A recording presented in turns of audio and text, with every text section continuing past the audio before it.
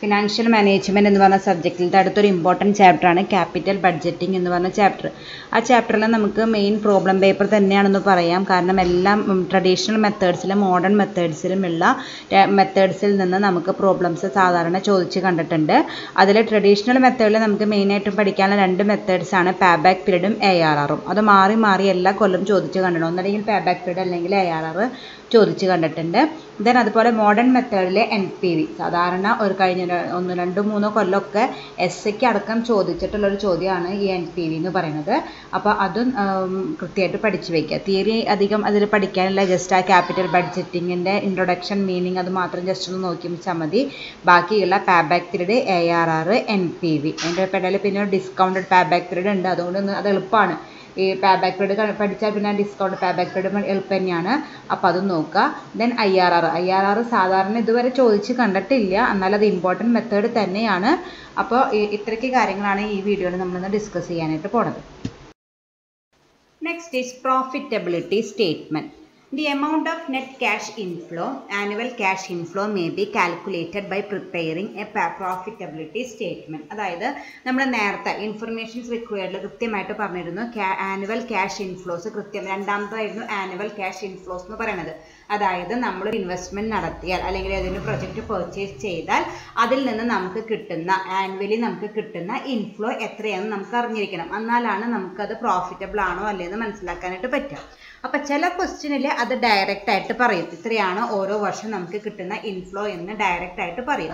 ചില ക്വസ്റ്റ്യൻ അത് ഡയറക്റ്റ് ആയിട്ട് തരാണ്ട് ഇൻഡയറക്റ്റ് ആയിട്ട് വേറെ അഡീഷണൽ ഡീറ്റെയിൽസ് തന്നിട്ട് നമ്മൾ ആദ്യം എന്ത് കണ്ടുപിടിക്കണം, അത് എത്രയാണെന്ന് കണ്ടുപിടിക്കണം. എന്നിട്ട് വേണം നമുക്കൊരു ഡിസിഷൻ എടുക്കാനായിട്ട്. അപ്പോൾ cash inflow, annual cash inflow നമുക്ക് നേരിട്ട് തന്നിട്ടില്ലെങ്കിൽ ഇതുപോലത്തെ ഒരു പ്രോഫിറ്റബിലിറ്റി സ്റ്റേറ്റ്മെൻറ്റ് പ്രിപ്പയർ ചെയ്തിട്ട് വേണം നമ്മൾ എന്ത് കണ്ടുപിടിക്കാനായിട്ട്, ആനുവൽ ക്യാഷ് ഇൻഫ്ലോ കണ്ടുപിടിക്കാനായിട്ട്. ഓക്കെ.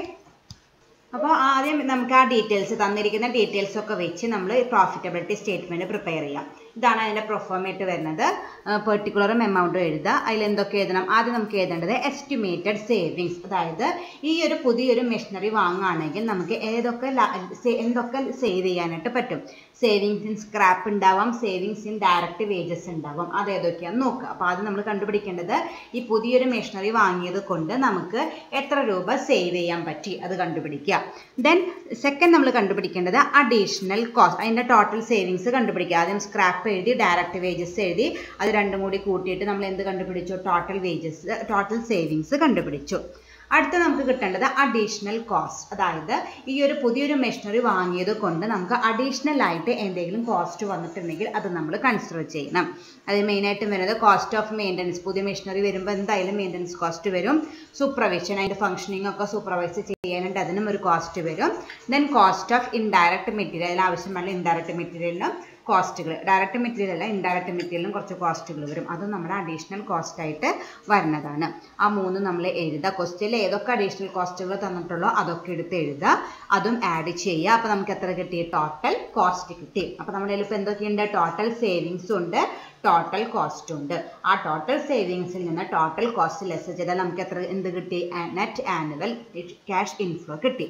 അത് C ആയിട്ട് എഴുതാം. Net cash inflow is equal to Aയിൽ നിന്ന് B ലെസ് ചെയ്യുക. അത് നമുക്കതായിട്ട് എഴുതാം. അപ്പോൾ അതാണ് നമ്മുടെ ഡിസിഷൻ മേക്കിങ്ങിൽ രണ്ടാമത്തെ ഇൻഫർമേഷൻ റിക്വയർഡ് ആയ നെറ്റ് ആനുവൽ ക്യാഷ് ഇൻഫ്ലോ. ക്വസ്റ്റ്യനിൽ ഡയറക്റ്റ് ആയിട്ട് തന്നിട്ടില്ലെങ്കിലാണ് നമ്മൾ ഈ പ്രോഫിറ്റബിലിറ്റി സ്റ്റേറ്റ്മെൻറ്റ് വരയ്ക്കേണ്ടതായിട്ട് വരിക. ആദ്യം നമുക്ക് ഈ പുതിയ മെഷീനറി വാങ്ങിയത് കൊണ്ട് ഏൺ ചെയ്യാൻ പറ്റിയ സേവിങ്സ് കൂട്ടി ആഡ് ചെയ്തിടുക. ദെൻ അത് പർച്ചേസ് ചെയ്യണമെങ്കിൽ നമുക്ക് വന്ന അഡീഷണൽ കോസ്റ്റുകൾ ആഡ് ചെയ്തിടുക. സേവിങ്സിൽ നിന്ന് കോസ്റ്റ് ലെസ് ചെയ്ത് ബാക്കി കിട്ടുന്നതായിരിക്കും നമ്മുടെ ക്യാഷ് ഇൻഫ്ലോ. ഓക്കെ. ഇതാണ് പ്രോഫിറ്റബിലിറ്റി സ്റ്റേറ്റ്മെൻറ്റ് പ്രിപ്പയർ ചെയ്യാനുള്ള ആദ്യത്തെ ക്വസ്റ്റ്യൻ. ഡീറ്റെയിൽസ് തന്നിരിക്കുന്നു. Cost of machinery, life estimated savings in scrap wages, additional cost of supervision, maintenance, indirect material. Calculate cash inflow. 2 പ്രൊജക്റ്റിൻ്റെ ആയിട്ടാണ് തന്നിരിക്കുന്നത്, മെഷീൻ എയും മെഷീൻ ബിയും. അതിൽ ഒരു പ്രത്യേകത എന്താണെന്ന് വെച്ചാൽ എസ്റ്റിമേറ്റഡ് സേവിങ്സ് ഇൻ വേജസ് നേരിട്ടിട്ടല്ല തന്നിരിക്കുന്നത്. അതായത് നമുക്ക് വേജസിൽ എന്തോരം ലാഭിക്കാൻ പറ്റുമെന്നാണ് ഇങ്ങനെ തന്നിരിക്കുന്നതെന്ന് വെച്ചാൽ വേജസ് പെർ വർക്കർ 1200 ആണ്. ഒരു എംപ്ലോയിക്ക് നമ്മൾ കൊടുക്കുന്ന ഒരു ദിവസത്തെ ശമ്പളം എന്ന് പറയുന്നത് 1200 ആണ്. ദെൻ അടുത്ത ഡീറ്റെയിൽ തന്നിരിക്കുന്നത് വർക്കേഴ്സ് നോട്ട് റിക്വയർഡ്. അതായത് ഈ ഒരു പുതിയൊരു മെഷീനറി വാങ്ങുകയാണെങ്കിൽ നമുക്ക് മിഷൻ എയിൽ 150 എംപ്ലോയീസിനെ ഒഴിവാക്കാനായിട്ട് പറ്റും. അപ്പോൾ നമുക്ക് എത്രയായിരിക്കും സേവിങ്സ് ഇൻ വേജസ്, അതായത് ഇത്രയും നാളും ഉണ്ടായിരുന്ന എംപ്ലോയീസിൽ നിന്ന് 150 എംപ്ലോയീസിനെ നമുക്ക് ഒഴിവാക്കാനായിട്ട് പറ്റും. ഒരു എംപ്ലോയിക്ക് 1200 റുപ്പീസ് വെച്ച്. അപ്പോൾ നമ്മുടെ സേവിങ്സ് ഇൻ വേജസ് എത്രയായിരിക്കും? 1200 ഇൻറ്റു 150. മനസ്സിലായ? അതായത് പുതിയ മെഷീനറി വാങ്ങിയത് കൊണ്ട് നമുക്ക് 150 എംപ്ലോയീസിനെ ഒഴിവാക്കാം. അതുകൊണ്ട് തന്നെ അവർക്ക് ഈ 150 എംപ്ലോയീസിന് നമ്മൾ മൊത്തം കൊടുത്തിരുന്ന വേജസും നമുക്ക് സേവ് ചെയ്യാനായിട്ട് പറ്റും. അതാണ് എസ്റ്റിമേറ്റഡ് സേവിങ്സ് ഇൻ വേജസ് എന്ന് ഉദ്ദേശിക്കുന്നത്. ഓക്കെ, അപ്പോൾ 1200 ഇൻറ്റു 150 ചെയ്താൽ മെഷീൻ എയുടെ എസ്റ്റിമേറ്റഡ് സേവിങ്സ് ഇൻ വേജസ് കിട്ടും. മെഷീൻ ബിയുടെയോ അവിടെയും ഒരു എംപ്ലോയിക്ക് കൊടുക്കുന്ന വേജസ് സെയിം ആണ്, 1200 തന്നെയാണ്. അതേസമയം മെഷീൻ ബി ആണ് നമ്മൾ വാങ്ങണമെന്ന് വെച്ചാൽ നമുക്ക് 200 എംപ്ലോയീസിനെ ഒഴിവാക്കാനായിട്ട് പറ്റും. മെഷീൻ എക്ക് നമുക്ക് എത്രയും 150 എംപ്ലോയീസിനെ ഒഴിവാക്കാൻ പറ്റിയിരുന്നല്ലോ. അതേസമയം മെഷീൻ ബി വാങ്ങുകയാണെങ്കിൽ നമുക്ക് 200 എംപ്ലോയീസിനെ ഒഴിവാക്കാനായിട്ട് പറ്റും. ഓക്കെ, അപ്പോൾ അവിടുത്തെ സേവിങ്സ് എങ്ങനെ കണ്ടുപിടിക്കുക? ഈ 1200 ഇൻറ്റു നമ്മൾ എത്ര പേര് ഒഴിവാക്കി? 200. 1200 ഇൻറ്റു 200 ആണ് നമുക്ക് എന്തായിട്ട് വരിക? എസ്റ്റിമേറ്റഡ് സേവിങ്സ് ഇൻ വേജസ് ആയിട്ട് വരിക. അപ്പോൾ ആ ഡീറ്റെയിൽസ് വെച്ചിട്ട് നമുക്ക് അത് കണ്ടുപിടിക്കാം. ഇൻഡയറക്റ്റ് ആയിട്ട് തന്നു എന്നുള്ള ഏത് അത്ര ബുദ്ധിമുട്ടുള്ള കാര്യമല്ല. എത്ര നമ്മൾ ഒഴിവാക്കാൻ പറ്റുമോ അത് ഇൻറ്റു ഒരു എംപ്ലോയിക്ക് കൊടുക്കുന്ന വേജസ് മൾട്ടിപ്ലൈ ചെയ്താൽ നമുക്ക് സേവ് ചെയ്യാൻ പറ്റാവുന്ന എമൗണ്ട് കണ്ടുപിടിക്കാനായിട്ട് പറ്റും. ഇനി ഇത് വെച്ചിട്ട് നമുക്ക് പ്രൊഫോമ നമ്മൾ നേരത്തെ പഠിച്ചതാണ്, നമുക്ക് പ്രോബ്ലം വർക്കൗട്ട് ചെയ്യാം. അപ്പോൾ നമുക്ക് പ്രൊഫോമ പ്രകാരം നമുക്ക് കോളം വരയ്ക്കാം. ഞാൻ പ്രൊഫോമയിൽ തന്നപ്പോൾ ഒരു മെഷീൻ്റെ കാര്യത്തിന് കൊണ്ടാണ് ഒരു കോളം വരച്ചത്. അപ്പോൾ നമ്മൾ എന്ത് ചെയ്യണം? 2 മെഷീനറി ഉണ്ടെങ്കിൽ 2 കോളം വരയ്ക്കാം, 3 മെഷീനറി ഉണ്ടെങ്കിൽ 3 കോളം വരയ്ക്കാം. മെഷീൻ എ മെഷീൻ ബിക്ക്. അപ്പോൾ ടോട്ടൽ ഇതിൽ എത്ര കോളം വരും? 3 കോളംസ് വരും. ഒന്ന് പെർട്ടിക്കുലർ എഴുതാനും പിന്നെ 2 മെഷീൻസ് ഉള്ളത് കൊണ്ട് 2 എമൗണ്ട് കോളങ്ങളും എഴുതണം. അപ്പോൾ ടോട്ടലും 3 കോളംസ് വരിക. Particular, machine A, machine B. Then proforma പ്രകാരം ആദ്യം നമ്മൾ എന്തെന്ന് എഴുതണം? എ എന്ന് എഴുതാം. അതിൽ എന്തെന്ന് എഴുതാം? എസ്റ്റിമേറ്റഡ് സേവിങ്സ് എഴുതാം. അതിലായിട്ട് സ്ക്രാപ്പും ഡയറക്റ്റ് ആയിട്ട് തന്നിട്ടുണ്ട്. എമൗണ്ട് എഴുതാം. 20,000ഉം 30,000ഉം എഴുതി. ബി എന്ന് പറഞ്ഞിട്ട് എന്ത് എഴുതണം? ഡയറക്റ്റ് വേജസ് എഴുതണം. ഡയറക്റ്റ് വേജസിൻ്റെ കാൽക്കുലേഷൻ ഞാൻ നേരത്തെ പറഞ്ഞു. ഇൻഡയറക്റ്റ് ആയിട്ടാണ് തന്നിരിക്കുന്നത്. മെഷീൻ എ ആണെങ്കിൽ 150 എംപ്ലോയീസിനെ നമുക്ക് ഒഴിവാക്കാം. 150 ഇൻറ്റു അവരുടെ പെർ ഡേ വേജസ് ആയ 1200. അപ്പോൾ നമുക്ക് എത്ര കിട്ടും? 1,80,000 ആണ് അവിടുത്തെ estimated savings in direct wages ആയിട്ട് കിട്ടുക.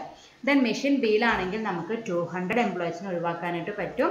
അപ്പോൾ 1200 ഇൻറ്റു 200. അപ്പോൾ നമുക്ക് എത്ര കിട്ടും? 2,40,000 കിട്ടും. അപ്പോൾ ഡയറക്റ്റ് വേജസും സ്ക്രാപ്പും കിട്ടി. ഇനി വേറെ സേവിങ്സ് ഒന്നുമില്ല, അത് രണ്ടും കൂടി ആഡ് ചെയ്യുക. അപ്പോൾ നമുക്ക് എന്ത് കിട്ടും? ടോട്ടൽ സേവിങ്സ് കിട്ടും. എത്രയാ? മെഷീൻ എക്ക് 2 lakhും മെഷീൻ ബിക്ക് 2,70,000ഉം കിട്ടി. അടുത്ത എന്താണ് നമ്മൾ കണ്ടുപിടിക്കേണ്ടത്? ക്യാപിറ്റൽ ബി എന്ന് എഴുതിയിട്ട് അഡീഷണൽ കോസ്റ്റുകൾ കണ്ടുപിടിക്കുക. നമ്മുടെ പ്രൊഫോമ പ്രകാരമുള്ള 3 കോസ്റ്റുകൾ തന്നെയാണ് തന്നിരിക്കുന്നത്. Maintenance, supervision and indirect material. ആ 3 എമൗണ്ടുകൾ എഴുതുക. 14,000, 24,000, 12,000 അതാണ് മെഷീൻ എയുടെ. മെഷീൻ ബിയുടെ 22,000, 32,000, 16,000. ഇനി അതൊക്കെ എഴുതി കഴിഞ്ഞാൽ നമ്മൾ എന്ത് ചെയ്യുക? അത് 3ഉം ആഡ് ചെയ്യുക. മെഷീൻ എക്ക് അപ്പോൾ 50,000 കിട്ടും. മെഷീൻ ബിക്ക് 70,000 കിട്ടും. അപ്പോൾ നമുക്ക് എന്ത് കിട്ടി? ടോട്ടൽ കോസ്റ്റും കിട്ടി. അപ്പോൾ ടോട്ടൽ സേവിങ്സും കിട്ടി, ടോട്ടൽ കോസ്റ്റും കിട്ടി. ഇനി നമ്മൾ എന്ത് ചെയ്യുക? സി എന്ന് പറഞ്ഞിട്ട് നെറ്റ് ക്യാഷ് ഇൻഫ്ലോ എഴുതുക. ഈ എയിൽ നിന്ന് ബി ലെസ് ചെയ്യുക. അതായത് എ എന്ന് പറയുകയാണെങ്കിൽ ടോട്ടൽ സേവിങ്സ് ആയ 2 lakhsൽ നിന്ന് ടോട്ടൽ കോസ്റ്റ് ആയ 50,000 ലെസ് ചെയ്താൽ നമുക്ക് എത്ര കിട്ടും? 1,50,000 കിട്ടും. അതാണ് മെഷീൻ എയുടെ ഇൻഫ്ലോ ആയിട്ട് വരുന്നത്. മെഷീൻ ബിയിൽ എന്താണെന്ന് വെച്ചാൽ 2,70,000ൽ നിന്ന് ടോട്ടൽ കോസ്റ്റ് ആയ 70,000 ലെസ് ചെയ്യുക. അപ്പോൾ നമുക്ക് എത്ര കിട്ടും? 2 lakhs കിട്ടും. അപ്പോൾ ക്യാഷ് ഇൻഫ്ലോയും ക്യാഷ് രണ്ടിൻ്റെയും കിട്ടി. 1,50,000ഉം 2 lakhs. ഇനി ഇത് വെച്ചിട്ടാണ് നമ്മൾ പ്രോബ്ലം ചെയ്യുന്നത്. ഇനി ഇതിൻ്റെ അപ്പുറത്തെ പ്രോബ്ലം കാൽക്കുലേഷൻസ് ഒക്കെ ഉണ്ട്, ഞാൻ പഠിപ്പിച്ചിട്ടില്ല. ആദ്യം ഇതാണ് പഠിക്കേണ്ടത്. എങ്ങനെയാണ് ക്യാഷ് ഇൻഫ്ലോ തന്നിട്ടില്ലെങ്കിൽ, ഇൻഡയറക്റ്റ് ആയിട്ടാണ് തന്നിരുന്നതെങ്കിൽ നമ്മൾ എങ്ങനെയാണ് ഇത് വർക്കൗട്ട് ചെയ്യാൻ നമ്മൾ ഇങ്ങനെയാണ് ചെയ്യുന്നത്. പ്രോഫിറ്റബിലിറ്റി സ്റ്റേറ്റ്മെൻറ്റ് പ്രിപ്പയർ ചെയ്തിട്ട് കണ്ടുപിടിക്കണം. Okay, next question profitability സ്റ്റേറ്റ്മെൻറ്റിൻ്റെ preparation അതേ പാറ്റേണിലുള്ള വേറൊരു ക്വസ്റ്റ്യൻ ആണ്. ഞാൻ നേരത്തെ പ്രോബ്ലത്തിൽ ഒരു കാര്യം പറയാൻ പോയി, അതായത് മറന്നുപോയി. കോസ്റ്റ് ഓഫ് മെഷീനും ലൈഫും ആ 2 ഡീറ്റെയിൽസും നമുക്ക് പ്രോഫിറ്റബിലിറ്റി സ്റ്റേറ്റ്മെൻറ്റ് പ്രിപ്പയർ ചെയ്യാനായിട്ട് ആവശ്യമില്ലാത്ത ഒരു 2 ഡീറ്റെയിൽസ് ആണ്. അതായത് കോസ്റ്റ് ഓഫ് മെഷീൻ തന്നിട്ടുണ്ട്, കഴിഞ്ഞ പ്രോബ്ലത്തിൽ തന്നിട്ടുണ്ട്. ഇതിലും ഉണ്ട് ആ 2 ഡീറ്റെയിൽസും, കോസ്റ്റ് ഓഫ് മെഷീനും ലൈഫും. അത് നമുക്ക് പ്രോഫിറ്റബിലിറ്റി സ്റ്റേറ്റ്മെൻറ്റ് അല്ലെങ്കിൽ ആനുവൽ ക്യാഷ് ഇൻഫ്ലോ കണ്ടുപിടിക്കാനായിട്ട് പ്രത്യേകിച്ച് ആവശ്യമില്ല. പക്ഷേ അതിൻ്റെ അപ്പുറത്ത് ഫെർദർ നമുക്ക് ഡിസിഷൻ മേക്കിങ്ങിന് അത് ആവശ്യമുള്ളത് കൊണ്ടാണ് അത് തന്നിരിക്കുന്നത്. പക്ഷേ ഇവിടെ പ്രോഫിറ്റബിലിറ്റി സ്റ്റേറ്റ്മെൻറ്റ് മാത്രമാണ് നമ്മളോട് പ്രിപ്പയർ ചെയ്യാൻ പറഞ്ഞതെന്ന് വെച്ചാൽ നമുക്കതിൻ്റെ ആവശ്യമില്ല കേട്ടോ. നേരത്തെ ഞാൻ പറയാൻ വിട്ടുപോയതാണ്. അതുപോലത്തെ തന്നെ വേറൊരു ക്വസ്റ്റ്യൻ തന്നെയാണ് ഇതെന്ന് പറയുന്നത്. രണ്ട് മെഷീനറിയാണ് എമ്മും എന്നും. മെഷീൻ്റെ പേര് മാറിയെന്നുള്ളൂ. ഇതുപോലെ തന്നെയാണ് ആ ഡീറ്റെയിൽസ് ഒക്കെ തന്നിട്ടുണ്ട്. ഒരു അഡ്വാൻറ്റേജ് എന്ന് പറയാൻ വെച്ചാൽ എസ്റ്റിമേറ്റഡ് സേവിങ്സ് ഇൻ വേജസ് നമുക്ക് ഡയറക്റ്റ് ആയിട്ട് തന്നിട്ടുണ്ട്. അതുപോലെ കോസ്റ്റ് ഓഫ് ഇൻഡയറക്റ്റ് മെറ്റീരിയൽസിൻ്റെ കോസ്റ്റും തന്നിട്ടില്ല. അത് കോസ്റ്റ് ഇല്ല, ബാക്കി എല്ലാതും നമുക്ക് വന്നിട്ടുണ്ട്. അപ്പം നമുക്കത് ചെയ്തോണം തന്നെ നമുക്ക് വർക്കൗട്ട് ചെയ്യാം. അപ്പോൾ നമ്മൾ പ്രൊഫോമ വരയ്ക്കാം. 3 കോളം മൊത്തത്തിൽ വരയ്ക്കാം. പെർട്ടിക്കുലറും മെഷീൻ എമ്മും മെഷീൻ എന്നും വെച്ച് വരച്ചു. ദെൻ നമുക്ക് പ്രൊഫോമ പ്രകാരം ആദ്യം എന്ത് എഴുതണം? എസ്റ്റിമേറ്റഡ് സേവിങ്സ് എഴുതണം. അതിൽ സബ് എസ് സ്ക്രാപ്പാണ്. അത് എത്ര വരും? 500 ഉണ്ട്, 800 ഉണ്ട്. 2 കോളത്തിലും എഴുതി. ദെൻ അടുത്ത ഡയറക്റ്റ് വേജസ് ഡയറക്റ്റായിട്ട് തന്നിരിക്കുന്നു 6000ഉം 8000ഉം. ഈ 2 സേവിങ്സ് ആണ് ക്വസ്റ്റ്യനിൽ തന്നിരിക്കുന്നത്. അത് രണ്ടും എഴുതി. രണ്ടും കൂടി ആഡ് ചെയ്താൽ നമുക്ക് ടോട്ടൽ സേവിങ്സ് കിട്ടും. എത്രയാണ് കിട്ടുക? 6500 ഫോർ മെഷീൻ എമ്മും എന്നിന് 8800ഉം കിട്ടി. അപ്പോൾ നമ്മൾ ക്യാപിറ്റൽ ലെറ്റർ എ കണ്ടുപിടിച്ചു. അപ്പോൾ അടുത്തെന്ത് എഴുതുക? Capital letter B additional cost ആയിട്ട് എഴുതുക. നമുക്ക് അഡീഷണൽ കോസ്റ്റ് ആകെ 2 എണ്ണം വന്നിട്ടുള്ള മെയിൻ്റനൻസും സൂപ്പർവിഷനും. ആ രണ്ടിൻ്റെ ഫിഗേഴ്സ് എഴുതുക. 800ഉം 1200ഉം, അപ്പുറത്ത് 1000ഉം 1800ഉം. അത് രണ്ടും കൂടി കൂട്ടിയാൽ നമുക്ക് എന്ത് കിട്ടും? ടോട്ടൽ കോസ്റ്റ് കിട്ടും. ഫോർ മെഷീൻ എം 2000ഉം എന്നിന് 2800ഉം കിട്ടി. അപ്പോൾ അത് രണ്ടും നമുക്ക് കിട്ടി. ഇനി നമ്മൾ എന്താ ചെയ്യേണ്ടത്? നമ്മുടെ ടോട്ടൽ സേവിങ്സും ടോട്ടൽ കോസ്റ്റും നമ്മുടെ കയ്യിലുണ്ട്. ആ ടോട്ടൽ സേവിങ്സിൽ നിന്ന് ടോട്ടൽ കോസ്റ്റ് ലെസ് ചെയ്താൽ നമുക്ക് എന്ത് കിട്ടി? നെറ്റ് ക്യാഷ് ഇൻഫ്ലോ കിട്ടി. ടോട്ടൽ സേവിങ്സ് എത്രയാണ്? ആദ്യത്തെ മെഷീൻ്റെ 6500ൽ നിന്ന് 2000 ലെസ് ചെയ്താൽ നമുക്ക് എത്ര കിട്ടും? 4500 കിട്ടും. അതുപോലെ മെഷീൻ എന്നിൻ്റെ 8800ൽ നിന്ന് 2800 ലെസ് ചെയ്താൽ നമുക്ക് എത്ര കിട്ടും? 6000ഉം കിട്ടും. അപ്പോൾ നമ്മൾ തന്നിരിക്കുന്ന ഡീറ്റെയിൽസ് വെച്ചിട്ട് 2 മെഷീൻ്റെയും പ്രോഫിറ്റബിലിറ്റി സ്റ്റേറ്റ്മെൻറ്റ് പ്രിപ്പയർ ചെയ്ത് cash inflows, annual cash inflows കണ്ടുപിടിച്ചു. Four machine M it is 4500 and four machine N it is 6000. Okay. അപ്പോൾ ഇത് മാത്രമായിട്ട് സാധാരണ ചോദിക്കാറില്ല. പക്ഷെ നമുക്കിനി അടുത്ത ഓരോ മെത്തേഡുകൾ പഠിക്കാനുണ്ട്. ആ മെത്തേഡുകൾ വർക്കൗട്ട് ചെയ്യുമ്പോൾ ഇത് വെച്ചിട്ട് വേണം ഇനി നമുക്ക് ഇക്വേഷൻസ് യൂസ് ചെയ്യാനായിട്ട്. ഒറ്റയ്ക്കായിട്ട് പ്രോഫിറ്റബിലിറ്റി സ്റ്റേറ്റ്മെൻറ്റ് മാത്രമായിട്ട് ഇതുവരെ ചോദിച്ചിട്ടില്ല. പക്ഷെ നമുക്ക് മെയിൻ പ്രോബ്ലം വരുമ്പോൾ നമുക്ക് ക്യാഷ് ഇൻഫ്ലോസ് ആദ്യം തരില്ല. നമ്മൾ ഈ ഡീറ്റെയിൽസ് ഒക്കെ തന്നിട്ടുണ്ടാവും. അത് വെച്ചിട്ട് നമ്മൾ ആദ്യം എന്ത് കണ്ടുപിടിക്കുക? ക്യാഷ് ഇൻഫ്ലോസ് കണ്ടുപിടിച്ചിട്ട് പിന്നെ നമ്മൾ ഇക്വേഷൻസ് യൂസ് ചെയ്ത് നമ്മൾ സെലക്ഷൻ എടുക്കണം. 2 മെഷീനറി വാങ്ങാനായിട്ട് ചിലപ്പോൾ പറ്റിയെന്ന് വരില്ല. അപ്പം നമ്മൾ സെലക്ഷൻ എടുക്കണമെങ്കിൽ നമുക്ക് ആദ്യം എന്ത് വേണം? അതിൽ നിന്ന് കിട്ടുന്ന ഇൻകത്തിനെ കുറിച്ച് അറിവ് വേണം. അത് കണ്ടുപിടിക്കാനാണ് നമ്മൾ പ്രോഫിറ്റബിലിറ്റി സ്റ്റേറ്റ്മെൻറ്റ് പ്രിപ്പയർ ചെയ്യുന്നത്. Okay. Second method is payback method or payback period.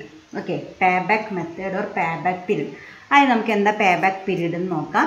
A payback period is the length of time or period required to recover the initial cost of the project. It is the time or period required to recover the initial cost of the project. നമുക്ക് തുടക്കത്തിൽ വന്ന് അല്ലെങ്കിൽ നമ്മളിപ്പോൾ ഒരു investment നടത്താനായിട്ട് വന്ന ചിലവ് compensate ചെയ്യാനായിട്ട് നമ്മൾ എത്ര കാലം വെയിറ്റ് ചെയ്യണം? ആ ഡ്യൂറേഷന് വിളിക്കുന്ന പേരാണ് payback period. അതായത് ഇപ്പോൾ 1,00,000 രൂപ കൊടുത്തിട്ട് ഞാനൊരു ഇൻവെസ്റ്റ്മെൻറ്റ് അല്ലെങ്കിൽ ഒരു മെഷീനറി വാങ്ങി.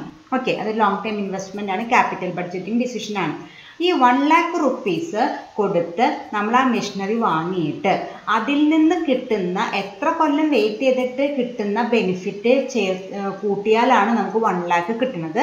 ആ പീരീഡിനെ വിളിക്കുന്ന പേരാണ് payback period. ഇറക്കിയ മുതൽ എന്ന് തിരിച്ചു കിട്ടും.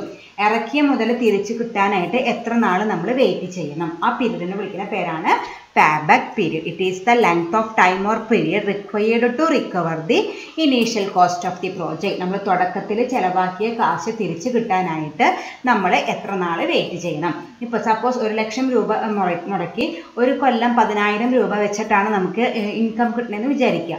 അപ്പോൾ നമ്മൾ ഇറക്കിയ മുതൽ ചിലവാക്കിയ മുതലേക്ക് തിരിച്ചു കിട്ടാനായിട്ട് എത്ര കൊല്ലം വെയിറ്റ് ചെയ്യണം? 10 കൊല്ലം വെയിറ്റ് ചെയ്യണം. 10,000 × 10 ആണ് 1,00,000. ആ 10 കൊല്ലത്തിനെ വിളിക്കുന്ന പേരാണ് payback period. നമ്മൾ തുടക്കത്തിൽ ചിലവാക്കിയ 1,00,000 റുപ്പീസ് തിരിച്ച് കിട്ടാനായിട്ട് നമ്മൾ 10 ഇയേഴ്സ് വെയിറ്റ് ചെയ്യണം. ഒരു കൊല്ലം 10,000 വെച്ചിട്ട് 10 ഇയേഴ്സ് വെയിറ്റ് ചെയ്താലാണ് 1,00,000 റുപ്പീസ് നമുക്ക് തിരിച്ച് കിട്ടുക. ദെൻ അതിനുശേഷം കിട്ടുന്നതൊക്കെ നമുക്ക് ലാഭമായിരിക്കും. Okay. It is the expected number of years during which the original investment is recovered. നമ്മൾ പ്രതീക്ഷിക്കാം, നമുക്ക് ഉറപ്പൊന്നുമില്ല കേട്ടോ. അതായത് ഒരു എസ്റ്റിമേഷനൊക്കെയാണ് കൊല്ലത്തെ ഓരോ കൊല്ലത്തിനും 10,000 രൂപ വെച്ച് കിട്ടേണ്ടതാണ്. അതിൻ്റെ ബേസിസിലാണല്ലാണ്ട് കറക്റ്റായിട്ടുള്ള ഫിഗർ ആവണമെന്നില്ല, മേ ബി റോങ് ആവാം, ചിലപ്പോൾ അതിനേക്കാൾ കൂടാം. അത് നമുക്ക് അതിനുള്ള പ്രോബബിലിറ്റി ഒക്കെ ഉണ്ട്. എന്നാൽ നമ്മളൊരു എസ്റ്റിമേഷൻ നടത്തിയിട്ട് അതിൻ്റെ ബേസിൽ ഒരു പീരീഡ് കണ്ടുപിടിക്കാൻ വിളിക്കുന്ന പേരാണ് expected number of years during which the original investment is recovered. It is the break-even point of the project where accumulated return equals the investment. നമുക്ക് വേണമെങ്കിൽ ബ്രേക്ക് ഈവൻ പോയിന്റ് എന്ന് പറയാം. നിങ്ങൾ ബ്രേക്ക് ഈവൻ പോയിന്റ് എക്കണോമിക്സിൽ പഠിച്ചിട്ടുണ്ട്. എന്താണ്? No profit no loss, ചിലവുമില്ല വരവുമില്ല. അതുപോലെ തന്നെ ഇവിടെയും 1 lakh rupees കൊടുത്തു, അത് നമുക്ക് തിരിച്ചു കിട്ടി. അപ്പോൾ ആ ഒരു പീരീഡിന് ഏത് പീരീഡിൽ വെച്ചിട്ടാണോ നമ്മൾ ഇറക്കിയ മുതൽ തിരിച്ചു കിട്ടുന്നത്. അപ്പോൾ അവിടെ ലാഭം ആ ഒരു 10ാമത്തെ കൊല്ലം വരുമ്പോൾ നമുക്ക് ലാഭമില്ല നഷ്ടമില്ല. പിന്നെ ഞാൻ നേരത്തെ പറഞ്ഞ 11ാമത്തെ കൊല്ലം കൊണ്ടാണ് നമുക്ക് എന്ത് കിട്ടുന്നത്? ലാഭം കിട്ടിത്തുടങ്ങുന്നത്. അപ്പോൾ അതിനെ നിന്ന് വിളിക്കാം break even point of the project where accumulated returns എന്ന് പറയുകയാണെന്നുവെച്ചാൽ ക്യാഷ് ഇൻഫ്ലോ അല്ലെങ്കിൽ ക്യാഷ് ഇൻകം ഈക്വൽ ഇൻവെസ്റ്റ്മെന്റ് എന്ന് പറയുകയാണെങ്കിൽ ഔട്ട്ഫ്ലോ. ഞാൻ മുമ്പ് പറഞ്ഞിട്ടുണ്ടെന്ന് നമ്മൾ ഫിനാൻഷ്യൽ മാനേജ്മെൻറ്റിൽ ഇൻകം എക്സ്പെൻസസ് ഒന്നും പറയില്ല.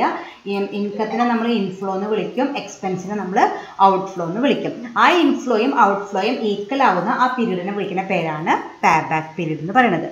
This is also called pay out or pay of period, recruitment period or replacement period. അതിന് പല പല പേരുകളുണ്ട്. പക്ഷേ കോമൺ ആയിട്ട് ഉപയോഗിക്കുന്ന ഒരു പേര് പേ ബാക്ക് പീരീഡ് തന്നെയാണ്. വേറെ പേരുകൾ pay out, pay of, recruitment and replacement period.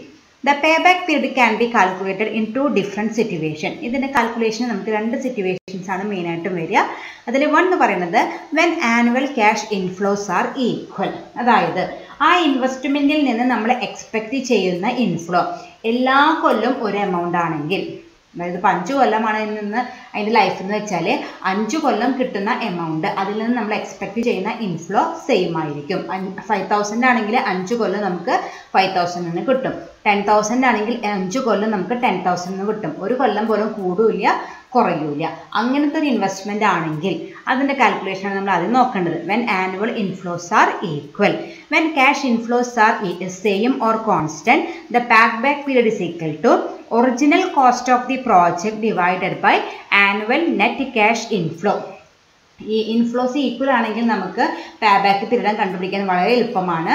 And original cost of the project, നമ്മൾ എത്ര രൂപ കൊടുത്തിട്ടാണ് ആ ഇൻവെസ്റ്റ്മെൻറ്റ് നടത്തിയത്, അത് divided by annual net cash inflow, അതിൽ നിന്ന് നമ്മൾ ഓരോ കൊല്ലം പ്രതീക്ഷിക്കുന്ന എക്സ്പെക്റ്റ് ചെയ്യുന്ന ഇൻഫ്ലോ. ഞാൻ നേരത്തെ പറഞ്ഞ എല്ലാ കൊല്ലം ഒരു ഫസ്റ്റ് ഇയർ കിട്ടിയാൽ നമുക്ക് അതിനെ എല്ലാ കൊല്ലത്തെയും കണ്ടുപിടിക്കാം. എങ്ങനെയാണ്? എല്ലാ കൊല്ലം സെയിം ആയിരിക്കും. അപ്പോൾ ഒരു കൊല്ലത്തെ annual net cash inflow, original കോസ്റ്റിനെ ഒരു കൊല്ലത്തെ നെറ്റ് ക്യാഷ് ഇൻഫ്ലോ കൊണ്ട് ഡിവൈഡ് ചെയ്താൽ നമുക്ക് എന്ത് കിട്ടും? പേ ബാക്ക് പീരീഡ് കിട്ടും. അതിനെ ഷോർട്ടായിട്ട് നമ്മൾ I/C എന്നാണ് പറയുക. I എന്ന് പറഞ്ഞാൽ ഇൻവെസ്റ്റ്മെൻറ്റിൻ്റെ I ആണ്, ദെൻ C എന്ന് പറഞ്ഞാൽ ആനുവൽ ക്യാഷ് ഇൻഫ്ലോ. ഓക്കെ, അപ്പോൾ ആദ്യത്തെ സബ് ഹെഡിങ് ആണ് പേ ബാക്ക് പീരീഡിൽ, പേ ബാക്ക് മെത്തേഡിലത്തെ ആദ്യത്തെ സബ് ഹെഡിങ് ആണ് when annual cash inflows R equal I/C. അതായത് original cost of the project divided by annual net cash inflow. അതുകൊണ്ട് ഡിവൈഡ് ചെയ്താൽ നമുക്ക് പേ ബാക്ക് പീരീഡ് കിട്ടും. Okay, then under this method earnings means profit before depreciation and after tax. ഇങ്ങനത്തെ ഇവിടെ ശ്രദ്ധിക്കേണ്ടതാണ്. Pay back period കണ്ടുപിടിക്കുമ്പോൾ നമുക്ക് തന്നിരിക്കുന്ന earnings അല്ലെങ്കിൽ ആനുവൽ ഇൻഫ്ലോ, ഞാൻ നേരത്തെ പറഞ്ഞല്ലോ ഓരോ കൊല്ലം നമുക്ക് കിട്ടുന്ന ഇൻഫ്ലോ അത് ഈക്വൽ ആയിരിക്കും, അതുകൊണ്ട് ആ ടെൻഷനില്ല. പക്ഷെ ആ ഇൻഫ്ലോ എന്ന് പറയുന്നത് profit before depreciation and after tax ആയിരിക്കണം. ഇത് പ്രത്യേകം ശ്രദ്ധിക്കണം. ഓരോ മെത്തേഡിനും ഓരോ ടൈപ്പാണ്. അപ്പോൾ പേ ബാക്ക് പീരീഡ് ആണെങ്കിൽ അവിടെ ഇൻഫ്ലോ എന്ന് പറയുന്നത് അല്ലെങ്കിൽ പ്രോഫിറ്റ് എന്ന് പറയുന്നത് before depreciation and after tax, അതായത് ടാക്സ് കൊടുക്കും വേണം, പക്ഷെ ഡിപ്രീസിയേഷൻ ചാർജ് ചെയ്യാനും പാടില്ല. ഓക്കെ, അതിൻ്റെ കാൽക്കുലേഷൻ എങ്ങനെയാണെന്ന് ഞാൻ പറഞ്ഞു തരാം. തൽക്കാലം ഇത് മനസ്സിലാക്കുക. പേ ബാക്ക് പീരീഡിലെ ക്യാഷ് ഇൻഫ്ലോ എന്ന് പറഞ്ഞാൽ എന്താ അർത്ഥം? Profit before depreciation and after tax. Okay, then project having shorter pay back period is selected. അതായത് ഇപ്പോൾ നമുക്ക് നമ്മുടെ മുമ്പിൽ 2-3 ഓൾട്ടർനേറ്റീവ്സ് ഉണ്ടാവാം. ആ 3 എണ്ണത്തിൻ്റെയും പേ ബാക്ക് പീരീഡ് കണ്ടുപിടിച്ച് നമ്മൾ എങ്ങനെ ഡിസിഷൻ മേക്കിംഗ് എടുക്കാന്ന് വെച്ചാൽ ഏത് പ്രൊജക്റ്റിനാണോ പേ ബാക്ക് പീരീഡ് കുറവ് അതാണ് നമ്മൾ സെലക്ട് ചെയ്യുക. കാരണം അതിന് പെട്ടെന്ന് നമുക്ക് ഇറക്കിയ മുതൽ പെട്ടെന്ന് തിരിച്ച് കിട്ടുന്നത് കൊണ്ടാണ് അതിന് പേ ബാക്ക് പീരീഡ് കുറവായത്. അപ്പോൾ ഈ 3 ആൾട്ടർനേറ്റീവ്സിലും ഏത് പ്രൊജക്റ്റിനാണ് പേ ബാക്ക് പീരീഡ് കുറവ് അതാണ് നമ്മുടെ പ്രൊജക്റ്റായിട്ട് നമ്മൾ സെലക്ട് ചെയ്യേണ്ടത്. അതാണ് അതിൻ്റെ ഡിസിഷൻ ക്രൈറ്റീരിയ. ഓരോ മെത്തേഡിനും പല ഡിസിഷൻ ക്രൈറ്റീരിയ ആണ്. പേ ബാക്ക് പീരീഡിന് എന്താണ് ഡിസിഷൻ ക്രൈറ്റീരിയ? ഏത് പ്രൊജക്റ്റിനാണോ പേ ബാക്ക് പീരീഡ് കുറവ് അതിനാണ് നമ്മൾ സെലക്ട് ചെയ്യേണ്ടത്. Projects having shorter pay back period is select. Okay, അപ്പോൾ ഈ രണ്ട് പോയിന്റ് പ്രത്യേകം ശ്രദ്ധിക്കേണ്ടതാണ്. ക്യാഷ് ഫ്ലോ എന്ന് പറയുകയാണെങ്കിൽ profit before depreciation and after tax ആണ് എടുക്കേണ്ടത്. അതുപോലെ ഡിസിഷൻ ക്രൈറ്റീരിയ എന്ന് പറയുന്നത് ഏത് പ്രൊജക്റ്റിനാണോ കുറവ് ലൈഫ് പേ ബാക്ക് പീരീഡ് ഉള്ളത് അതാണ് നമ്മൾ സെലക്ട് ചെയ്യേണ്ടത്. ഇനി calculation of profit before depreciation and after tax. നേരത്തെ പറഞ്ഞല്ലോ ഇതിലെ ഇൻഫ്ലോ എന്ന് പറയുന്നത് profit before depreciation and after tax എന്ന് പറഞ്ഞു. അതായത് ടാക്സ് കൊടുക്കും വേണം, ഡിപ്രീസിയേഷൻ ചാർജ് ചെയ്യാനായിട്ട് പാടില്ല. പക്ഷെ അവിടെ ഒരു കാര്യം ശ്രദ്ധിക്കണം എന്ന് വെച്ചാൽ നമ്മൾ എപ്പോഴും ടാക്സ് കൊടുക്കുമ്പോൾ നമുക്ക് ഡിഡക്റ്റ് ചെയ്യാൻ പറ്റാവുന്ന എല്ലാ എക്സ്പെൻസസും ലെസ് ചെയ്തിട്ട് ബാക്കിയുള്ള എമൗണ്ടേ നമ്മൾ ടാക്സ് ആയിട്ട് കൊടുക്കുന്നുണ്ട്. ഒട്ടുമിക്ക കമ്പനികൾക്കും വലിയ ഇഷ്ടമൊന്നും ഉണ്ടാവില്ല ടാക്സ് കൊടുക്കാനായിട്ട്. കാരണം നമ്മുടെ ഇൻകത്തിൻ്റെ ഒരു ഭാഗമാണ് ഗവൺമെൻറ് ടാക്സ് കൊടുക്കുന്നത്. അപ്പോൾ ഒട്ടുമിക്ക കമ്പനികൾക്കും എന്താണ് ആഗ്രഹം? ഏറ്റവും ഇൻകം കുറയ്ക്കുക, അത്രയ്ക്ക് കുറച്ച് ടാക്സ് കൊടുത്താൽ മതിയാവും. അപ്പോൾ നമ്മൾ ടാക്സ് കൊടുക്കുന്നേക്കാളും മുമ്പ് എന്തായാലും എന്ത് ചെയ്യണം? ഡിപ്രീസിയേഷൻ ലെസ് ചെയ്യണം. കാരണം അത് നമുക്കൊരു എക്സ്പെൻസ് ആയിട്ട് ക്ലെയിം ചെയ്യാൻ പറ്റാവുന്ന ഒരു ഐറ്റമാണ്. അപ്പോൾ നമ്മൾ എന്താ ചെയ്യേണ്ടതെന്ന് വെച്ചാൽ ബാക്കി എല്ലാ എക്സ്പെൻസും കുറച്ച് കഴിഞ്ഞിട്ടുള്ള പ്രോഫിറ്റിൽ നിന്ന് ആദ്യം നമ്മൾ ഡിപ്രീസിയേഷൻ ലെസ് ചെയ്യുക. ദെൻ ബാക്കിയുള്ള എമൗണ്ടിൻ്റെ മുകളിൽ ടാക്സ് കൊടുക്കുക.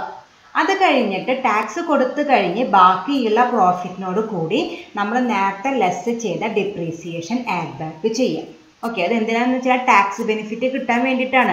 നമ്മുടെ ഉദ്ദേശം മാക്സിമം ടാക്സ് കുറയ്ക്കലാണ്. ഡിപ്രീസിയേഷൻ നമുക്ക് ടാക്സ് ബെനിഫിറ്റ് നമ്മുടെ ഒരു എക്സ്പെൻസ് ആക്കി ട്രീറ്റ് ചെയ്ത് നമ്മുടെ ഇൻകത്തിൽ നിന്ന് കുറയ്ക്കാൻ പറ്റാവുന്ന ഒരു ഐറ്റമാണ്. അപ്പോൾ നമ്മൾ ആദ്യം എന്താ ചെയ്യേണ്ടതെന്ന് വെച്ചാൽ തന്നിരിക്കുന്ന ഇൻഫ്ലോയിൽ നിന്ന് ഡിപ്രീസിയേഷൻ ആദ്യം ലെസ് ചെയ്യുക. അപ്പോൾ അത് ലെസ് ചെയ്തിട്ടൊരു പ്രോഫിറ്റ് എമൗണ്ട് കിട്ടും. ആ പ്രോഫിറ്റിൻ്റെ പെർസെൻറ്റേജ് പ്രിസ്ക്രൈബ്ഡ് പെർസെൻറ്റേജ് നമ്മൾ എന്തായിട്ട് കൊടുത്താൽ മതി? ടാക്സ് കൊടുത്താൽ മതി. ആ ടാക്സ് എമൗണ്ട് കുറച്ച് ബാക്കി വരുന്നൊരു പ്രോഫിറ്റ് ഉണ്ടാവുമല്ലോ, ആ പ്രോഫിറ്റിനോട് കൂടി നമ്മൾ നേരത്തെ കുറച്ച ഡിപ്രീസിയേഷൻ ആഡ് ബാക്ക് ചെയ്യുക. അപ്പോൾ എന്തായി?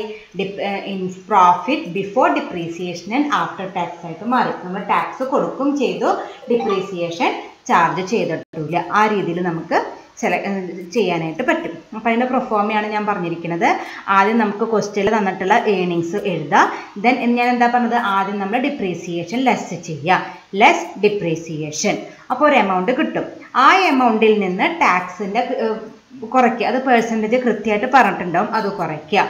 ദെൻ അതിനോട് കൂടി നമ്മൾ നേരത്തെ ആ ലെസ് ചെയ്ത എമൗണ്ടിൽ നിന്ന് നമ്മൾ നേരത്തെ ആഡ് ബാക്ക് ചെയ്ത ആ amount of depreciation add back less ചെയ്ത ഡിപ്രീസിയേഷൻ എമൗണ്ട് ആഡ് ബാക്ക് ചെയ്ത ആ പ്രോഫിറ്റിനെ വിളിക്കുന്ന പേരാണ് profit before depreciation and after tax. Okay, അപ്പോൾ ആദ്യം ഡിപ്രീസിയേഷൻ കുറയ്ക്കുക, ടാക്സ് കുറയ്ക്കുക, ഡിപ്രീസിയേഷൻ ആഡ് ബാക്ക് ചെയ്യുക. ഇനി ക്വസ്റ്റ്യനിൽ പ്രത്യേകിച്ച് ഒന്നും പറഞ്ഞിട്ടില്ല. ചില ക്വസ്റ്റ്യനിൽ ക്യാഷ് ഫ്ലോ എന്ന് മാത്രമേ പറഞ്ഞിട്ടുണ്ടാവുള്ളൂ. ബിഫോർ ആണോ ആഫ്റ്റർ ആണോ ഒന്നും പറഞ്ഞിട്ടുണ്ടാവില്ല. ഒന്നും പറഞ്ഞിട്ടില്ലെങ്കിൽ നിങ്ങൾ ഇതൊന്നും ചെയ്യാൻ നിൽക്കേണ്ട. ആ എമൗണ്ട് എടുത്തിട്ടുണ്ടെങ്കിൽ നമുക്ക് പ്രോബ്ലം വർക്കൗട്ട് ചെയ്യാൻ പറ്റും. ഓക്കെ, ദെൻ ക്വസ്റ്റ്യന് ചിലപ്പോൾ സെപ്പറേറ്റ് ആയിട്ട് പറഞ്ഞിട്ടുണ്ടാവും earnings before depreciation and after tax എന്ന് പറഞ്ഞിട്ടുണ്ടെങ്കിൽ നമുക്കൊന്നും അത് അപ്പോഴും പ്രശ്നമില്ല. അതങ്ങനെ ഇട്ടിട്ട് നമുക്ക് പ്രോബ്ലം വർക്കൗട്ട് ചെയ്യാം.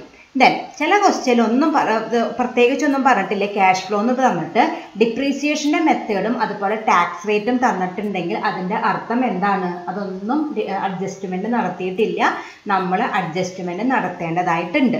ഓക്കെ, ക്വസ്റ്റ്യനിൽ പ്രത്യേകിച്ചൊന്നും പറഞ്ഞിട്ടില്ല. ബിഫോർ ആണോ ആഫ്റ്റർ എന്നൊന്നും പറഞ്ഞിട്ടില്ല. പക്ഷെ ഡിപ്രീസിയേഷൻ്റെ എമൗണ്ടും അതുപോലെ ടാക്സിൻ്റെ പെർസെൻറ്റേജും ഒക്കെ തന്നിട്ടുണ്ടെങ്കിൽ നമ്മൾ എന്ത് ചെയ്യണം? അതിൻ്റെ അഡ്ജസ്റ്റ്മെൻറ്റുകൾ ചെയ്യണം. ഓക്കെ, ഇനി ചില ക്വസ്റ്റ്യൻ ഉണ്ടാവും ഡിപ്രീസിയേഷനെ കുറിച്ചൊന്നും പറഞ്ഞിട്ടില്ല, പക്ഷെ ടാക്സ് റേറ്റ് തന്നിട്ടുണ്ട്. അപ്പോൾ നമ്മൾ എന്ത് ചെയ്താൽ മതി? ഓൾറെഡി ടാക്സ് കൊടുത്തിട്ടില്ല എന്ന് വിചാരിച്ച് ടാക്സ് എമൗണ്ട് കുറയ്ക്കുക. പക്ഷേ ഡിപ്രീസിയേഷൻ നമുക്ക് ആഡ് ബാക്ക് ചെയ്യാനായിട്ട് പറ്റില്ല. അപ്പോൾ അതിനുള്ള എന്തെങ്കിലും ഒരു ക്ലൂ അതിലുണ്ടാവും. ഓക്കെ, അങ്ങനെ ഒന്നും വരാറില്ല. അപ്പോൾ ക്വസ്റ്റ്യൻ എന്താണോ തന്നത് അതിനനുസരിച്ച് നമ്മൾ ചെയ്യുക. നമ്മളായിട്ട് ഡിപ്രീസിയേഷൻ്റെ എമൗണ്ടോ ടാക്സിൻ്റെ പെർസെൻറ്റേജോ കോൺട്രിബ്യൂട്ട് ചെയ്യേണ്ട ആവശ്യമില്ല. ക്വസ്റ്റ്യനിൽ അതിനെക്കുറിച്ചിട്ടുള്ള ഡീറ്റെയിൽസ് ഉണ്ടെങ്കിൽ മാത്രം ഈ അഡ്ജസ്റ്റ്മെൻറ്റ് ചെയ്യുക. പ്രത്യേകിച്ച് ഒന്നും പറഞ്ഞിട്ടില്ലെങ്കിൽ ഉള്ള ഇക്വേഷനിൽ ആ എമൗണ്ട് വെച്ച് നമുക്ക് ഇക്വേഷനിൽ സബ്സ്റ്റിറ്റ്യൂട്ട് ചെയ്ത് ചെയ്താൽ മതി. ഓക്കെ, അപ്പോൾ ഇത്രയ്ക്കാണ് പേ ബാക്ക് പീരീഡ് മെത്തേഡിനെ കുറിച്ചിട്ടുള്ള ഇൻട്രൊഡക്ഷൻ ആയിട്ട് വരുന്നത്. ഇക്വേഷൻ I/C ആണ്, cost divided by annual inflow. അതുകൊണ്ട് ഡിവൈഡ് ചെയ്യാം. ഏത് പ്രൊജക്റ്റിനാണോ ഷോർട്ട് ലൈഫിലുള്ളതാണ് സെലക്ട് ചെയ്യേണ്ടത്. ഇൻഫ്ലോ എടുക്കേണ്ടത് profit after before depreciation and after tax ആണ് നമ്മൾ ഇൻഫ്ലോ ആയിട്ട് എടുക്കേണ്ടത്. ഓക്കെ, ഇതാണ് ആദ്യത്തെ question. A project involves A cash outlay of ₹5 lakhs and generate cash inflow of 1 lakh annually four 7 years. Calculate pay back period. A project involves A cash outlay. Outlay എന്ന് വെച്ചാൽ outflow തന്നെ. Outflow എന്ന് പറഞ്ഞാൽ എന്താണ്? Expense ആണ്. അതായത് നമ്മൾ ആ പ്രൊജക്റ്റ് വാങ്ങാനായിട്ട് നമ്മുടെ കയ്യിൽ നിന്ന് ചിലവാക്കുന്ന കാശ്, അതാണ് കോസ്റ്റ് ഓഫ് ദി ഇൻവെസ്റ്റ്മെന്റ്. പല രീതിയിലായിട്ട് ക്വസ്റ്റ്യനിൽ പറയാം. കൃത്യമായിട്ട് original cost of the investment ഒന്നും പറയില്ല.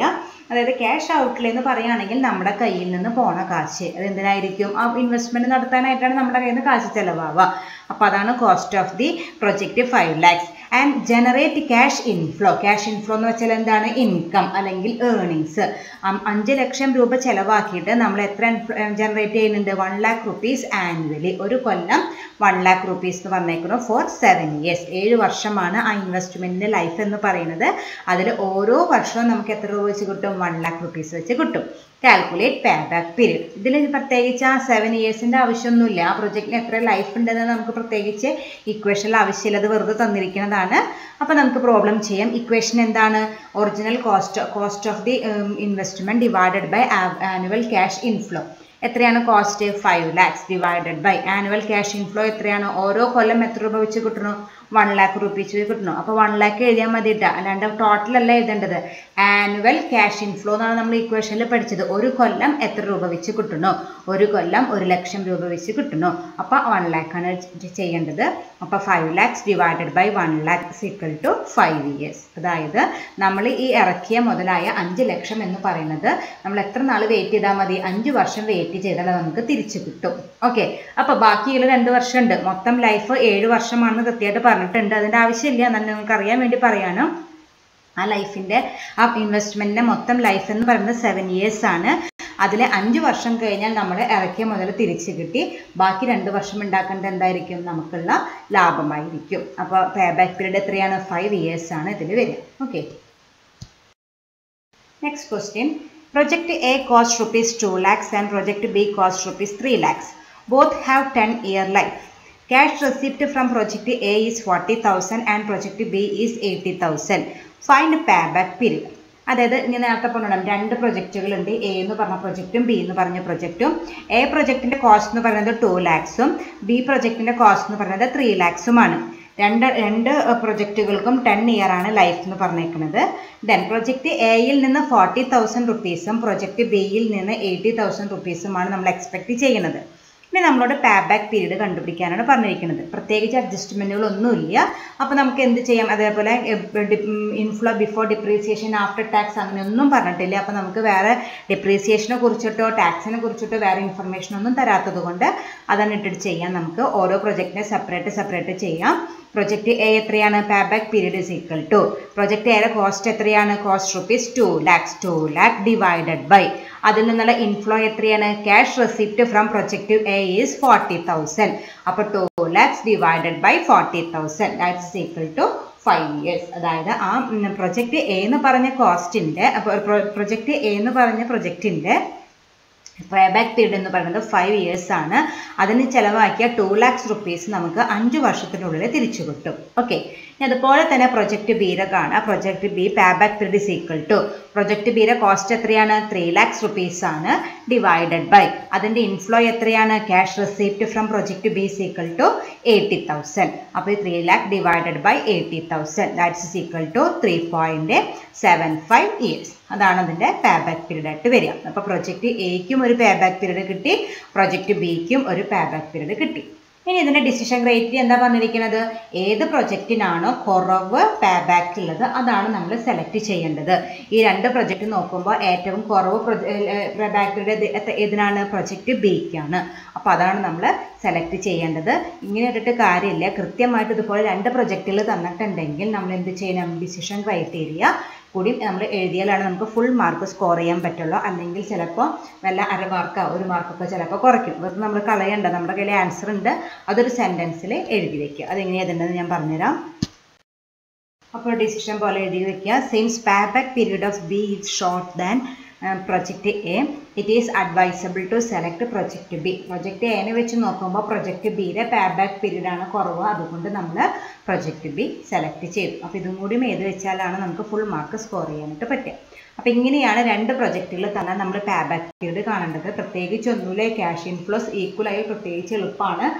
അതിൻ്റെ കോസ്റ്റ് നോക്കുക, ആനുവൽ ഇൻഫ്ലോ നോക്കുക. ഒരു കൊല്ലം, അതാണ് പിന്നെയും തെറ്റിക്കേണ്ടത്, ഒരു കൊല്ലത്തെ എമൗണ്ട് എഴുതിയാൽ മതി. അല്ലാണ്ട് നേരത്തെ ആദ്യത്തെ ക്വസ്റ്റ്യനിലെ പോലെ 1 ലക്ഷം വെച്ച് 7 കൊല്ലം, അപ്പോൾ 7 lakhs അത് എഴുതിയാൽ തെറ്റും. നമുക്ക് ആ പ്രൊജക്റ്റിൽ നിന്ന് ഒരു വർഷം നമുക്ക് എത്ര കിട്ടും, അതുകൊണ്ടാണ് നമ്മൾ ഡിവൈഡ് ചെയ്യേണ്ടത്. നമ്മുടെ cost divided by annual cash inflow, അതുകൊണ്ട് ഡിവൈഡ് ചെയ്താൽ നമുക്ക് പെട്ടെന്ന് എന്ത് കണ്ടുപിടിക്കാം, payback period കണ്ടുപിടിക്കാനായിട്ട് പറ്റും. ഓക്കെ, ഇതാണ് ഇന്നത്തെ first question. A project cost ₹1,50,000, expected cash inflow 30,000, expected life 10 years. Depreciation is calculated on straight line basis. Tax rate 50%. Calculate payback period. അപ്പോൾ നമ്മളുടെ payback period തന്നിരിക്കുന്നത്. അതിൻ്റെ കോസ്റ്റ് എത്രയാണ്, 1,50,000 ആണ്. അപ്പോൾ I തന്നിട്ടുണ്ട് 1,50,000. സി എത്രയാണ്, എക്സ്പെക്റ്റഡ് ഇൻഫ്ലോ 30,000 ആണ് പറഞ്ഞിരിക്കണം. അത് കഴിഞ്ഞിട്ട് ലൈഫ് തന്നിട്ടുണ്ട്, അത് ഇറലവൻ്റ് ആണ്, നമുക്ക് ആവശ്യമില്ല. പക്ഷെ ഡിപ്രീസിയേഷനെ കുറിച്ചിട്ടും ടാക്സിനെ കുറിച്ചിട്ടും ക്വസ്റ്റ്യനിൽ സെപ്പറേറ്റ് എടുത്ത് പറഞ്ഞിട്ടുണ്ട്.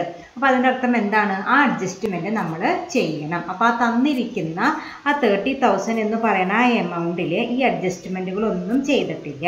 അപ്പോൾ അത് പ്രത്യേകം അതിൻ്റെ ഡിപ്രീസിയേഷനെ കുറിച്ചിട്ടും ടാക്സിനെ കുറിച്ചിട്ടും ഡീറ്റെയിൽസ് തന്നതുകൊണ്ട് നമ്മൾ എന്ത് ചെയ്യണം, ക്വസ്റ്റ്യനിൽ തന്നിട്ടുള്ള ഇൻഫ്ലോയിൽ അതിൻ്റെ അഡ്ജസ്റ്റ്മെൻറ്റ് കൂടി ചെയ്യണം എന്നാണ് അതിൻ്റെ അർത്ഥം.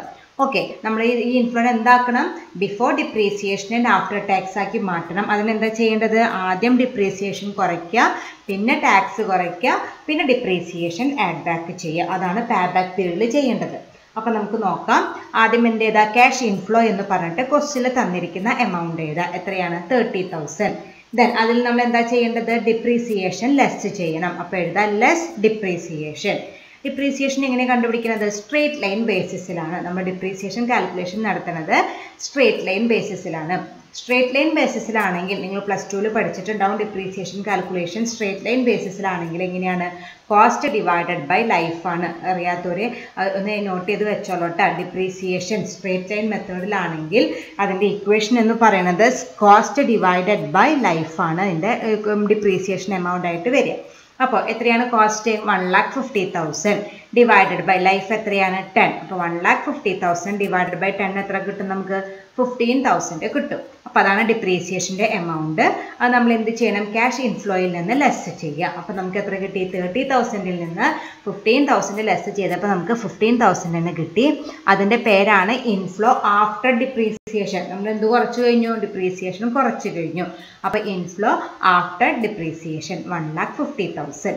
ഇനി എന്ത് ചെയ്യണം, നമ്മൾ ടാക്സ് കുറയ്ക്കണം. അപ്പോൾ എഴുതാം ലെസ് ടാക്സ്. ക്വസ്റ്റ്യനിൽ എത്ര പെർസെൻറ്റേജ് തന്നിരിക്കുന്നത്, 50%. ഇതിന് തൊട്ട് മുമ്പിൽ നമ്മൾ കിട്ടിയ ഇൻഫ്ലോയുടെ 50% നമ്മൾ എന്ത് കൊടുക്കേണ്ടതായിട്ട് വരും, ടാക്സ് കൊടുക്കേണ്ടതായിട്ട് വരും. അപ്പോൾ 15,000ൻ്റെ 50% എന്ന് പറയുന്നത് 7,500 ആണ്. അപ്പോൾ അതാണ് നമ്മൾ കൊടുക്കുന്ന ടാക്സ് എമൗണ്ട് എന്ന് പറയുന്നത് 7,500. ഇനി ഇത് ലെസ് ചെയ്തിട്ടില്ല. നമ്മുടെ മുമ്പത്തെ ഡിപ്രീസിയേഷൻ കുറച്ച എമൗണ്ടായ 15,000ൽ നിന്ന് ടാക്സ് എമൗണ്ടായ 7,500 ലെസ് ചെയ്യുക. അപ്പോൾ ബാക്കി എത്രയുണ്ട്, 7,500 തന്നെയുണ്ട്. അതാണ് നമ്മുടെ inflow after depreciation and after tax. Okay, അതായത് നമ്മൾ നേരത്തെ ആഫ്റ്റർ ഡിപ്രീസിയേഷൻ കണ്ടുണ്ടായിരുന്നു, അതിൽ നിന്ന് നമ്മൾ ടാക്സും കൂടി കുറച്ചപ്പോൾ എന്തായി, ആഫ്റ്റർ ടാക്സും കൂടി ആയി മാറി. അപ്പോൾ inflow after depreciation and after tax 7,500 കിട്ടി. പക്ഷെ ഇതെല്ലാം നമുക്ക് ആവശ്യം ചെയ്തത് എന്താക്കണം, before depreciation and after tax ആക്കണമെങ്കിൽ നമ്മൾ നേരത്തെ കുറച്ച ഡിപ്രീസിയേഷൻ എമൗണ്ട് ആയ 15,000 ഇല്ലേ, അത് ഈ 7,500 കൂടി ആഡ് ബാക്ക് ചെയ്താലാണ് inflow before depreciation and after tax ആയിട്ട് മാറുക. അപ്പോൾ അത് നമുക്ക് ചെയ്യാം. അപ്പോൾ നമ്മൾ എന്ത് ചെയ്യണം, നേരത്തെ കുറച്ച ഡിപ്രീസിയേഷൻ ആഡ് ബാക്ക് ചെയ്യണം. അപ്പോൾ ആഡ് ഡിപ്രീസിയേഷൻ എന്ന് പറഞ്ഞിട്ട് എഴുതാം. എമൗണ്ട് എത്രയാണ്, 15,000 ആണ് നമ്മൾ നേരത്തെ കുറച്ചത്, അത് തന്നെ എടുത്ത് എഴുതാം 15,000. അപ്പോൾ നമുക്ക് എത്ര കിട്ടി, ഈ 15,000ഉം 7,500 ആഡ് ചെയ്താൽ നമുക്ക് 22,500 കിട്ടി. അതാണ് inflow after tax and before depreciation, അല്ലെങ്കിൽ inflow before depreciation and after tax. Okay, ഇതാണ് നമുക്ക് പേ ബാക്ക് പീരീഡ് കണ്ടുപിടിക്കാൻ ആവശ്യമായിട്ടുള്ള ഇൻഫ്ലോ എന്ന് പറയുന്നത്. അപ്പോൾ മനസ്സിലായില്ലേ, ക്വസ്റ്റ്യനിലെ ഡിപ്രീസിയേഷനും ടാക്സിനെ കുറിച്ചിട്ടുള്ള ഡീറ്റെയിൽസ് തന്നതുകൊണ്ട് മാത്രമാണ് നമ്മളിത് കാൽക്കുലേറ്റ് ചെയ്തത്. ഇതിന് മുമ്പ് ഇന്നലെ ചെയ്ത പ്രോബ്ലത്തിലൊന്നും നമ്മളിത് കൺസിഡർ ചെയ്യാതിരുന്നത്. അതിനെക്കുറിച്ച് യാതൊരു ഡീറ്റെയിൽസും തന്നിട്ടില്ല, നമ്മളായിട്ട് ഡീറ്റെയിൽസ് ഉണ്ടാക്കേണ്ട ആവശ്യമില്ല. പക്ഷേ ഈ ക്വസ്റ്റ്യനിലെ കൃത്യമായിട്ട് അതിനെക്കുറിച്ച് ഡീറ്റെയിൽസ് തന്നതുകൊണ്ട് നമ്മൾ അതും കൂടി കൺസിഡർ ചെയ്തിട്ട് വേണം പ്രോബ്ലം ചെയ്യാനായിട്ട്. അപ്പോൾ നമ്മൾ ആദ്യം ഡിപ്രീസിയേഷൻ കുറയ്ക്കുക, ടാക്സ് കുറയ്ക്കുക, ഡിപ്രീസിയേഷൻ ആഡ് ബാക്ക് ചെയ്യുക. അപ്പോൾ നമുക്ക് 22,500 കിട്ടി. ഇനി എളുപ്പമാണ്. പേ ബാക്ക് പീരീഡിൻ്റെ ഇക്വേഷൻ എന്താണ്, I/C ആണ്. I എന്ന് പറഞ്ഞാൽ കോസ്റ്റ് ആണ്. കോസ്റ്റ് എത്രയാണ്, 1,50,000 divided by annual cash inflow എത്രയാണ്, ഇപ്പോൾ നമ്മൾ കണ്ടുപിടിച്ച എമൗണ്ട് ആയ 22,500 ആണ് ഉപയോഗിക്കേണ്ടത്. കോസ്റ്റിലുള്ള 30,000 നമ്മൾ ഉപയോഗിക്കാനേ പാടില്ല. 22,500 ആണ് ഇനി ക്യാഷ് ഇൻഫ്ലോ ആയിട്ട് ഉപയോഗിക്കേണ്ടത്. അപ്പോൾ അത് എഴുതാം 22,500, അതായത് 1,50,000 divided by 22,500 is equal to 6.67 years. അതായത് നമ്മൾ ഇറക്കിയ മുതലായ 1,50,000 തിരിച്ച് കിട്ടണമെങ്കിൽ നമ്മൾ എത്ര നാൾ വെയിറ്റ് ചെയ്യണം, 6 വർഷം 6.67 ഇയേഴ്സ് വെയിറ്റ് ചെയ്താലാണ് നമുക്ക് ആ എമൗണ്ട് തിരിച്ച് കിട്ടുക. അപ്പോൾ അതാണ് അതിൻ്റെ പേ ബാക്ക് പീരീഡ് ആയിട്ട് വരിക. Okay, next problem. A project cost ₹20 lakhs. Annual profit after depreciation at a 12.5% under straight line method is 3 lakhs. Tax rate 50%. Calculate payback period. അതുപോലെ തന്നെ ഒരു അഡ്ജസ്റ്റ്മെൻ്റ് ഉള്ള വേറൊരു പ്രോബ്ലം ആണ്. എന്താ തന്നിരിക്കുന്നത്, കോസ്റ്റ് തന്നിട്ടുണ്ട്, I തന്നിട്ടുണ്ട് എത്രയാണ്, 20 lakhs. അപ്പോൾ അതിനെക്കുറിച്ച് നമ്മൾ ടെൻഷൻ അടിക്കേണ്ട. Then annual profit after depreciation at 12.5% under straight line method is 3 lakhs. നമുക്ക് ആനുവൽ പ്രോഫിറ്റ് 3 lakhs എന്ന് തന്നിട്ടുണ്ട്. പക്ഷെ അത് എങ്ങനത്തെ പ്രോഫിറ്റ് ആണ്, ആഫ്റ്റർ ഡിപ്രീസിയേഷൻ. ഓക്കെ, നമ്മൾ എന്ത് കുറച്ച് കഴിഞ്ഞിട്ടുണ്ട്, ഡിപ്രീസിയേഷൻ കുറച്ച് കഴിഞ്ഞിട്ടുണ്ട്, വേറെ അഡ്ജസ്റ്റ്മെൻറ്റുകളൊന്നും ചെയ്തിട്ടില്ല. ഓക്കെ, അപ്പോൾ നമ്മൾ കഴിഞ്ഞ പ്രോബ്ലത്തിൽ ചെയ്ത് എങ്ങനെയായിരുന്നു, ഇൻഫ്ലോയിൽ നിന്ന് depreciation കുറച്ചോ, tax കുറച്ചോ, depreciation add back ചെയ്തു. ഇവിടെ അവർ ഒന്നാമത്തെ സ്റ്റെപ്പ് അവർ ചെയ്തു തന്നിട്ടുണ്ട്. ഏതാ, ഡിപ്രീസിയേഷൻ കുറയ്ക്കൽ വരെ ചെയ്തിട്ടുണ്ട്. ബാക്കി 2 സ്റ്റെപ്പ് നമ്മളായിട്ട് ചെയ്യേണ്ടതായിട്ട് വരും. ഇങ്ങനെ അത് മനസ്സിലായേ, ആഫ്റ്റർ ഡിപ്രീസിയേഷൻ എന്ന് പറഞ്ഞതുകൊണ്ട് ഇൻഫ്ലോ ആഫ്റ്റർ ഡിപ്രീസിയേഷൻ പറയുകയാണെങ്കിൽ അതിൻ്റെ അർത്ഥം അവർ ഡിപ്രീസിയേഷൻ കുറച്ച് കഴിഞ്ഞിട്ടുണ്ട്. അപ്പം നമ്മൾ ഒന്നാമത്തെ സ്റ്റെപ്പ് നമുക്ക് വേണ്ടാന്ന് വെക്കാം. ദെൻ നമുക്ക് എന്ത് ചെയ്താൽ മതി, ടാക്സ് റേറ്റ് തന്നിട്ടുണ്ട്, അപ്പോൾ ടാക്സ് കുറയ്ക്കുക, ദെൻ നമ്മൾ ഡിപ്രീസിയേഷൻ ആഡ് ബാക്ക് ചെയ്യാം. അതാണ് ചെയ്യേണ്ടത്. അപ്പോൾ ക്വസ്റ്റ്യൻ കൃത്യമായിട്ടും വായിച്ച് മനസ്സിലാക്കണം. എന്താണ് തന്നിരിക്കുന്നത്, ആഫ്റ്റർ ഡിപ്രീസിയേഷൻ എന്ന് പറഞ്ഞാൽ അതിൻ്റെ അർത്ഥം ഡിപ്രീസിയേഷൻ കുറച്ച് കഴിഞ്ഞു. ഇനി വീണ്ടും നമ്മൾ ഡിപ്രീസിയേഷൻ കുറയ്ക്കേണ്ട ആവശ്യമില്ല. തന്നിരിക്കുന്ന 3 lakhsന്റെ മുകളിൽ ടാക്സ് കൊടുക്കുക, എന്നിട്ട് ഡിപ്രീസിയേഷൻ ആഡ് ബാക്ക് ചെയ്യുക. അത് മാത്രം നമ്മൾ ചെയ്താൽ മതി. അപ്പോൾ നമുക്ക് ആൻസർ ചെയ്യാൻ തുടങ്ങാം. ആദ്യം എഴുതാം, ക്യാഷ് ഇൻഫ്ലോ ആഫ്റ്റർ ഡിപ്രീസിയേഷൻ എത്രയാണ്, 3 lakhs ആണ്. ഇനി നമ്മൾ എന്ത് ചെയ്താൽ മതി, ടാക്സ് കുറച്ചാൽ മതി. അപ്പോൾ എഴുതാം ലെസ് ടാക്സ് എത്രയാണ്, 50% ആണ് റേറ്റ് തന്നിരിക്കുന്നത്. അപ്പോൾ ഇപ്പോൾ തന്നിരിക്കുന്ന 3 lakhsന്റെ 50% നമ്മൾ ടാക്സ് കൊടുക്കണം. എത്ര എമൗണ്ട് വരിക, 1,50,000. 3 lakhsൽ നിന്ന് 1,50,000 ലെസ് ചെയ്താൽ നമുക്ക് 1,50,000 കിട്ടി. അതെന്താണ്, inflow after depreciation and tax ആണ് നമുക്ക് 1,50,000 കിട്ടിയത്. അതിനെന്താക്കി മാറ്റണം, inflow before depreciation and after tax ആക്കി മാറ്റാൻ വേണ്ടിയിട്ട് നമ്മൾ എന്ത് ചെയ്യണം, ഡിപ്രീസിയേഷൻ ആഡ് ബാക്ക് ചെയ്യണം. അപ്പോൾ എഴുതാം ആഡ് ഡിപ്രീസിയേഷൻ. എത്രയാണ് ഡിപ്രീസിയേഷൻ്റെ എമൗണ്ട്, എങ്ങനെയാണ് കണ്ടുപിടിക്കുന്നത്, 12.5% ആണ് നമ്മൾ സ്ട്രേറ്റ് ലൈൻ മെത്തേഡിൽ നേരത്തെ എമൗണ്ട് തന്നിട്ടില്ല. അപ്പോൾ നമ്മൾ കണ്ടുപിടിച്ചു, ഇവിടെ പെർസെൻറ്റേജ് തന്നതുകൊണ്ട് ജസ്റ്റ് ആ പെർസെൻറ്റേജ് സബ്സ്റ്റിറ്റ്യൂട്ട് ചെയ്താൽ മതി. 20 lakhsന്റെ 12.5% എത്ര വരും, 2,50,000 വരും. അത് നമ്മുടെ ഇൻഫ്ലോ ആഫ്റ്റർ ടാക്സ് ആൻഡ് ഡിപ്രീസിയേഷനോട് കൂടി ആഡ് ചെയ്യാം. That is 1,50,000 plus 2,50,000. അപ്പോൾ നമുക്ക് എത്ര കിട്ടി, 4 lakhs കിട്ടി. അതാണ് നമ്മുടെ inflow before depreciation and after tax ആയിട്ട് നമ്മൾ പേ ബാക്ക് പീരീഡ് കണ്ടുപിടിക്കാനായിട്ട് എടുക്കേണ്ടത്. ഓക്കെ, അപ്പോൾ ഈ ക്വസ്റ്റ്യനിൽ ചെറിയൊരു വ്യത്യാസമുണ്ട്. ഡിപ്രീസിയേഷൻ കുറച്ച് എമൗണ്ടാണ് തന്നിരിക്കുന്നത്. അപ്പോൾ നമ്മൾ ടാക്സ് കുറയ്ക്കുക, ഡിപ്രീസിയേഷൻ ആഡ് ബാക്ക് ചെയ്തിട്ട് inflow before depreciation and after tax കണ്ടുപിടിക്കുക. ഓക്കെ. ദെൻ നമ്മൾ പേ ബാക്ക് പീരീഡ് കണ്ടുപിടിക്കുക. Pay back period is equal to I എത്രയാണ് കോസ്റ്റ് തന്നിട്ടുണ്ട് 20 lakhs ഡിവൈഡഡ് ബൈ സി എത്ര കണ്ടുപിടിച്ചാൽ ഇപ്പോൾ കണ്ടുപിടിച്ചത് ക്വസ്റ്റ്യനിലത്തെ 3 lakhs ഉപയോഗിക്കാനായിട്ട് പാടില്ല. നമ്മൾ അഡ്ജസ്റ്റ്മെൻറ്റുകളൊക്കെ ചെയ്തതിന് ശേഷം ഒരു എമൗണ്ട് കണ്ടുപിടിച്ചിട്ടുണ്ട്, അതാണ് നമ്മൾ സി ആയിട്ട് ഉപയോഗിക്കേണ്ടത്. That is 4 lakhs. അപ്പോൾ 20 lakhs divided by 4 lakhs is equal to 5 years. അതായത് നമ്മൾ ഇറക്കിയ മുതലായ 20 lakhs നമുക്ക് 5 years കൊണ്ട് തിരിച്ചെടുക്കാൻ പറ്റുമെന്നാണ് ഈ മെത്തേഡ് പ്രകാരം നമ്മൾ കണ്ടുപിടിക്കുക. ഓക്കെ, അപ്പോൾ ഇതിൽ പിന്നെ ഒരു ഡീറ്റെയിൽസ് തന്നിട്ടുള്ളൂ. അപ്പോൾ നമുക്ക് പിന്നെ പ്രത്യേകിച്ച് ഡിസിഷൻ റൂളിൻ്റെ ആവശ്യമില്ല. അപ്പോൾ നമ്മുടെ പ്രോബ്ലം കഴിയും. Next problem, calculate pay back period.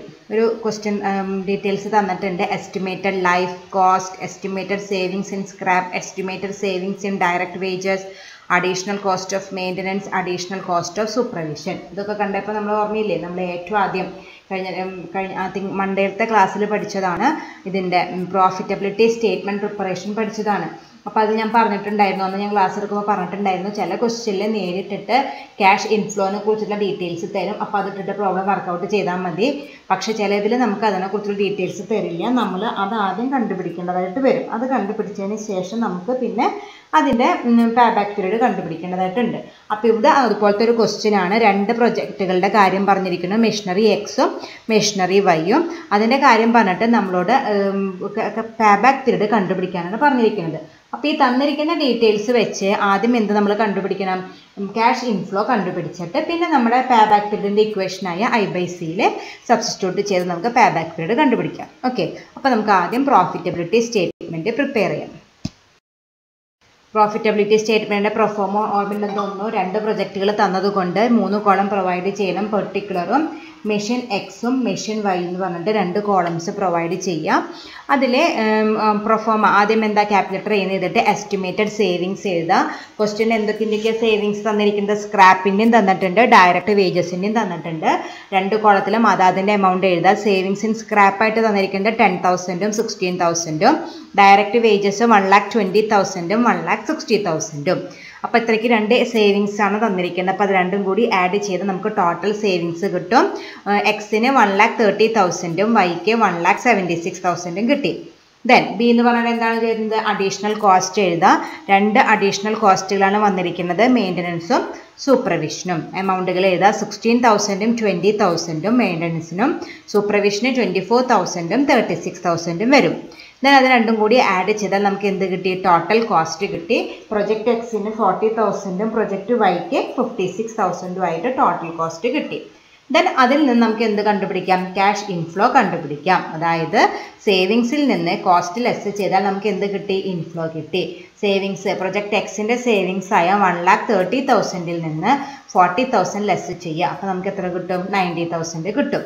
Then project വൈയുടെ 1,76,000ൽ നിന്ന് 56,000 ലെസ് ചെയ്താൽ നമുക്ക് എത്ര കിട്ടി, 1,20,000 കിട്ടി. അപ്പോൾ അതാണ് പ്രൊജക്റ്റ് വൈയുടെ ക്യാഷ് ഇൻഫ്ലോ ആയിട്ട് കണ്ടുപിടിക്കേണ്ടത്. ഇനി ഇത് വെച്ചിട്ട് നമ്മൾ നേരത്തെ സി ഉപയോഗിക്കില്ലേ, ആ സി ഉള്ളിടത്ത് ഈ 2 എമൗണ്ടുകൾ എഴുതിയാൽ നമുക്ക് പ്രോബ്ലം വർക്കൗട്ട് ചെയ്യാനായിട്ട് പറ്റും.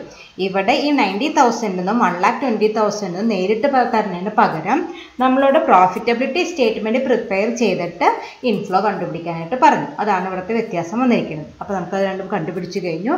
ഇനി നമുക്ക് പേ ബാക്ക് പീരീഡിൻ്റെ ഇക്വേഷനിൽ കൊടുക്കാം. ഇനി നമുക്ക് പേ ബാക്ക് പീരീഡ് കണ്ടുപിടിക്കാം. ഓരോ സെപ്പറേറ്റ് 2 മെഷീനറി ഉള്ളതുകൊണ്ട് സെപ്പറേറ്റ് ആയിട്ട് കണ്ടുപിടിക്കാം. മെഷീൻ എക്സ് എഴുതാം. Pay back period is equal to machine എക്സിൻ്റെ കോസ്റ്റ് എത്രയാണ് തന്നിരിക്കുന്നത്, നമുക്ക് 1,80,000 ആണ്. അപ്പോൾ 1,80,000 ഡിവൈഡഡ് ബൈ അതിൻ്റെ ക്യാഷ് ഇൻഫ്ലോ നമ്മൾ നേരത്തെ പ്രോഫിറ്റബിലിറ്റി സ്റ്റേറ്റ്മെൻറ്റ് പ്രിപ്പയർ ചെയ്ത് കണ്ടുപിടിച്ചത് 90,000 ആയിരുന്നു. അപ്പോൾ 1,80,000 divided by 90,000 that's is equal to 2. Then machine വൈയുടെ എത്രയാണ് കോസ്റ്റ് വന്നിരിക്കുന്നത്, 3,60,000 ആണ്. 3,60,000 ഡിവൈഡഡ് ബൈ അതിൻ്റെ ക്യാഷ് ഫ്ലോ നമ്മൾ കണ്ടുപിടിച്ചു, എത്രയാണ്, 1,20,000 ആണ്. അപ്പോൾ 3,60,000 divided by 1,20,000 is equal to 3 years. അപ്പോൾ നമ്മൾ മെഷീൻ എക്സിൻ്റെയും കണ്ടുപിടിച്ചു, മെഷീൻ വൈയുടെയും കണ്ടുപിടിച്ചു, 2 yearsഉം 3 yearsഉം. അപ്പോൾ രണ്ട് മെഷീനുകൾ ഉള്ളത് കൊണ്ട് നമുക്ക് ഡിസിഷൻ എടുക്കാനായിട്ട് നമ്മുടെ ഡിസിഷൻ ക്രൈറ്റീരിയ യൂസ് ചെയ്യണം. ഏതിനാണോ കുറവ് അതാണ് നമ്മൾ സെലക്ട് ചെയ്യേണ്ടത്. ഏതിനാ കുറവ്? മെഷീൻ എക്സിനാണ് കുറവ്. അപ്പോൾ അതാണ് നമ്മൾ സെലക്ട് ചെയ്യാനായിട്ട് നമ്മളൊരു അഡ്വൈസ് കൊടുക്കുക. അപ്പോൾ എഴുതുക, since pay back period of machine X is shorter than machine why it is advisable to select machine X. അപ്പോൾ നമ്മൾ എന്താണ് മെഷീൻ എക്സിന് നമ്മൾ സെലക്ട് ചെയ്യാനായിട്ട് റെക്കമെൻഡേഷൻ കൊടുത്തു. ഓക്കെ, അപ്പോൾ ഇങ്ങനെയാണ് നമ്മൾ pay back പീരീഡിലെ cash inflows equal ആയാലേ determine ചെയ്യേണ്ടത്. ഞാൻ നേരത്തെ പറഞ്ഞോളം തന്നെ ഇത് കമ്പാരിറ്റീവ്ലി എളുപ്പമാണ്. ജസ്റ്റ് ഇക്വേഷനിൽ ഇട്ട് കൊടുത്താൽ മതി. ഇതിന് അഡ്ജസ്റ്റ്മെൻറ്റുകളൊക്കെ ഒന്ന് ഓർത്ത് വെച്ചാൽ നമുക്ക് പേ ബാക്ക് പീരീഡ് വേഗം കണ്ടുപിടിക്കാനായിട്ട് പറ്റും. ഓക്കെ, അതിൽ പിന്നെ വേറൊരു പ്രത്യേകത എന്ന് വെച്ചാൽ ആ ഒരു കാര്യം പ്രത്യേകം ശ്രദ്ധിക്കണം. കാരണം ഇനി അടുത്ത മെത്തേഡ് പഠിക്കുമ്പോൾ അത് വേറെ രീതിയിലാണ് നമ്മൾ ചെയ്യേണ്ടതായിട്ട് വരിക. അവിടെ ക്യാഷ് ഇൻഫ്ലോ എന്ന് പറയുന്നത് before depreciation and after tax ആണ്. ഡിപ്രീസിയേഷൻ കുറയ്ക്കുക, ടാക്സ് കുറയ്ക്കുക, ദെൻ ഡിപ്രീസിയേഷൻ ആഡ് ബാക്ക് ചെയ്യുക. Next one is when inflows R unequal. നേരത്തെ നമ്മൾ ഇത്ര നേരം പഠിച്ചത് ഈക്വൽ ആണ്. എല്ലാ വർഷങ്ങളും ഒരേ എമൗണ്ട് ആണ് ഉണ്ടാവുക. 10 വർഷമായാലും ശരി, 20 വർഷമായാലും ശരി, ഈ വർഷങ്ങളിലെല്ലാം കിട്ടുന്ന എമൗണ്ട് സെയിം എമൗണ്ട് ആകുമ്പോഴാണ് നമുക്ക് സിമ്പിളായിട്ട് I/C വെച്ചിട്ട് പേ ബാക്ക് പീരീഡ് കണ്ടുപിടിക്കാനായിട്ട് പറ്റുക. പക്ഷെ അൺഈക്വൽ ആണെങ്കിൽ നമുക്ക് ആ രീതിയിൽ കണ്ടുപിടിക്കാനായിട്ട് പറ്റില്ല. നമുക്ക് വേറെ രീതിയാണുള്ളത്. അതാണ് നമ്മൾ ഇനി ഡിസ്കസ് ചെയ്യാനായിട്ട് പോണത്. When cash inflows in different years R unequal, the computation of pay back period is done in the following steps. നമ്മുടെ ഓരോ കൊല്ലം കിട്ടുന്ന എമൗണ്ട് ഡിഫറെൻറ്റ് ആണെങ്കിൽ, സപ്പോസ് ഫസ്റ്റ് ഇയർ കിട്ടുന്നത് 10,000 ആവും, സെക്കൻഡ് ഇയർ 12,000 ആവും, ദെൻ തേർഡ് ഇയർ ചിലപ്പോൾ 8,000 ആയിട്ട് കുറഞ്ഞിട്ടുണ്ടാവും, ഫോർത്ത് ഇയർ 20,000. ഇങ്ങനെ നമുക്ക് ഓരോ വർഷങ്ങളിലും കിട്ടുന്ന ഇൻഫ്ലോ ഡിഫറെൻ്റ് ആണെങ്കിൽ നമ്മൾ അതിൻ്റെ കാൽക്കുലേഷൻ എങ്ങനെയാണെന്നാണ് പഠിക്കാനായിട്ട് പോണത്. അതിൻ്റെ സ്റ്റെപ്സ് ആണ് പഠിക്കാൻ പോണത്. First step is calculate cumulative inflow. നമ്മൾ ക്യുമുലേറ്റീവ് ഫ്രീക്വൻസി എങ്ങനെയാണ് പഠിക്കുന്നത് നിങ്ങൾ സ്റ്റാറ്റിയിൽ പഠിച്ചിട്ടുണ്ടാവും. എന്താ ക്യുമുലേറ്റീവ് ഫ്രീക്വൻസി എങ്ങനെ പഠിക്കുക? ന്യൂമറിക്കലിൽ പഠിച്ചിട്ടുണ്ടാവണം. ഓരോ ഫ്രീക്വൻസികളും ആഡ് ചെയ്ത് പോവും. ഫസ്റ്റത്തെ ഫ്രീക്വൻസിയും സെക്കൻഡും കൂടി ആഡ് ചെയ്യും, അതിനോടുകൂടി തേർഡ് ആഡ് ചെയ്യും, ഫോർത്ത് ആഡ് ചെയ്യും, അങ്ങനെ നമ്മൾ ക്യുമുലേറ്റീവ് ഫ്രീക്വൻസി കണ്ടുപിടിക്കും. അതുപോലെ തന്നെ എന്താ ചെയ്യുക? ക്യുമുലേറ്റീവ് ഇൻഫ്ലോ കണ്ടുപിടിക്കുക. ഈ ഓരോ ഇൻഫ്ലോകളും തമ്മിൽ ആഡ് ചെയ്ത് പോവുക. അപ്പോൾ നമ്മുടെ കയ്യിൽ ഇയർ ഉണ്ടാവും, ഇൻഫ്ലോകളുണ്ടാവും. ഓരോ കൊല്ലത്തിനും ഇപ്പോൾ കഴിഞ്ഞ നമ്മൾ ചെയ്ത പ്രോബ്ലത്തിലൊക്കെ ആകെ ഒരു ഇൻഫ്ലോ ഉണ്ടായിരുന്നല്ലോ, ഒരു പ്രൊജക്റ്റിന് ഒരു ഇൻഫ്ലോ. കാരണം എന്താണ്? അത് തന്നെയാണ് നമുക്ക് എല്ലാ വർഷങ്ങളിലും വരിക. അപ്പോൾ വീണ്ടും എഴുതേണ്ട കാര്യമില്ല. പക്ഷേ ഇങ്ങനെ അൺഈക്വൽ ആണെങ്കിൽ നമുക്ക് എന്ത് ചെയ്യണം? ഓരോ കൊല്ലത്തിനും ഓരോ ഇൻഫ്ലോ എമൗണ്ടുകൾ തന്നിട്ടുണ്ടാവും. ഫസ്റ്റ് ഇയർ ഇത്ര, സെക്കൻഡ് ഇയർ ഇത്ര, തേർഡ് ഇയർ ഇത്ര, അങ്ങനെ സെപ്പറേറ്റ് തന്നിട്ടുണ്ടാവും. ആ ഓരോ സെപ്പറേറ്റ് ഇൻഫ്ലോകളും ആഡ് ചെയ്ത് നമ്മൾ എന്ത് കണ്ടുപിടിക്കണം? ക്യുമുലേറ്റീവ് ഇൻഫ്ലോ കണ്ടുപിടിക്കലാണ് ഒന്നാമത്തെ സ്റ്റെപ്പായിട്ട് വരുന്നത്. Then apply the formula. ഇനി അത് കഴിഞ്ഞിട്ട് നമുക്ക് പേ ബാക്ക് പീരീഡ് കണ്ടുപിടിക്കാനായിട്ടൊരു ഫോർമുല ഉണ്ട്. That is equal to E+B/C. E+B/C. ഈ എന്ന് പറഞ്ഞാൽ number of years immediately preceding the year of final recovery. അതായത് നമ്മൾ ഇപ്പം ഇങ്ങനെ 3 കോളായിട്ടാണ് പ്രോബ്ലം ചെയ്യുമ്പോൾ കുറച്ചും കൂടി മനസ്സിലാവുള്ളൂ. 3 കോളായിട്ടാണ് കൊടുക്കുക. അതിലെ number of years immediately preceding the final recovery നമ്മൾ അക്യുമുലേറ്റീവ് ഇൻഫ്ലോയുടെ കോളം എടുക്കുക. എന്നിട്ട് നമ്മുടെ ഇൻവെസ്റ്റ്മെൻറ്റ് എത്രയാണോ ആ എമൗണ്ട് വരുന്ന ഇൻഫ്ലോ നോക്കുക. അതായത് ഇപ്പോൾ അക്യുമുലേറ്റ് ചെയ്ത് വന്നിട്ട് നമുക്ക് 1 lakh ആണ് നമ്മൾ ഇൻവെസ്റ്റ്മെൻറ്റ് വെച്ചാൽ ഏത് വർഷമാണോ നമുക്ക് 1 lakh കിട്ടിയത് അതിൻ്റെ തൊട്ട് മുമ്പത്തെ വർഷത്തിന് വിളിക്കുന്ന പേരാണ് E എന്ന് പറയുന്നത്. Okay, immediately preceding the final recovery. Suppose ഇപ്പോൾ 4ാമത്തെ കൊല്ലത്തിലാണ് നമുക്ക്, അപ്പോൾ സപ്പോസ് 3ാമത്തെ കൊല്ലത്തിൻ്റെ ക്യുമുലേറ്റീവ് ഇൻഫ്ലോ 98,000 ആണെന്ന് വിചാരിക്കുക. അപ്പം നമുക്ക് ഇറക്കിയ മുതൽ ഫുള്ള് കിട്ടി കഴിഞ്ഞിട്ടില്ല. നമ്മുടെ ഇറക്കിയ മുതൽ 1 lakh ആണ്. അപ്പോൾ 3ാമത്തെ കൊല്ലമായപ്പോൾ നമുക്ക് 98 കിട്ടിയിട്ടുള്ളൂ. ദെൻ 4ാമത്തെ കൊല്ലത്തിൽ ഒരു 10,20,000 1,20,000 കിടക്കുന്നുണ്ട്. അതിൻ്റെ അർത്ഥം 3ാമത്തെ വർഷം കഴിഞ്ഞിട്ട് 4ാമത്തെ വർഷത്തിൽ എപ്പോഴോ ആണ് നമുക്ക് എന്ത് കിട്ടിയിരിക്കുന്നത്? 1 lakh തികഞ്ഞേക്കുന്നത് അല്ലേ? 3ാമത്തെ കൊല്ലം 98 ഉണ്ടായിരുന്നുള്ള 4ാമത്തെ കൊല്ലാകുമ്പോഴേക്കും 1,20,000 ആയി മാറി. അപ്പോൾ അതിൻ്റെ ഇടയിൽ എപ്പോഴോ ആണ്. അപ്പോൾ ആ 4ാമത്തെ വർഷത്തിന് വിളിക്കുന്ന പേരാണ് ഫൈനൽ റിക്കവറി ഇയർ. അതായത് ആ 4ാമത്തെ വർഷത്തിൽ എപ്പോഴോ ആണ് നമുക്ക് ഫൈനൽ റിക്കവറി കിട്ടിയിരിക്കുന്നത്. അപ്പോൾ 4ാമത്തെ വർഷത്തിലാണ് ഫൈനൽ റിക്കവറി ഇയർ. അതിൻ്റെ തൊട്ട് മുമ്പിൽ കിടക്കുന്ന ഇയറിനെ വിളിക്കുന്ന പേരാണ് E എന്ന് വിളിക്കുന്നത്. ഈ പറഞ്ഞ പ്രോബ്ലത്തിൽ എത്രയായിരിക്കും? എക്സാമ്പിളിൽ എത്രയായിരിക്കും? 3 ആയിരിക്കും Eയുടെ വാല്യൂ ആയിട്ട് വരിക. അപ്പോൾ E എന്ന് പറഞ്ഞാൽ number of years immediately preceding the year of final recovery. Then B എന്ന് പറഞ്ഞാൽ balance amount to B recovered. അപ്പോൾ നമ്മൾ എത്ര കണ്ടുപിടിച്ചു? മൂന്നാമത്തെ ഇയറിൽ ഈ എത്ര കണ്ടുപിടിച്ചു? 3 എന്ന് കണ്ടുപിടിച്ചു. ആ മൂന്നാമത്തെ വർഷത്തിൽ നമുക്ക് കിട്ടുന്ന ഇൻഫ്ലോയുടെ എമൗണ്ട്, അതായത് ഇനി നമുക്ക് എത്രയും കൂടിയും കിട്ടാനുണ്ട്? മൂന്നാമത്തെ കൊല്ലത്തെ ഇൻഫ്ലോ എമൗണ്ട് എത്രയാണ്? 98 ആണ്. ഇനി എത്രയും കൂടിയും കിട്ടാനുണ്ട്? 2000 കൂടിയും കിട്ടാനുണ്ട്. 1 lakhൽ നമ്മൾ മൂന്നാമത്തെ വർഷം കഴിഞ്ഞപ്പോൾ നമുക്ക് കിട്ടിയിരിക്കുന്നത് 98,000 ആണ്. ഇനി ബാലൻസ് എത്രയുണ്ട്? 2000 കൂടിയും കിട്ടാനുണ്ട്. ആ 2000 വിളിക്കുന്ന പേരാണ് ബാലൻസ്. ഓക്കെ. ദെൻ സി എന്ന് പറഞ്ഞാൽ cash inflow during the year of final recovery. ഏതാ ഞാൻ നേരത്തെ പറഞ്ഞത്? Year of final recovery year ഏതാണ്? 4ാമത്തെ വർഷം. ആ വർഷത്തെ ആക്ച്വൽ ക്യാഷ് ഇൻഫ്ലോ, അതിൽ ക്യുമുലേറ്റീവ് അല്ല എടുക്കേണ്ടത്. 4ാമത്തെ വർഷം നമുക്ക് കിട്ടുന്ന ആക്ച്വൽ ക്യാഷ് ഇൻഫ്ലോ എന്ന് വിളിക്കുന്ന പേരാണ് സി എന്ന് വിളിക്കുന്നത്. ഇത്തിരി ബുദ്ധിമുട്ടുണ്ട്. I/Cയുടെ പോലെ അത്ര എളുപ്പമല്ല. ആദ്യം നമ്മൾ ചെയ്യേണ്ടത് ഇൻഫ്ലോനെ ക്യുമുലേറ്റീവ് ഇൻഫ്ലോ ആയിട്ട് കൺവേർട്ട് ചെയ്യുക. എന്നിട്ടൊരു ഇക്വേഷൻ അപ്ലൈ ചെയ്യണം, E + B/C എന്ന് പറയുന്നത്. E എന്ന് പറയുകയാണെങ്കിൽ ആദ്യം നിങ്ങൾ മനസ്സിലാക്കേണ്ടത് ഫൈനൽ റിക്കവറി ഇയർ എന്താണെന്ന് മനസ്സിലാക്കണം. ഫൈനൽ റിക്കവറി എന്ന് പറയുകയാണെങ്കിൽ നമ്മൾ ഇറക്കിയ എമൗണ്ട് ഏത് വർഷമാണ് നമുക്ക് കിട്ടുന്നത്, ആ വർഷത്തിന് വിളിക്കുന്ന പേരാണ് ഫൈനൽ റിക്കവറി എമൗണ്ട്. ആ വർഷത്തിന് തൊട്ട് മുമ്പത്തെ വർഷത്തിന് വിളിക്കുന്ന പേരാണ് ഇ എന്ന് വിളിക്കുന്നത്. ഓക്കെ. ബി എന്ന് പറഞ്ഞാൽ ബാലൻസ് ടു ബി റിക്കവേർഡ്. നമ്മൾ കണ്ടുപിടിച്ച ഇ എന്ന് പറഞ്ഞ ഇയർ ഇല്ലേ, അതിന് കഴിഞ്ഞിട്ട് നമുക്ക് ഇനി എത്രയും കൂടിയും കിട്ടാനുണ്ട്, ഫുള്ള് നമുക്ക് തിരിച്ച് കിട്ടാനായിട്ട് എത്രയും കൂടിയും കിട്ടാനുണ്ട്, അതാണ് ബി എന്ന് പറയുന്നത്. ആൻഡ് സി എന്ന് പറയുകയാണെങ്കിൽ final recovery ഇയറിലത്തെ actual inflow, not the cumulative inflow. Cumulative ഇൻഫ്ലോയിൽ എടുക്കേണ്ടത് നമ്മുടെ ഫൈനൽ റിക്കവറി ഇയറിൽ നമുക്ക് ആക്ച്വൽ ആയിട്ട് കിട്ടിയ ഇൻഫ്ലോയാണ് സി എന്ന് പറയുന്നത്. ഓക്കെ. അപ്പോൾ നമുക്ക് E + B/C ഇക്വേഷനിൽ കൊടുത്താൽ നമുക്ക് അൺഈക്വൽ ആയിട്ടുണ്ടെങ്കിൽ നമുക്ക് പേ ബാക്ക് പീരീഡ് കണ്ടുപിടിക്കാനായിട്ട് പറ്റും. ഓക്കെ. കുറച്ച് ഐഡിയ മനസ്സിലായിട്ട് ഞാൻ വിചാരിക്കുന്നു. ഇനി നമുക്ക് പ്രോബ്ലം ചെയ്യുമ്പോൾ അത് ക്ലിയർ ആയിക്കോളും. അതിൻ്റെ കാൽക്കുലേഷൻ, അതായത് അൺഈക്വൽ ആകുമ്പോൾ പേ ബാക്ക് പീരീഡ് അൺഈക്വൽ ആകുമ്പോൾ എങ്ങനെയാണ് നമ്മൾ അത് കാൽക്കുലേറ്റ് ചെയ്യുന്നുള്ള കാൽക്കുലേഷൻ ഡിസ്കസ് ചെയ്യുന്ന ഒരു പ്രോബ്ലം ചെയ്യാം. Question: A project cost ₹1 lakh having an expected life of 6 years. ഒരു പ്രൊജക്റ്റിന് 6 വർഷമാണ് ലൈഫ് ഉള്ളത്. അതിൻ്റെ കോസ്റ്റ് വന്നിരിക്കുന്നത് ₹1 lakh ആണ്. Cash inflows R 30,000, 20,000, 20,000, 18,000, 18,000, 12,000 respectively. ഓരോ കൊല്ലത്തിലും ഡിഫറെൻറ്റ് ഇൻഫ്ലോസ് ആണ്. ആദ്യത്തെ കൊല്ലം 30,000 കിട്ടി, പിറ്റത്തെ കൊല്ലം 20,000 ആയിരുന്നു, നെക്സ്റ്റ് ഇയർ 20,000 ആയിരുന്നു, പിന്നെ അത് 18,000 ആയിട്ട് കുറഞ്ഞു, എഗെയിൻ പിറ്റത്തെ കൊല്ലം അതന്നെ 18,000, then 12,000 respectively. Calculate pay back period. അപ്പോൾ ഇങ്ങനത്തെ ക്വസ്റ്റ്യൻ വന്നാലാണ് നമ്മൾ എന്താണെന്ന് മനസ്സിലാക്കേണ്ടത്? ക്യാഷ് ഇൻഫ്ലോസ് ആർ അൺഈക്വൽ എന്ന് മനസ്സിലാക്കേണ്ടത്. പല വർഷങ്ങളിലും പല ഇൻഫ്ലോകളാണെങ്കിലാണ് ഇൻഫ്ലോസ് ആർ അൺഈക്വൽ. നമ്മൾ നേരത്തെ ചെയ്ത പ്രോബ്ലത്തിലൊന്നും ഈ പ്രശ്നം വന്നില്ല. കാരണം എല്ലാത്തിലും ക്വസ്റ്റ്യനിൽ ആകെ ഒരു ഇൻഫ്ലോയെ തന്നിട്ടുള്ളൂ. അതിൻ്റെ അർത്ഥം എന്താണ്?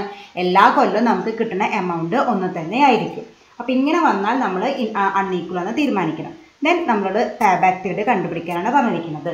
അങ്ങനെ വരുമ്പോൾ ആദ്യത്തെ സ്റ്റെപ്പ് എന്താണ്? ക്യുമുലേറ്റീവ് ഇൻഫ്ലോ കണ്ടുപിടിക്കണം. അപ്പോൾ ഒരു ടേബിൾ വരയ്ക്കുക, 3 കോളമുള്ള ടേബിൾ വരയ്ക്കുക. First column year, second column inflow, next column cumulative inflow. Year എത്ര കൊല്ലാണ്? 6 years ആണ്. അപ്പോൾ 1 to 6 താഴോട്ട് എഴുതുക.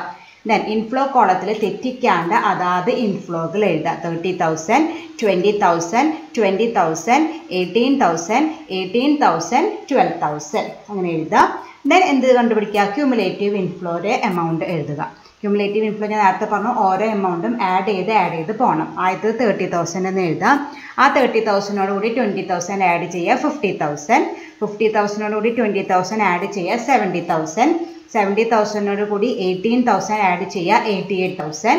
88,000 കൂടി 18,000 ആഡ് ചെയ്യുക, 1,06,000. ആൻഡ് 1,06,000 കൂടി 12,000 ആഡ് ചെയ്യുക. അപ്പോൾ നമുക്ക് 1,18,000 കിട്ടും. അപ്പോൾ ഇങ്ങനെയാണ് ക്യുമുലേറ്റീവ് ഇൻഫ്ലോ കണ്ടുപിടിക്കേണ്ടത്. അതാണ് ആദ്യത്തെ സ്റ്റെപ്പായിട്ട് തന്നിരിക്കുന്നത്. ആദ്യത്തെ സ്റ്റെപ്പായിട്ട് പറഞ്ഞിരിക്കുന്നത് തന്നിരിക്കുന്ന ഇൻഫ്ലോനെ ക്യുമുലേറ്റീവ് ഇൻഫ്ലോ ആയിട്ട് കൺവേർട്ട് ചെയ്യാം. ഇനി എന്താണ്? നമ്മൾ ഇക്വേഷനാണ് ഉപയോഗിക്കേണ്ടത്. ആ ഇക്വേഷൻ ഉപയോഗിക്കാം. നമുക്കത് അടുത്ത സ്ലൈഡിൽ ചെയ്യാം. പേ ബാക്ക് പീരീഡ് കണ്ടുപിടിക്കാൻ ഇക്വേഷൻ എഴുതുക, E + B/C. അതാണ് നമ്മുടെ ഇക്വേഷനായിട്ട് വരുന്നത്. ഇനി അതിലത്തെ ഓരോ ടേംസും കണ്ടുപിടിക്കണം. E എന്ന് പറഞ്ഞാൽ എന്താണ്? Number of years preceding the final recovery year. എന്താ ഫൈനൽ റിക്കവറി ഇയർ എന്ന് പറയാന്ന് വെച്ചെങ്കിൽ നമ്മൾ ഇറക്കിയ മുതൽ ഏത് വർഷമാണ് നമുക്ക് തിരിച്ചു കിട്ടുന്നത്, അത് ഇയറിനെ വിളിക്കുന്ന പേരാണ് ഫൈനൽ റിക്കവറി ഇയർ. ഈ ക്വസ്റ്റ്യനിൽ എത്രയാണ് നമ്മുടെ കോസ്റ്റ് ആയിട്ട് വന്നിരിക്കുന്നത്? കോസ്റ്റ് വന്നിരിക്കുന്നത് 1 lakh rupees ആണ്.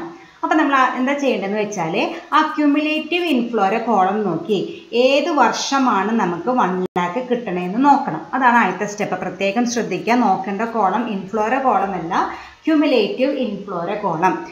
ഏതാ ക്യുമുലേറ്റീവ് ഇൻഫ്ലോയുടെ കോളം നോക്കുക. 4th ഇയർ ആയപ്പോൾ നമുക്ക് 88,000 കിട്ടിയിട്ടുള്ളൂ. നമുക്ക് എത്ര കിട്ടേണ്ടത്? 1 lakh കിട്ടണം. അതപ്പോൾ 4ാമത്തെ വർഷം നമുക്ക് 1 lakh തിരിച്ച് കിട്ടിയിട്ടില്ല. പക്ഷെ 5ാമത്തെ വർഷമായപ്പോൾ എത്രയാണ്? 1,06,000 ആണ്. അപ്പോൾ ആ വർഷത്തിൽ എപ്പോഴോ ആണ് നമുക്ക് 1 lakh എമൗണ്ട് തിരിച്ച് കിട്ടിയത്. അപ്പോൾ ആ 5ാമത്തെ വർഷത്തിന് വിളിക്കുന്ന പേരാണ് ഫൈനൽ റിക്കവറി ഇയർ. മനസ്സിലായ? ക്യുമുലേറ്റീവ് കോളം നോക്കുക, ആ കോളത്തിലെ 1 lakh എപ്പോഴാണ് വരണേന്ന് നോക്കുക. ഒരു 88,000 കിടക്കുന്നുണ്ട് 4 ഇയേഴ്സിന് കറസ്പോണ്ടിങ് ആയിട്ട്. അതിൻ്റെ അർത്ഥം നമുക്ക് 4ാമത്തെ വർഷം വരെ നമുക്ക് തിരിച്ച് കിട്ടിയിട്ടില്ല. ദെൻ 5th ഇയറിന് നേരെ കിട്ടത് എത്രയായിട്ട് മാറി? 1,06,000 ആയിട്ട് മാറി. അതിൻ്റെ അർത്ഥം എപ്പോഴോ നമുക്ക് 5 ഇയറിൻ്റെ ഇടയിൽ എപ്പോഴോ നമുക്ക് 1 lakh തിരിച്ച് കിട്ടിയിട്ടുണ്ട്. അപ്പോൾ ആ 5 ഇയറിനെ വിളിക്കുന്ന പേരാണ് ഫൈനൽ റിക്കവറി ഇയർ. ദെൻ ഈ എന്ന് പറഞ്ഞാൽ എന്താണ്? Preceding the final recovery year, അതിന് തൊട്ട് മുമ്പിലുള്ള ഇയർ. അപ്പോൾ ഫൈനൽ റിക്കവറി ഇയർ 5 ആണെങ്കിൽ ഈ എത്രയായിരിക്കും? തൊട്ട് മുമ്പത്തെ വർഷം ഏതാ? 4. അപ്പോൾ ഈ ഈക്വൽ ടു 4. മനസ്സിലായില്ലേ? ക്യുമുലേറ്റീവ് ഇൻഫ്ലോ നോക്കുക, നമ്മുടെ കോസ്റ്റ് എപ്പോഴാണോ നമുക്ക് തിരിച്ചു കിട്ടുന്നത് ആ ഇയറാണ് ഫൈനൽ റിക്കവറി ഇയർ. അതിൻ്റെ തൊട്ട് മുകളിൽ കിടക്കുന്ന ഇയറാണ് നമ്മുടെ ഇ ആയിട്ട് വരിക. ഓക്കെ. ദെൻ ബി എന്ന് പറഞ്ഞാൽ എന്താണ്? Balance to B recovered. അപ്പോൾ നമ്മളിപ്പോൾ ഈ കണ്ടുപിടിച്ചു 4ന്ന് ആ വർഷം വരെ നമുക്ക് എത്ര എമൗണ്ട് കിട്ടി? ക്യുമുലേറ്റീവിൽ ഇത് രണ്ടെണ്ണത്തിൽ നമ്മൾ നോക്കേണ്ടത് ക്യുമുലേറ്റീവിൻ്റെ കോളമാണ് കേട്ടോ. 88,000 കിട്ടി. ഇനി നമുക്ക് എത്രയും കൂടിയും കിട്ടാനുണ്ട്? 1 lakhൽ നിന്ന് 88,000 കുറച്ച് 12,000 കൂടി ഇനി കിട്ടാനുണ്ട്. ആ 12,000 വിളിക്കുന്ന പേരാണ് B, balance to B recovered. അതെ, മനസ്സിലായില്ലേ? 4 വർഷം കഴിഞ്ഞപ്പോൾ നമുക്ക് ഈ എന്ന് പറയുന്നത് 4 വർഷമാണ്. ആ 4 വർഷം കഴിഞ്ഞപ്പോൾ നമുക്ക് ആകെ 88,000 കിട്ടിയിട്ടുള്ളൂ. നമുക്ക് ആക്ച്വൽ കിട്ടേണ്ടത് 1 lakh ആയിരുന്നു. അപ്പോൾ എത്രയും കൂടിയും കിട്ടാനുണ്ട്? 12,000 കൂടിയും കിട്ടാനുണ്ട്. ആ 12,000 വിളിക്കുന്ന പേരാണ് ബി എന്ന് പറയുന്നത്. ദെൻ സി എന്ന് പറഞ്ഞാൽ എന്താണ്? ഫൈനൽ റിക്കവറി ഇയറിലത്തെ നമ്മുടെ ആക്ച്വൽ ഇൻഫ്ലോ. ഈ സി കണ്ടുപിടിക്കാൻ വേണ്ടി മാത്രമേ നമ്മൾ ആക്ച്വൽ ഇൻഫ്ലോയുടെ കോളം നോക്കേണ്ട ആവശ്യമുള്ളൂ. ഏതാണ് ഫൈനൽ റിക്കവറി ഇയർ? നമ്മൾ നേരത്തെ പറഞ്ഞിട്ടുണ്ടായിരുന്നു 5 ആണ് ഫൈനൽ റിക്കവറി ഇയർ. അതിൻ്റെ നേരെയുള്ള ആക്ച്വൽ ഇൻഫ്ലോ എത്രയാണ്? 18,000 ആണ്. തെറ്റിക്കരുത്, ക്യുമുലേറ്റീവ് ഇൻഫ്ലോ എല്ലാം നോക്കേണ്ടത് actual inflow. Final recovery year എന്ന് പറയുന്നത് 5 ആണ്. അതിൻ്റെ നേരെയുള്ള ആക്ച്വൽ ഇൻഫ്ലോ എന്ന് പറയുന്നത് 18,000. അപ്പോൾ നമുക്ക് ഇക്വേഷനിലേക്ക് ആവശ്യമായിട്ടുള്ള എല്ലാ ഐറ്റംസും കിട്ടി. ഒന്നും കൂടിയും പറഞ്ഞു തരാം. ഇ എന്ന് പറഞ്ഞാൽ ഫൈനൽ റിക്കവറിനേക്കാൾ തൊട്ട് മുകളിലുള്ളത്. ഫൈനൽ റിക്കവറി എന്ന് പറയുകയാണെങ്കിൽ നമുക്ക് ഇറക്കിയ മുതൽ ഏത് വർഷമാണ് തിരിച്ചു കിട്ടേണ്ടത്, അതിന് ക്യുമുലേറ്റീവ് ഇൻഫ്ലോ നോക്കുക. എപ്പോഴാണ് നമ്മുടെ ഇറക്കിയ മുതലായ 1 lakh rupees കിട്ടണമെന്ന് നോക്കുക. 5 ഇയർ, അതായത് 4 ഇയർ എന്നപ്പോൾ 88 കിട്ടിയിട്ടുള്ള 5th ഇയറിലാണ് നമുക്ക് 1,06,000 കിട്ടിയിരിക്കുന്നത്. അപ്പോൾ നമ്മുടെ ഫൈനൽ റിക്കവറി ഇയർ എന്ന് പറയുന്നത് 5 ഇയർ ആണ്. അതിന് തൊട്ട് മുമ്പിലുള്ള കൊല്ലം എന്ന് പറഞ്ഞാൽ 4 ആണ് നമ്മുടെ ഇ ആയിട്ട് വരിക. ദെൻ ബി എന്ന് പറഞ്ഞാൽ ബാലൻസ് ടു ബി റിക്കവേർഡ്. ആ 4ാമത്തെ വർഷം വരെ നമുക്ക് എത്ര രൂപ കിട്ടി? 88,000 rupees കിട്ടി. ഇനി എത്ര കൂടിയും കിട്ടാനുണ്ട്? 1 lakhൽ നിന്ന് ഈ 88,000 ലെസ് ചെയ്താൽ നമുക്ക് 12,000 ഉണ്ട്. അതാണ് ബി എന്ന് പറയുന്നത്. ദെൻ സി എന്ന് പറയുകയാണെങ്കിൽ ഫൈനൽ റിക്കവറി ഇയറിലത്തെ ആക്ച്വൽ ഇൻഫ്ലോ. ആ സി കണ്ടുപിടിക്കാൻ വേണ്ടി മാത്രം നമ്മൾ ഇൻഫ്ലോ കോളം നോക്കുക. ഫൈനൽ റിക്കവറി ഇയർ എന്ന് പറയുന്നത് 5 ആണ്. അതിൻ്റെ ഇൻഫ്ലോ എന്ന് പറയുന്നത് 18,000. ഓക്കെ. ഇനി നമുക്ക് ഇക്വേഷനിൽ എഴുതാം. ഇ എന്ന് പറഞ്ഞാൽ 4 പ്ലസ് ബി എന്ന് പറഞ്ഞാൽ 12,000 divided by C 18,000. That is equal to, ആദ്യം നമ്മൾ 12,000 ഡിവൈഡഡ് ബൈ 18,000 ചെയ്യുക, അതിനോട് കൂടി 4 ആഡ് ചെയ്യുക. അങ്ങനെയായിട്ട് കാൽക്കുലേഷൻ നടത്തേണ്ടത്. അപ്പോൾ നമുക്ക് എത്ര കിട്ടും?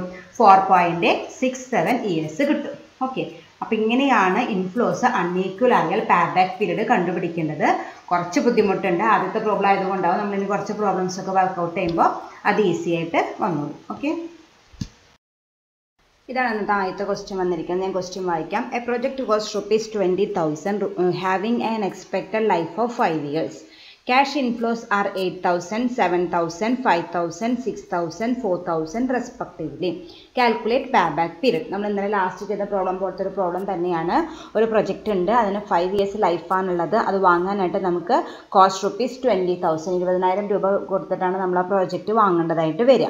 ദെൻ അതിൻ്റെ ഇൻഫ്ലോസ് ആണ് 5 വർഷങ്ങളിലായിട്ടുള്ള ഇൻഫ്ലോസ് തന്നിരിക്കുന്നു. 8,000 7,000 5,000 6,000 4,000 അങ്ങനെയാണ് അതിൻ്റെ പ്രൊജക്റ്റിൻ്റെ കോസ്റ്റുകൾ ഇൻഫ്ലോസ് വന്നിരിക്കുന്നത്. പേ ബാക്ക് പീരീഡ് കണ്ടുപിടിക്കാനായിട്ട് പറഞ്ഞിരിക്കുന്നു. അപ്പോൾ 5 കൊല്ലം 5 എമൗണ്ട് ആണ് നമുക്ക് കിട്ടിയിരിക്കുന്നത്. അതിൻ്റെ അർത്ഥം ക്യാഷ് ഇൻഫ്ലോസ് ആർ അൺഈക്വൽ. അങ്ങനെയാണ് നമ്മൾ തീരുമാനിക്കേണ്ടത്. അതാണ്ട് ക്വസ്റ്റ്യനിൽ ഡയറക്റ്റ് ആയിട്ട് ഈക്വൽ ആണോ അൺഈക്വൽ ആണെന്ന് പറഞ്ഞിട്ടുണ്ടാവില്ല. നമുക്ക് തന്നിരിക്കുന്ന ക്യാഷ് ഇൻഫ്ലോസ് 5 വർഷത്തെയും ഒരേ എമൗണ്ട് ആണെങ്കിൽ അത് ഈക്വൽ ആയിരിക്കും. അപ്പോൾ സിമ്പിൾ ഇക്വേഷൻ യൂസ് ചെയ്യുക. അതേസമയം ഡിഫറെൻറ്റ് എമൗണ്ടുകളാണെങ്കിൽ അതിൻ്റെ അർത്ഥം അത് അൺഈക്വൽ ആയിരിക്കും. നമ്മൾ E plus B by C എന്ന് പറഞ്ഞ ഇക്വേഷൻ യൂസ് ചെയ്തിട്ട് വേണം നമ്മൾ പേ ബാക്ക് പീരീഡ് കണ്ടുപിടിക്കാനായിട്ട്. അപ്പോൾ നമുക്ക് പ്രോബ്ലം ചെയ്യാൻ തുടങ്ങാം. ആദ്യം നമ്മൾ എന്ത് ചെയ്യണം? ഫസ്റ്റ് സ്റ്റെപ്പ് എന്താണ്? Cumulative inflows കണ്ടുപിടിക്കലാണ്. അപ്പോൾ ടേബിൾ വരയ്ക്കുക. 3 കോളം പ്രൊവൈഡ് ചെയ്യുക. Year, inflow, cumulative inflow. Year എന്ന് പറയുന്നത് 5 years ആണ്. അപ്പോൾ 1 to 5 താഴോട്ട് എഴുതാം. ഞാൻ ഇൻഫ്ലോസ് തെറ്റിക്കാണ്ട് എഴുതാം. 8,000 7,000 5,000 6,000 4,000 എന്ന് എഴുതാം. ദെൻ ക്യുമുലേറ്റീവ് ഇൻഫ്ലോസ് കണ്ടുപിടിക്കുക. ഞാൻ പറഞ്ഞിരുന്നു എങ്ങനെ ക്യുമുലേറ്റീവ് ഇൻഫ്ലോസ് കണ്ടുപിടിക്കുന്നത്. ഓരോന്നും ആഡ് ചെയ്ത് പോവുക. ആദ്യത്തേന് സെയിം തന്നെയായിരിക്കും 8,000. പിന്നെ ആ 8,000 കൂടി 7,000 ആഡ് ചെയ്യുക. 15,000 കിട്ടും.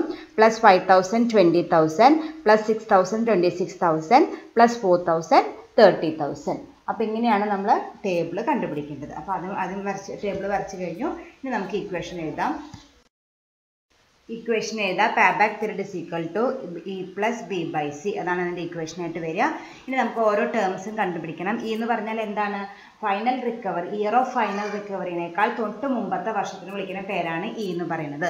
എന്താണ് ഇയർ ഓഫ് ഫൈനൽ റിക്കവറി? നമ്മുടെ ഇനീഷ്യൽ എമൗണ്ട് ആയി അല്ലെങ്കിൽ നമ്മുടെ പ്രൊജക്റ്റിൻ്റെ കോസ്റ്റ് റുപ്പീസ് ഏത് വർഷമാണോ നമുക്ക് തിരിച്ച് കിട്ടുന്നത് ആ വർഷത്തിന് വിളിക്കുന്ന പേരാണ് ഇനീഷ്യൽ ഇയർ എന്ന് പറയുന്നത്. ആ ഇനീഷ്യൽ ഇയർ ഏതാണെന്ന് ആദ്യം നമ്മൾ കണ്ടുപിടിക്കണം. അപ്പോൾ നമ്മുടെ പ്രൊജക്റ്റിൻ്റെ കോസ്റ്റ് എത്രയാണ്? 20,000 ആണ് നമ്മുടെ പ്രൊജക്റ്റിൻ്റെ കോസ്റ്റ് ആയിട്ട് വന്നിരിക്കുന്നത്. അപ്പോൾ 20,000 ഏത് വർഷമാണ് കിട്ടുന്നത്? 3ാമത്തെ വർഷമാണ്. ക്യുമുലേറ്റീവ് ഇൻഫ്ലോസിൻ്റെ കോളം നോക്കുക. അവിടെ എപ്പോഴാണ് 20,000 വരുന്നത്? 3ാമത്തെ വർഷമാണ് 20,000 വരുന്നത്. അപ്പം നമ്മുടെ ഇയർ ഓഫ് ഫൈനൽ റിക്കവറി എന്ന് പറയുന്നത് 3 ആണ്. അതിൻ്റെ തൊട്ട് മുമ്പത്തെ വർഷത്തിന് വിളിക്കുന്ന പേരാണ് ഇ എന്ന് പറയുന്നത്. അപ്പോൾ ഇ എത്രയായിരിക്കും? 2 ആയിരിക്കും. മനസ്സിലായില്ലേ? ഇയർ ഓഫ് ഫൈനൽ റിക്കവറിയുടെ തൊട്ട് മുമ്പത്തെ വർഷത്തിന് വിളിക്കുന്ന പേരാണ് ഇ എന്ന് പറയുന്നത്. ഫൈനൽ റിക്കവറി എന്ന് പറയുകയാണെങ്കിൽ ഇയർ ഓഫ് ഫൈനൽ റിക്കവറി എന്ന് പറയുകയാണെങ്കിൽ നമ്മൾ ഇറക്കിയ ക്യാഷ് ഏത് വർഷമാണോ നമുക്ക് തിരിച്ച് കിട്ടുന്നത് ആ വർഷത്തിന് വിളിക്കുന്ന പേരാണ് ഇയർ ഓഫ് ഫൈനൽ റിക്കവറി എന്ന് പറയുന്നത്. ഇപ്പോൾ ഇവിടെ വന്നിരിക്കുന്നത് 20,000 ആണ് നമ്മുടെ കോസ്റ്റ് വന്നിരിക്കുന്നത്. ആ കോസ്റ്റ് നമുക്ക് എന്താണ് തിരിച്ച് കിട്ടുന്നത്? 3ാമത്തെ വർഷമാണ്. അപ്പം ഇയർ ഓഫ് ഫൈനൽ റിക്കവറി എന്ന് പറയുന്നത് 3 ആണ്. അതിൻ്റെ തൊട്ട് മുമ്പത്തെ വർഷം അപ്പോൾ എത്രയായിരിക്കും? 2 ആയിരിക്കും. അതാണ് നമ്മുടെ ഇ ആയിട്ട് വരിക. ഇ എന്ന് പറയുന്നത് 2. ദെൻ ബി എന്ന് പറഞ്ഞാൽ എന്താണ്? Balance to B recovered. അതായത് നമുക്ക് ഈ 2 വർഷം കൊണ്ട് നമുക്ക് എത്ര ഇൻഫ്ലോ കിട്ടി, ഇനി ബാക്കി നമുക്ക് എത്ര കിട്ടാനുണ്ട്. ഈ എന്ന് പറഞ്ഞാൽ 2ാമത്തെ വർഷത്തിന് കറസ്പോണ്ടിങ് ക്യുമുലേറ്റീവ് ഇൻഫ്ലോ കൊടുക്കുക. എത്രയാണ്? 15,000 ആണ്. അതായത് നമുക്ക് ഈ 2 വർഷം കൊണ്ട് നമുക്ക് 15,000 രൂപ വരെ തിരിച്ച് കിട്ടി. ഇനി എത്രയും കൂടി കിട്ടാനുണ്ട്? നമ്മൾ ഇറക്കിയ മുതൽ കോമ്പൻസേറ്റ് ചെയ്യാനായിട്ട് 5,000 കൂടി നമുക്ക് കിട്ടിയാലാണ് നമ്മൾ തുടക്കത്തിൽ ചെലവഴിച്ച 20,000 നമുക്ക് തിരിച്ച് കിട്ടുള്ളൂ. ആ ഡിഫറൻസ് എമൗണ്ട് ആയ ആ 20,000ഉം ഇയറിൻ്റെ ക്യുമുലേറ്റീവ് ഇൻഫ്ലോയും തമ്മിലുള്ള ഡിഫറൻസ് ആണ് ബി എന്ന് പറയുന്നത്. ഇവിടെ ഇ എന്ന് പറയുന്നത് 2ാം വർഷമാണ്. 2ാം വർഷത്തിൻ്റെ ക്യുമുലേറ്റീവ് ഇൻഫ്ലോ വന്നിരിക്കുന്നത് 15,000 ആണ്. നമുക്ക് കിട്ടാനുള്ളത് 20,000. അപ്പോൾ 20,000 നിന്ന് 15,000 ലെസ് ചെയ്യുക. അപ്പോൾ നമുക്ക് എത്ര കിട്ടും? 5,000 കിട്ടും. അതാണ് ബി എന്ന് പറയുന്നത്. ഓക്കെ. ദെൻ സി എന്ന് പറഞ്ഞാലോ? Year of final റിക്കവറിയുടെ corresponding inflow. പ്രത്യേകം ശ്രദ്ധിക്കുക. സി കാണുമ്പോൾ മാത്രം നമ്മൾ ഏത് കോളം നോക്കേണ്ടത്? ഇൻഫ്ലോ കോളമാണ് നോക്കേണ്ടത്. ക്യുമുലേറ്റീവ് ഇൻഫ്ലോ കോളം അല്ല നോക്കേണ്ടത്. ഏത് വർഷമാണ് നമ്മുടെ ഇയർ ഓഫ് ഫൈനൽ റിക്കവറി അതിൻ്റെ കറസ്പോണ്ടിങ് ആ കൊല്ലത്തിലത്തെ ആക്ച്വൽ ഇൻഫ്ലോ, ക്യുമുലേറ്റീവ് ഇൻഫ്ലോ അല്ല. അപ്പോൾ നമ്മുടെ ഇയർ ഓഫ് ഫൈനൽ റിക്കവറി നമ്മൾ നേരത്തെ കണ്ടുപിടിച്ചിട്ടുണ്ടായിരുന്നു 3 year ആണെന്ന്. അതിന് ഇൻഫ്ലോ എത്രയാണ്? 5,000. അപ്പോൾ ആ സി എന്ന് പറയുന്നത് 5,000 ആയിരിക്കും. ഓക്കെ. ഈ 3 ടേംസ് കണ്ടുപിടിക്കില്ലാണ് കുറച്ച് കോംപ്ലിക്കേഷൻസ് ഉള്ളൂ. അത് കഴിഞ്ഞാൽ നമുക്ക് സിമ്പിളായിട്ട് ചെയ്യാവുന്നതുള്ളൂ. അപ്പോൾ നമ്മൾ ഈ 2 കണ്ടുപിടിച്ചു. ബാലൻസ് 5,000 ബി 5,000 കണ്ടുപിടിച്ചു.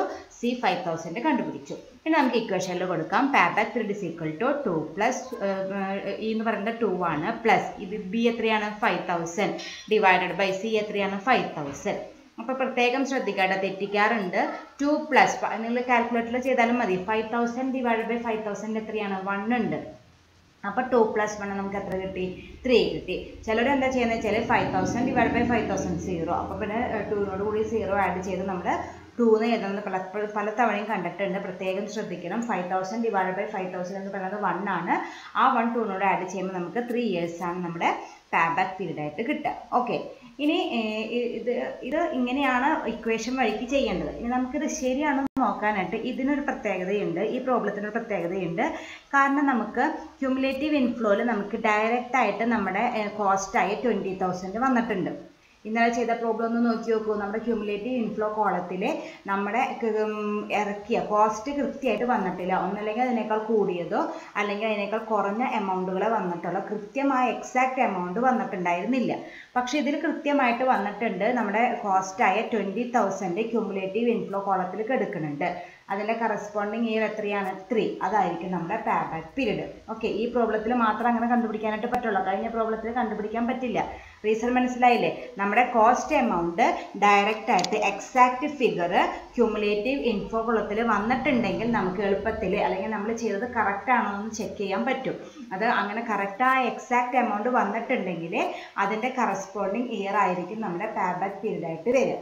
അപ്പോൾ നമ്മുടെ ക്യുമുലേറ്റീവ് ഇൻഫ്ലോ കറക്റ്റായിട്ട് വന്നിരിക്കേണ്ട 20,000 വന്നിരിക്കേണ്ട കറസ്പോണ്ടിങ് ഇയർ എന്ന് പറയുന്നത് 3 ഇയർ ആണ്. അപ്പോൾ ഈ പ്രോബ്ലത്തിൽ നമ്മുടെ പേ ബാക്ക് പീരീഡ് എത്രയായിട്ട് വരും? 3 ആയിട്ട് വരും. അപ്പോൾ നമുക്ക് വേണമെങ്കിൽ അങ്ങനെ ഒരു ചെക്കിങ് കൂടി നടത്താനായിട്ട് പറ്റും. ഇക്വേഷൻ വെച്ച് ചെയ്യാനാണ് ശരിക്കുള്ള വഴി. നമ്മൾ ചെയ്തത് കറക്റ്റ് ആണെന്ന് ജസ്റ്റ് ഒന്ന് വെരിഫൈ ചെയ്യാൻ വേണ്ടി മാത്രം അതൊന്ന് നോക്കുക. Okay, next problem. A project require a cash outlay of ₹10,000. Cash inflows are 2,000, 4,000, 3,000, 2,000 respectively. Calculate payback period. നേരത്തെ ചെയ്ത പോലത്തെ ഒരു പ്രോബ്ലം തന്നെയാണ്. 4 കൊല്ലത്തെ ഡീറ്റെയിൽസ് തന്നിട്ടുണ്ട്. 4 വർഷം ഡിഫറെൻറ്റ് എമൗണ്ട് ആണ്. അതിൻ്റെ അർത്ഥം ഇൻഫ്ലോസ് ആർ അൺഈക്വൽ ആണ്. അപ്പോൾ നമ്മുടെ E+B/C എന്ന് പറഞ്ഞ ഇക്വേഷനാണ് നമ്മൾ യൂസ് ചെയ്യേണ്ടതായിട്ട് വരിക.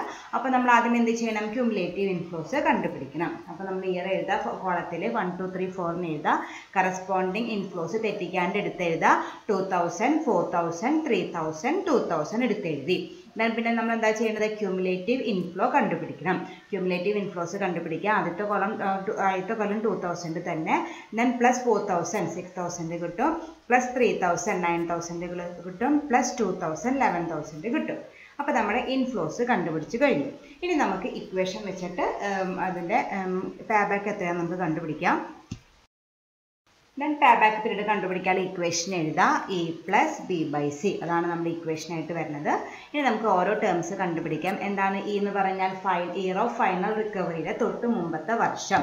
ഏതാണ് ഈ പ്രോബ്ലത്തിൽ ഇയർ ഓഫ് ഫൈനൽ റിക്കവറി? നമ്മുടെ കോസ്റ്റ് എത്രയാണ്? 10,000 ആണ്. 10,000 ഏത് വർഷമാണ് നമുക്ക് കിട്ടുന്നത്? 3rd ഇയർ ആയിരുന്നപ്പോൾ നമുക്ക് എത്ര കിട്ടിയിട്ടുള്ളൂ? 9,000 കിട്ടിയിട്ടുള്ളൂ. അപ്പോൾ നമുക്ക് 10,000 കിട്ടുന്നത് ഏത് കൊല്ലത്തിലായിരിക്കും? 4th ഇയറിലായിരിക്കും. 4th ഇയറിൽ എപ്പോഴോ ആണ് നമുക്ക് 10,000 rupees ആയിട്ട് കിട്ടുന്നത്. അപ്പോൾ നമ്മുടെ year of final recovery year ഏത് വർഷമായിരിക്കും? 4th ഇയർ ആയിരിക്കും. കാരണം 3rd ഇയർ നമുക്ക് മൊത്തം കൂട്ടി നോക്കിയപ്പോൾ നമുക്ക് 9,000 കിട്ടിയിട്ടുള്ളൂ. അപ്പോൾ നമുക്കത് പറ്റില്ല. പക്ഷെ അപ്പോൾ 4th ഇയറിൽ എപ്പോഴോ അവിടെ കൂടും ചെയ്തു, 10,000-നേക്കാൾ കൂടും ചെയ്തു. അപ്പോൾ 4th ഇയറിൽ എപ്പോഴോ ആണ് നമുക്ക് 10,000 ഫുള്ള് തികച്ച് കിട്ടിയിരിക്കുന്നത്. അപ്പോൾ നമ്മുടെ ഇയർ ഓഫ് ഫൈനൽ റിക്കവറി എന്ന് പറയുന്നത് 4th ഇയർ ആണ്. E എന്ന് പറഞ്ഞാൽ അതിൻ്റെ തൊട്ട് മുമ്പത്തെ കൊല്ലം. അപ്പോൾ ഏതായിരിക്കും? 3. അപ്പോൾ E=3 നമ്മൾ കണ്ടുപിടിച്ചു. ഇനി അടുത്ത് നമുക്ക് എന്താ വേണ്ടത്? B ആണ് വേണ്ടത്. ഈ 3 വർഷം കൊണ്ട് നമുക്ക് ടോട്ടൽ എത്ര എമൗണ്ട് കിട്ടി? ഇനി എത്രയും കൂടിയും കിട്ടാനുണ്ട്. അതാണ് ഈ എത്രയും കൂടിയും കിട്ടാനുള്ള എമൗണ്ട് വിളിക്കുന്ന പേരാണ് B എന്ന് പറയുന്നത്.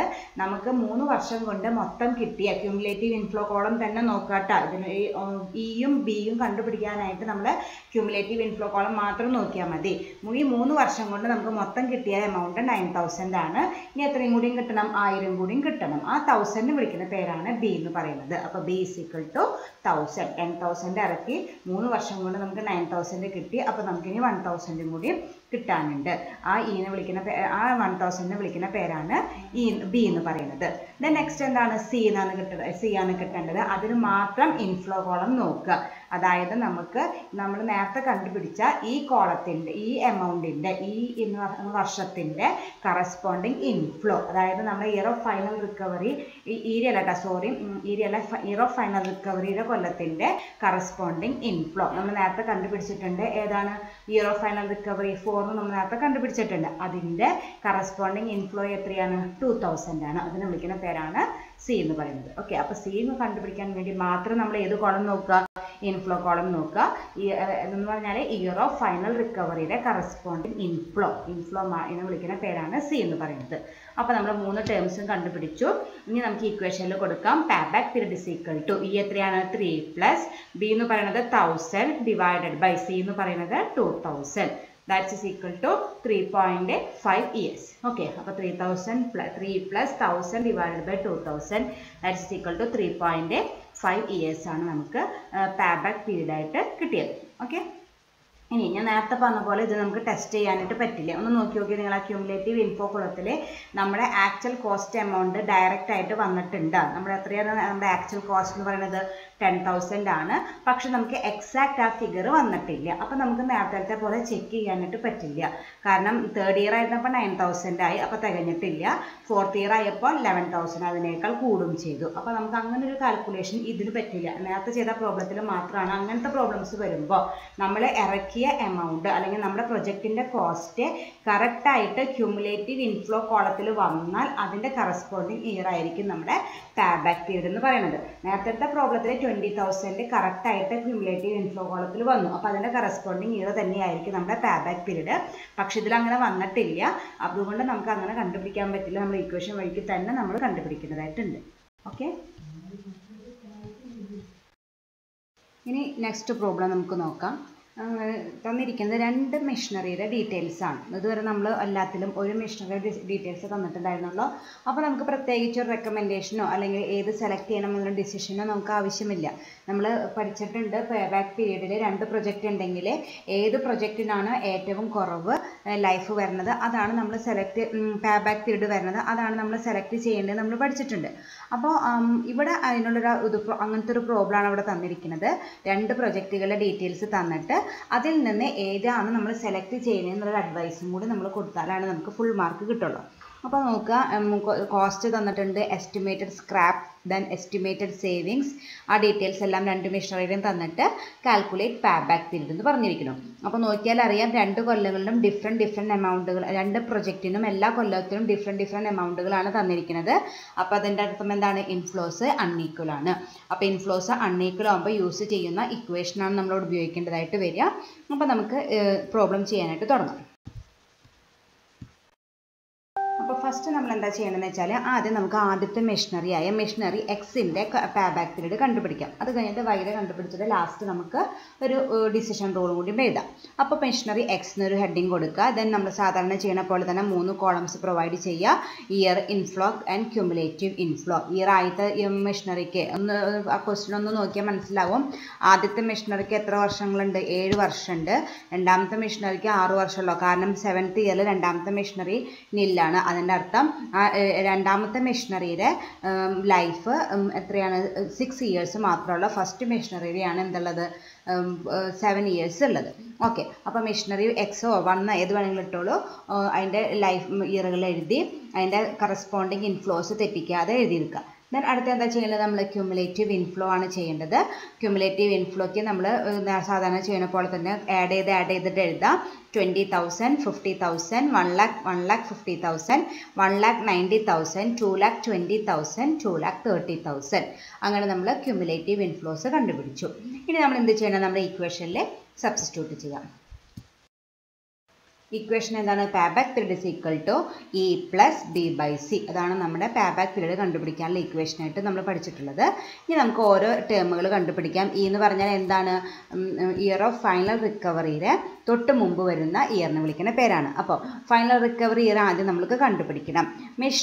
മെഷീൻ 1ൻ്റെ എത്രയാണ്? നമ്മുടെ കോസ്റ്റ് എത്രയാണ്? 1,60,000 ആണ്.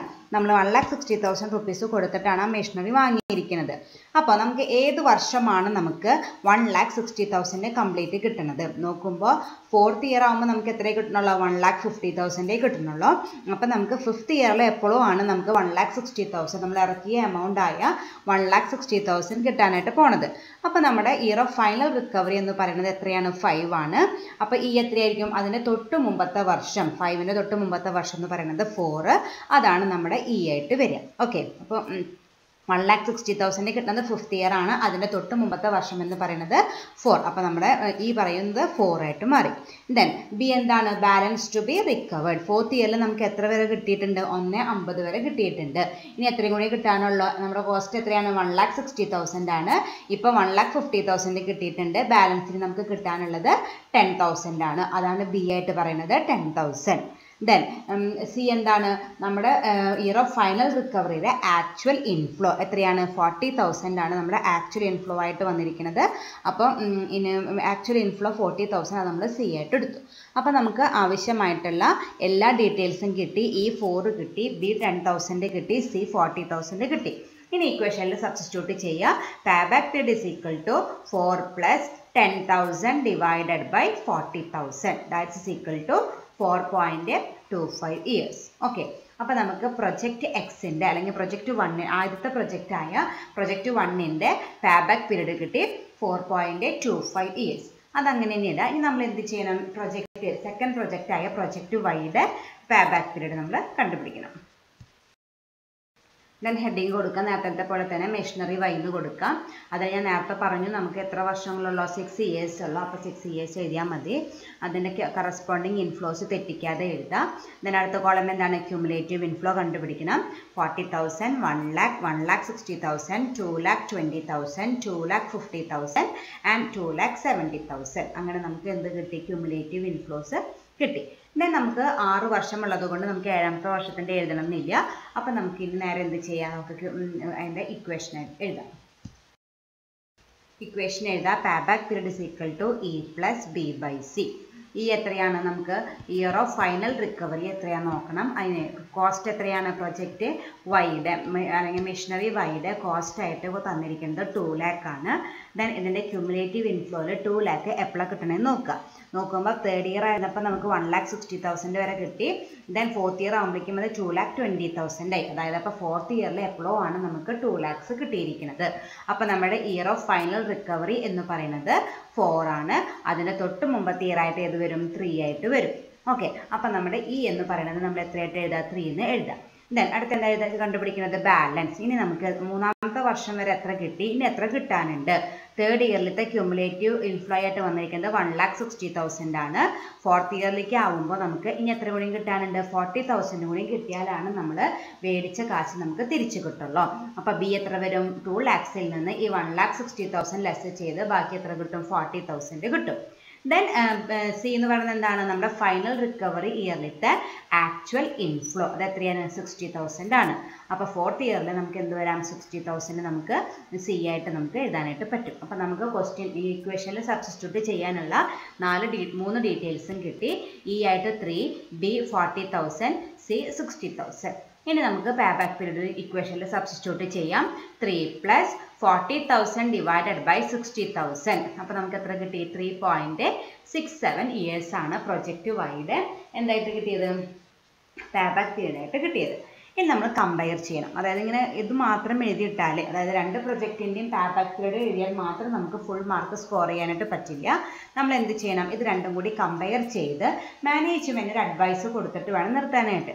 അപ്പോൾ നമുക്ക് നോക്കാം. നമ്മൾ നേരത്തെ ഇതിൽ കണ്ടുള്ളൂ ഈക്വൽ ചെയ്തപ്പോൾ നമ്മൾ ചെയ്തിട്ടുണ്ട്. അതുപോലെ തന്നെ രണ്ടും കൂടി കമ്പയർ ചെയ്യാം. പേബാക്ക് പീരീഡിൻ്റെ ഡിസിഷൻ റൂൾ എന്ന് പറയുകയാണെങ്കിൽ ഏത് പ്രൊജക്റ്റിനാണോ അല്ലെങ്കിൽ ഏത് മെഷീനറിക്കാണോ പേബാക്ക് പീരീഡ് കുറവ് അതായിരിക്കും ബെറ്റർ പ്രൊജക്റ്റ്. അപ്പോൾ ഇവിടെ നോക്കുമ്പോൾ മെഷീൻ എക്സിനേക്കാൾ ഏതിനാണ് കുറവ്? മെഷീൻ വൈക്കാണ് കുറവ്. മെഷീൻ എക്സിന് 4.25 ഇയേഴ്സ് ആണ് പേബാക്ക് വന്നത്. പക്ഷേ മെഷീൻ വൈക്ക് എത്ര വന്നിട്ടുള്ളൂ? 3.67 ഇയേഴ്സേ വന്നിട്ടുള്ളൂ. അപ്പോൾ ഏതാണ് സെലക്ട് ചെയ്യേണ്ടത്? ഏറ്റവും കുറവ് പ്രൊജക്റ്റ് പേബാക്ക് പീരീഡ് ഉള്ള പ്രൊജക്റ്റ് വൈ ആണ് നമ്മൾ സെലക്ട് ചെയ്യേണ്ടതായിട്ട് വരിക. അപ്പോൾ ഈ ഒരു സെൻറ്റൻസും കൂടി എഴുതിയിട്ട് വേണം നമ്മൾ ആൻസർ ചെയ്യുന്നത് അവസാനിപ്പിക്കാനായിട്ട്. Since payback period of machinery Y is short, it is advisable to select machinery Y. അതിൻ്റെ പേബാക്ക് പീരീഡ് ഷോർട്ട് ആയതുകൊണ്ട് അതാണ് നല്ലത്. നമുക്ക് advice കൊടുക്കാനേ പറ്റുള്ള, final decision എടുക്കേണ്ടതൊക്കെ top management ആണ്. അപ്പോൾ നമ്മൾ ഇങ്ങനൊരു സജഷൻ പറഞ്ഞിട്ട് നിർത്തുക. അവരത് വേണമെങ്കിൽ ആക്സെപ്റ്റ് ചെയ്യുക, റിജക്റ്റ് ചെയ്ത് എന്ത് വേണമെങ്കിലും ചെയ്തോട്ടെ. ഓക്കെ, അപ്പോൾ ഇങ്ങനെയാണ് 2 പ്രൊജക്റ്റുകൾ വരുമ്പോൾ നമ്മൾ പേബാക്ക് പീരീഡ് കണ്ടുപിടിച്ചിട്ട് ഡിസിഷനും കൂടി കൊടുക്കേണ്ടത്. ഓക്കെ. ഇനി അതുപോലത്തെ തന്നെ വേറൊരു ക്വസ്റ്റ്യൻ ആണ് തന്നിരിക്കുന്നത്. രണ്ട് പ്രൊജക്റ്റ് ഉള്ള പോലെ തന്നെ there are two project A and B. The cost of the project is 30,000. then cash inflows തന്നിരിക്കുന്നു. അപ്പോൾ രണ്ട് പ്രൊജക്റ്റുകളുണ്ട്. രണ്ട് പ്രൊജക്റ്റിനും നമ്മുടെ എന്താണ് കോസ്റ്റ് വന്നിരിക്കുന്നത് 30,000 ആണ്. then പ്രൊജക്റ്റ് എയും പ്രൊജക്റ്റ് ബിയും ഇൻഫ്ലോസ് നോക്കുക.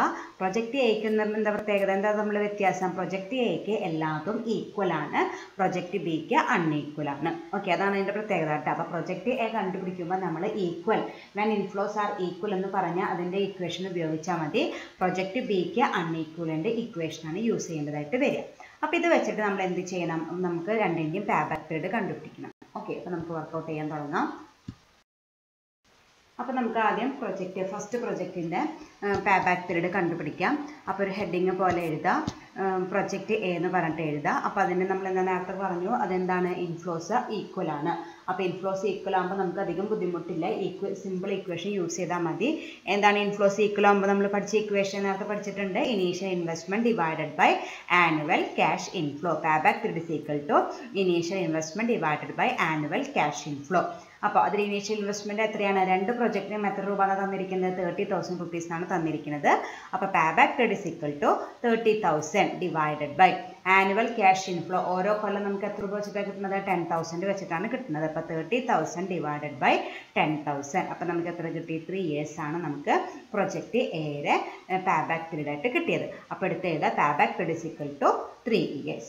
ഇനി നമുക്ക് അടുത്ത സ്റ്റെപ്പ് എന്താണ്? നമുക്ക് പ്രൊജക്റ്റ് ബിയുടെ കണ്ടുപിടിക്കണം. അതെന്താണ്? ഇൻഫ്ലോസ് അൺഈക്വൽ ആണ്. അപ്പോൾ നമ്മൾ സാധാരണ ചെയ്യുന്ന പോലെ അൺഈക്വലിനെ കാൽക്കുലേറ്റ് ചെയ്യുന്ന പോലെ നമ്മൾ കാൽക്കുലേറ്റ് ചെയ്യണം. ഇൻഫ്ലോസ് അൺഈക്വൽ ആകുമ്പോഴത്തെ ആദ്യത്തെ സ്റ്റെപ്പ് എന്ന് പറയുന്നത് 3 കോളം പ്രൊവൈഡ് ചെയ്ത് ക്യുമുലേറ്റീവ് ഇൻഫ്ലോ കണ്ടുപിടിക്കലാണ്. അപ്പോൾ അതുപോലെ ചെയ്യുക. First column year, next inflow, cumulative inflow. Year 3 കൊല്ലമല്ലോ. Then inflows കൃത്യമായിട്ട് എഴുതുക. 2,000, 4,000, 24,000. Cumulative inflows 2,000, 6,000, 30,000. അങ്ങനെ നമുക്ക് 30,000 വരെ ക്യുമുലേറ്റീവ് ഇൻഫ്ലോ കിട്ടി. ഇനി നമുക്ക് ഓരോ ടേംസ് കണ്ടുപിടിക്കണം. ആദ്യം കണ്ടുപിടിക്കേണ്ടത് ഇ ആണ്. ഇ എന്ന് പറഞ്ഞാൽ എന്താണ്? ഇയർ ഓഫ് ഫൈനൽ റിക്കവറി ആദ്യം കണ്ടുപിടിക്കണം. എത്രയാണ് ഫൈനൽ റിക്കവറി? നമുക്ക് വന്ന കോസ്റ്റ് എത്രയാണ്? 30,000 റുപ്പീസാണ്. അപ്പോൾ അതേത് കൊല്ലം കിട്ടുന്നത്? നമുക്ക് മൂന്നാമത്തെ കൊല്ലമാണ് നമുക്ക് ക്യുമുലേറ്റീവ് ഇൻഫ്ലോയിൽ 30,000 വന്നിരിക്കുന്നത്. അതാണ് അപ്പം 3 ഇയർ ആണ് നമ്മുടെ ഇയർ ഓഫ് ഫൈനൽ റിക്കവറി വരുന്നത്. അതിന് തൊട്ട് മുമ്പത്തെ കൊല്ലം അപ്പോൾ എത്രയായിരിക്കും? 2 ആയിരിക്കും. അതാണ് നമ്മുടെ ഇ ആയിട്ട് വരിക. അപ്പോൾ E is equal to 2. Then അടുത്ത എന്താണ്? നമുക്ക് ബി കണ്ടുപിടിക്കണം. നമുക്ക് സെക്കൻഡ് ഇയർ വരെ നമുക്ക് എത്ര രൂപ കിട്ടി? 66,000 റുപ്പീസ് കിട്ടി. ഇനി എത്രയും കൂടിയും കിട്ടാനുണ്ട്? മൊത്തം കോസ്റ്റ് എന്ന് പറയുന്നത് 30,000 റുപ്പീസാണ്. അതിൽ 6,000 റുപ്പീസ് മാത്രമേ നമുക്ക് രണ്ടാമത്തെ വർഷം വരെ കിട്ടിയിട്ടുള്ളൂ. ബാക്കി എത്ര കിട്ടാനുണ്ട്? 24,000 കൂടിയും കിട്ടാനുണ്ട്. അപ്പോൾ അതിനെ വിളിക്കുന്ന പേരാണ് ബി, 24,000. ദെൻ അടുത്ത എന്താണ്? സി. സി എന്ന് പറഞ്ഞാൽ എന്താണ്? ഫൈനൽ റിക്കവറി ഇയറിലത്തെ ആക്ച്വൽ ഇൻഫ്ലോ എത്രയാണ് വന്നിരിക്കുന്നത്? ഫൈനൽ റിക്കവറി ഇയർ എന്ന് പറയുന്നത് 3 ആണ്. ആ 3യുടെ ആക്ച്വൽ ഇൻഫ്ലോ എന്ന് പറയുന്നത് 24,000 ആണ്. അപ്പോൾ നമ്മൾ 3 ഫിഗേഴ്സും കണ്ടുപിടിച്ചു. ഇനി നമുക്ക് അത് വെച്ചിട്ട് ഈ എത്ര കിട്ടി? നമുക്ക് 2 കിട്ടി. ദെൻ ബാലൻസ് ബി നമുക്ക് 24,000 കിട്ടി. ദെൻ സി നമുക്ക് 24,000 കിട്ടി. ഇനി അത് വെച്ചിട്ട് നമുക്ക് എന്ത് കണ്ടുപിടിക്കാം? നമ്മുടെ ഈ പേബാക്ക് പീരീഡ് കണ്ടുപിടിക്കാം. ഇനി നമ്മൾ ഇക്വേഷൻ എഴുതാം. Payback period is equal to E plus B by C. B by C നമ്മൾ എല്ലാ ടേംസും നേരത്തെ കണ്ടുപിടിച്ചിട്ടുണ്ട്. അത് ഇവിടെ എഴുതാം. E is equal to 2, B is equal to 24,000, C is equal to 24,000. ഇക്വേഷനിൽ സബ്സ്റ്റിറ്റ്യൂട്ട് ചെയ്യുക. 2 പ്ലസ് ബി എത്രയാണ്? 24,000 ഡിവൈഡഡ് ബൈ സിയും 24,000. അപ്പോൾ ഞാൻ നേരത്തെ പറഞ്ഞോണം 24,000 ഡിവൈഡഡ് ബൈ 24,000 എപ്പോഴും എത്ര കിട്ടുക? 1 ആണ് കിട്ടുക. 0 എന്ന് എഴുതരുത്. അപ്പോൾ 2 + 1 നമുക്ക് എത്ര കിട്ടും? 3 years ആണ് നമുക്ക് പേബാക്ക് പീരീഡ് ആയിട്ട് കിട്ടുക.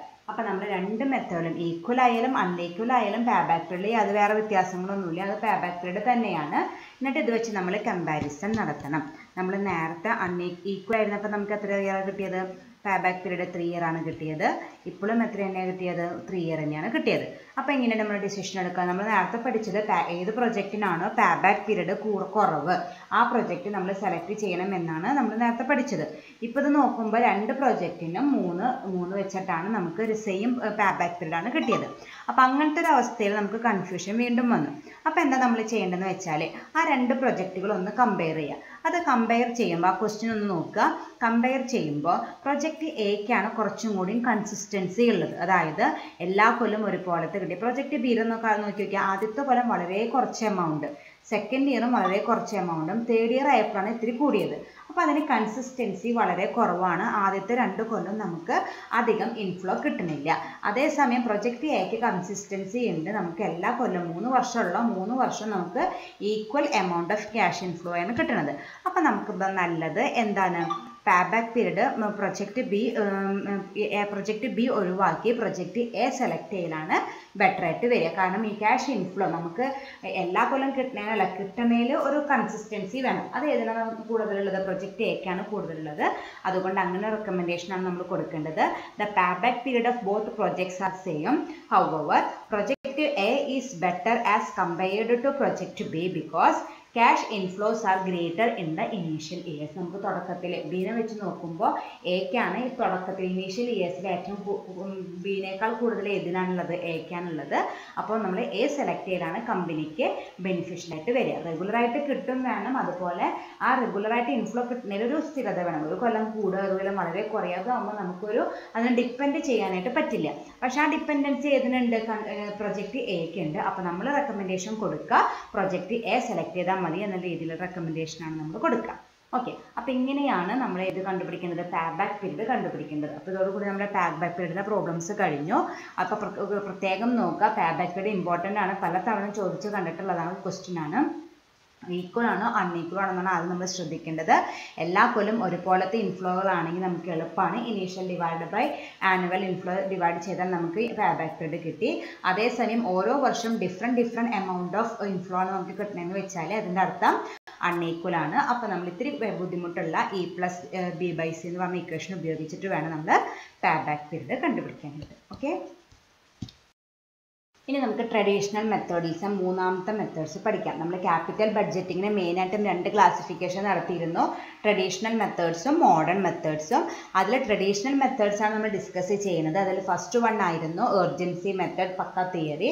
സെക്കൻഡ് വൺ നമ്മൾ ഇന്നലെ പഠിച്ച പേബാക്ക് പീരീഡ് ആണ്. അതിൻ്റെ തേർഡ് മെത്തേഡാണ് നമ്മൾ ഡിസ്കസ് ചെയ്യാൻ പോകുന്നത്, പോസ്റ്റ് പേബാക്ക് പ്രോഫിറ്റബിലിറ്റി. എന്താണ് പോസ്റ്റ് പേബാക്ക് പ്രോഫിറ്റബിലിറ്റി? അതായത് നമ്മൾ കഴിഞ്ഞ മെത്തേഡിൽ എന്താ പഠിച്ചത്? പേബാക്ക് പീരീഡ് ആണ് പഠിച്ചത്. എന്താണ് പേബാക്ക് പീരീഡ് എന്ന് പറഞ്ഞാൽ?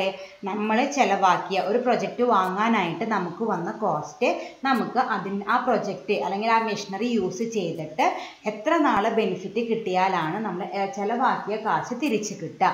ആ പീരീഡിനെ വിളിക്കുന്ന പേരാണ് പേബാക്ക് പീരീഡ് എന്ന് പറയുന്നത്. അതായത് ഇപ്പോൾ 1 lakh rupees നമ്മൾ കൊടുത്തിട്ടാണ് നമ്മളൊരു പ്രൊജക്റ്റ് അല്ലെങ്കിൽ ഒരു മെഷീനറി വാങ്ങിയെന്ന് വെച്ചാൽ ആ മെഷീനറിയിൽ നിന്ന് കിട്ടുന്ന ലാഭം എത്ര നാൾ കിട്ടിയാലാണ് നമ്മൾ ഈ ഇറക്കിയ 1 lakh rupees നമുക്ക് റിക്കവർ ചെയ്ത് എടുക്കാനായിട്ട് പറ്റുക. ആ പീരീഡിനെ വിളിക്കുന്ന പേരാണ് പേബാക്ക് പീരീഡ്. അതായത് നമ്മുടെ സെക്കൻഡ് മെത്തേഡ്. ഇതിലെന്താണെന്ന് വെച്ചാൽ ഈ പേബാക്ക് പീരീഡ് കഴിഞ്ഞിട്ട് വരുന്ന പ്രോഫിറ്റബിലിറ്റിയുടെ ബേസിലാണ് നമ്മൾ ഡിസിഷൻ എടുക്കുക. അതായത് ഇപ്പോൾ സപ്പോസ് നമുക്ക് 5 വർഷം അല്ലെങ്കിൽ 10 വർഷം ലൈഫുള്ള ഒരു പ്രൊജക്റ്റാണ് വിചാരിക്കുക. അതിൻ്റെ പേബാക്ക് പീരീഡ് ഒരു 7 years കിട്ടി. അതായത് നമ്മൾ ആ പ്രൊജക്റ്റ് വാങ്ങാനായിട്ട് വന്ന എക്സ്പെൻസ് മുഴുവൻ തിരിച്ച് കിട്ടാനായിട്ട് നമ്മൾ 7 വർഷം എടുത്തെന്ന് വിചാരിക്കുക. ബാക്കി എത്രയുണ്ട്? മൊത്തം ലൈഫ് 10 വർഷമുണ്ട്. ബാക്കി അപ്പോൾ എത്ര വർഷമുണ്ട്? 3 വർഷമുണ്ട്. ആ 3 വർഷങ്ങളിൽ നമുക്ക് കിട്ടുന്ന ഇൻകം അല്ലെങ്കിൽ ഇൻഫ്ലോ എന്തായിരിക്കും? നമ്മുടെ പ്രോഫിറ്റബിലിറ്റി ആയിരിക്കും. അപ്പോൾ പേബാക്ക് പീരീഡ് കഴിഞ്ഞിട്ട് എന്തോരം പ്രോഫിറ്റബിലിറ്റി ഉണ്ടാക്കാൻ പറ്റുന്നുണ്ട് അതിൻ്റെ ബേസിലാണ് നമ്മൾ ഈ മെത്തേഡിൽ ഡിസിഷൻ എടുക്കുക. ഏത് പ്രൊജക്റ്റാണോ പേബാക്ക് പീരീഡ് കഴിഞ്ഞിട്ട് കൂടുതൽ പ്രോഫിറ്റ് ഉണ്ടാക്കുന്നത് ആ പ്രൊജക്റ്റ് ആയിരിക്കും നമ്മൾ സെലക്ട് ചെയ്യേണ്ടതായിട്ട് വരിക. Okay, this method takes in to consideration the period beyond the projects payback period. നമ്മൾ നേരത്തെ പഠിച്ച രണ്ടാമത്തെ മെത്തേഡായ പേബാക്ക് പീരീഡ് മെത്തേഡിൽ ഇത് പേബാക്ക് പീരീഡിനെ കുറിച്ച് മാത്രമേ പറയുന്നുള്ളൂ. അത് കഴിഞ്ഞിട്ടുള്ള കാര്യത്തിനെ കുറിച്ച് നമ്മൾ ഡിസ്കസ് ചെയ്യുന്നില്ല. എന്ന് നമുക്ക് ഇറക്കിയ മുതൽ തിരിച്ചു കിട്ടും, എത്ര കൊല്ലം എടുത്തിട്ട്, അത് മാത്രമേ പേബാക്ക് പീരീഡ് ഡിസ്കസ് ചെയ്യുന്നുള്ളൂ. ഇനി ഈ പേബാക്ക് പീരീഡ് കഴിഞ്ഞിട്ട് അതിൽ നിന്നും എന്തോരം ലാഭം ഉണ്ടാക്കാൻ പറ്റി, അതായത് എക്സ്പെൻസ് ഒക്കെ നമുക്ക് മീറ്റ് ചെയ്തു, ഇനി അതിൽ നിന്ന് നമുക്ക് എന്തോരം ലാഭം ഉണ്ടാക്കാൻ പറ്റി എന്നുള്ള യാതൊരു കൺസിഡറേഷനും ഏത് മെത്തേഡിലില്ല? Payback period മെത്തേഡിലില്ല. പക്ഷെ ഇത് ഈ പോസ്റ്റ് പേബാക്ക് പ്രോഫിറ്റബിലിറ്റി അതിലാണ് കോൺസെൻട്രേറ്റ് ചെയ്യുന്നത്. 5 കൊല്ലം എടുത്തിട്ട് നമുക്ക് നമ്മുടെ ഇറക്കിയ മുതൽ തിരിച്ചു കിട്ടി, ഇനി ബാക്കിയുള്ള ലൈഫിൽ എത്ര ഏർണിങ്സ് നമുക്ക് ഉണ്ടാക്കാനായിട്ട് പറ്റും. Okay, this method is also known as surplus life over payback method. Payback പീരീഡിനേക്കാൾ അതിൻ്റെ അപ്പുറം വരുന്ന സർപ്ലസ് ലൈഫിനെ വിളിക്കുന്ന പേരാണ്. ഞാൻ നേരത്തെ പറഞ്ഞ മൊത്തം ലൈഫ് 10 വർഷം, അതിൻ്റെ പേബാക്ക് 7 years ആണെങ്കിൽ അതിൻ്റെ പോസ്റ്റ് പേബാക്ക് പ്രോഫിറ്റബിലിറ്റി പീരീഡ് എത്രയായിരിക്കും? 3 years ആയിരിക്കും. ആ 3 yearsൽ നമുക്ക് മൊത്തം കിട്ടുന്ന ഇൻഫ്ലോ ആയിരിക്കും നമ്മുടെ പോസ്റ്റ് പേ ബാക്ക് പ്രോഫിറ്റബിലിറ്റി.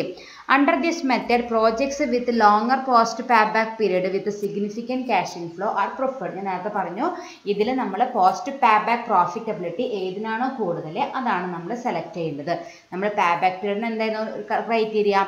ഏത് പ്രൊജക്റ്റിനാണോ പേ ബാക്ക് പീരീഡ് കുറവ് അതാണ് നമ്മൾ ബെസ്റ്റ് പ്രൊജക്റ്റ് ആയിട്ട് സെലക്ട് ചെയ്യുക. അത് second മെത്തേഡിൻ്റെ decision rule.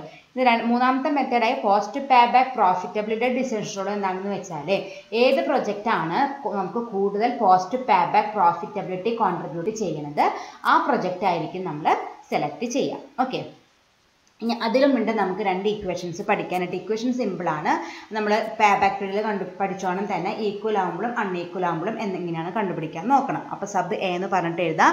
When inflows R equal. നമ്മൾ ഈക്വൽ എന്ന് പറഞ്ഞാൽ നമ്മൾ ഇങ്ങനെ മനസ്സിലാക്കുക എല്ലാ കൊല്ലം ഒരേ എമൗണ്ട് ആണ് നമുക്ക് കിട്ടണമെന്ന് വെച്ചാൽ അപ്പോൾ നമ്മൾ യൂസ് ചെയ്യേണ്ട ഇക്വേഷൻ എന്താണെന്ന് വെച്ചാൽ annual cash inflow into total life minus pay back period. അതായത് നമുക്ക് ഒരു കൊല്ലം നമ്മൾ പേ ബാക്ക് പീരീഡ് കണ്ടുപിടിക്കാനായിട്ട് ഉപയോഗിക്കാറില്ലേ ആനുവൽ ക്യാഷ് ഇൻഫ്ലോ എന്ന്. അതായത് ആ പ്രൊജക്റ്റിൽ നിന്ന് ഒരു കൊല്ലം നമുക്ക് കിട്ടുന്ന പ്രൊജക്റ്റിൻ്റെ ഇൻഫ്ലോ ഇൻറ്റു ടോട്ടൽ ലൈഫിൽ നിന്ന് പേ ബാക്ക് പീരീഡ് ലെസ് ചെയ്ത് ബാക്കി വരുന്ന ഇയർ കൊണ്ട് മൾട്ടിപ്ലൈ ചെയ്താൽ നമുക്ക് എന്ത് കിട്ടി? പോസ്റ്റ് പേ ബാക്ക് പ്രോഫിറ്റബിലിറ്റി കിട്ടി. അപ്പോൾ ഞാൻ നേരത്തെ പറഞ്ഞ എക്സാമ്പിളിൽ 10 ആണ് ലൈഫ്, 7 ആണ് പേ ബാക്ക് പീരീഡ്. അപ്പോൾ എത്രയാണ്? 3 ആണ്. ആ 3നെ നമ്മുടെ ഒരു വർഷത്തെ ഇൻഫ്ലോ കൊണ്ട് മൾട്ടിപ്ലൈ ചെയ്താൽ നമുക്ക് എന്ത് കിട്ടി? പോസ്റ്റ് പേ ബാക്ക് പ്രോഫിറ്റബിലിറ്റി കിട്ടി. എപ്പോൾ?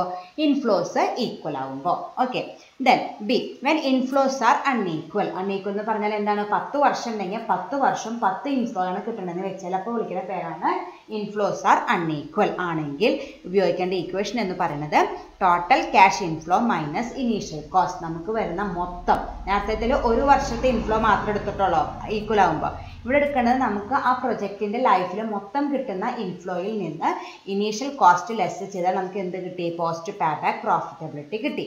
ഓക്കെ, അപ്പോൾ രണ്ട് സിമ്പിൾ ഇക്വേഷൻസ് ആണ് നമുക്ക് ഇതിൽ പഠിക്കാനുള്ള. Equal ആകുമ്പോഴും unequal ആകുമ്പോഴും. ഈക്വൽ ആകുമ്പോൾ നമ്മൾ എന്ത് ചെയ്യണം? ഒരു വർഷത്തെ ഇൻഫ്ലോ ഇനെ എന്തുകൊണ്ട് മൾട്ടിപ്ലൈ ചെയ്യണം? ടോട്ടൽ ലൈഫിൽ നിന്ന് നമ്മുടെ പേ ബാക്ക് പീരീഡ് ലെസ് ചെയ്ത് ബാക്കിയുള്ള ഇയർ കൊണ്ട് ഒരു വർഷത്തെ ഇൻഫ്ലോ കൊണ്ട് മൾട്ടിപ്ലൈ ചെയ്താൽ നമുക്ക് ഈക്വൽ ആകുമ്പോൾ പോസ്റ്റ് പേ ബാക്ക് പ്രോഫിറ്റബിലിറ്റി കണ്ടുപിടിക്കാനായിട്ട് പറ്റി. ദെൻ അൺഈക്വൽ ആകുമ്പോഴത്തെ ഇക്വേഷൻ എന്താണ്? നമ്മുടെ ടോട്ടൽ ക്യാഷ് ഇൻഫ്ലോ. അപ്പോൾ ഒരു വർഷത്തെയല്ല എടുക്കേണ്ടത്, 10 വർഷത്തിൽ ഉണ്ടെങ്കിൽ 10 വർഷത്തിന് ഇൻഫ്ലോകൾ ആഡ് ചെയ്യുക. അതിൽ നിന്ന് നമ്മുടെ ഇനീഷ്യൽ കോസ്റ്റ് ലെസ് ചെയ്താൽ നമുക്ക് എന്ത് കിട്ടും? പോസ്റ്റ് പേ ബാക്ക് പ്രോഫിറ്റബിലിറ്റി കിട്ടും. ഓക്കെ, അപ്പോൾ അതാണ് ഇതിനും തിയറി. നമ്മൾ പ്രോബ്ലത്തിലേക്ക് കടക്കാണ്. കുറച്ച് തിയറി പഠിക്കാനുള്ള പ്ലസ് ആ ഇക്വേഷൻ രണ്ടും പഠിച്ചു വയ്ക്കും. First problem, A project cost ₹40,000. Cash inflows are 16,000, 14,000, 8,000 and 6,000. Calculate payback period and post payback profitability. ഒരു പ്രൊജക്റ്റിൻ്റെ കാര്യം പറഞ്ഞിരിക്കുന്നു. നമ്പർ ഓഫ് ഇൻഫ്ലോസ് തന്നിട്ടുണ്ട്. ഓരോ ഡിഫറെൻറ്റ് ഇൻഫ്ലോസ് ആണ്. അപ്പോൾ അതിനർത്ഥം എന്താണ്? ഇൻഫ്ലോസ് ആർ അൺഈക്വൽ ആണ്.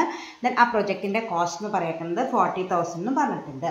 നമ്മളോട് പേ ബാക്ക് പീരീഡും കണ്ടുപിടിക്കാൻ പറഞ്ഞിട്ടുണ്ട്, പോസ്റ്റ് പേ ബാക്ക് പ്രോഫിറ്റബിലിറ്റിയും കണ്ടുപിടിക്കാനായിട്ട് പറഞ്ഞിട്ടുണ്ട്. അപ്പോൾ നമുക്ക് ചെയ്യാം, രണ്ടും ചെയ്യാം. ആദ്യം എന്ത് കണ്ടുപിടിക്കുക? പേ ബാക്ക് പീരീഡ് കണ്ടുപിടിക്കുക. Pay back period കണ്ടുപിടിക്കണമെങ്കിൽ inflows unequal ആണെങ്കിൽ നമ്മൾ ആദ്യം ചെയ്യേണ്ട പ്രോസസ്സ് എന്താണ്? ടേബിൾ വരയ്ക്കുക, 3 ടേബിൾ വരയ്ക്കുക, ഇയർ എഴുതുക. എത്ര കൊല്ലത്തെ ഇൻഫ്ലോസ് വന്നിട്ടുണ്ട്? 1 2 3 4. അപ്പോൾ നമ്മൾ 4 ഇയർ 1 2 3 4 എഴുതുക. അതാതിൻ്റെ ഇൻഫ്ലോസ് തെറ്റിക്കാതെ എഴുതുക. 16,000, 14,000, 8,000, 6,000. then അതിനെ ക്യുമുലേറ്റീവ് ഇൻഫ്ലോയിലേക്ക് കൺവേർട്ട് ചെയ്യുക. 16,000, 30,000, 38,000 and 44,000.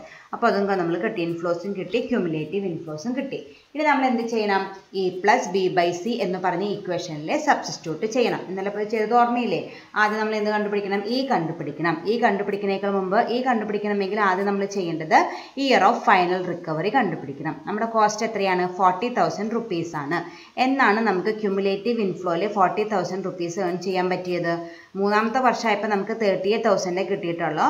പ്ലസ് പക്ഷേ നാലാമത്തെ വർഷമായപ്പോഴേക്കും അത് 44 ആയിട്ട് മാറി. അപ്പം 3ൻ്റെയും 4ൻ്റെയും ഇടയ്ക്കുള്ള ഒരു വർഷത്തിലാണ് നമുക്ക് എന്ത് കിട്ടിയേക്കുന്നത്? 40,000 ഇറക്കിയ മുതൽ തിരിച്ച് കിട്ടിയിരിക്കുന്നത്. അതാണ് year of final recovery. E എന്ന് പറഞ്ഞാൽ ഈ ഇയർ ഓഫ് ഫൈനൽ റിക്കവറിയുടെ തൊട്ട് മുമ്പത്തെ ഇയർ. അപ്പോൾ ഇയർ ഓഫ് ഫൈനൽ റിക്കവറി 4 ആണെങ്കിൽ ഇ എത്രയായിരിക്കും? 3 ആയിരിക്കും. അപ്പോൾ ഒന്നാമത്തെ ടേം നമ്മൾ കണ്ടുപിടിച്ചു, E is equal to 3. Then അടുത്ത എന്താണ്? ബി ആണ്, ബാലൻസ് ടു ബി റിക്കവേർഡ്. ഇനി എത്ര? 3 വർഷം കഴിഞ്ഞപ്പോൾ ഇപ്പം നമുക്ക് മൊത്തം എത്ര രൂപ കിട്ടി?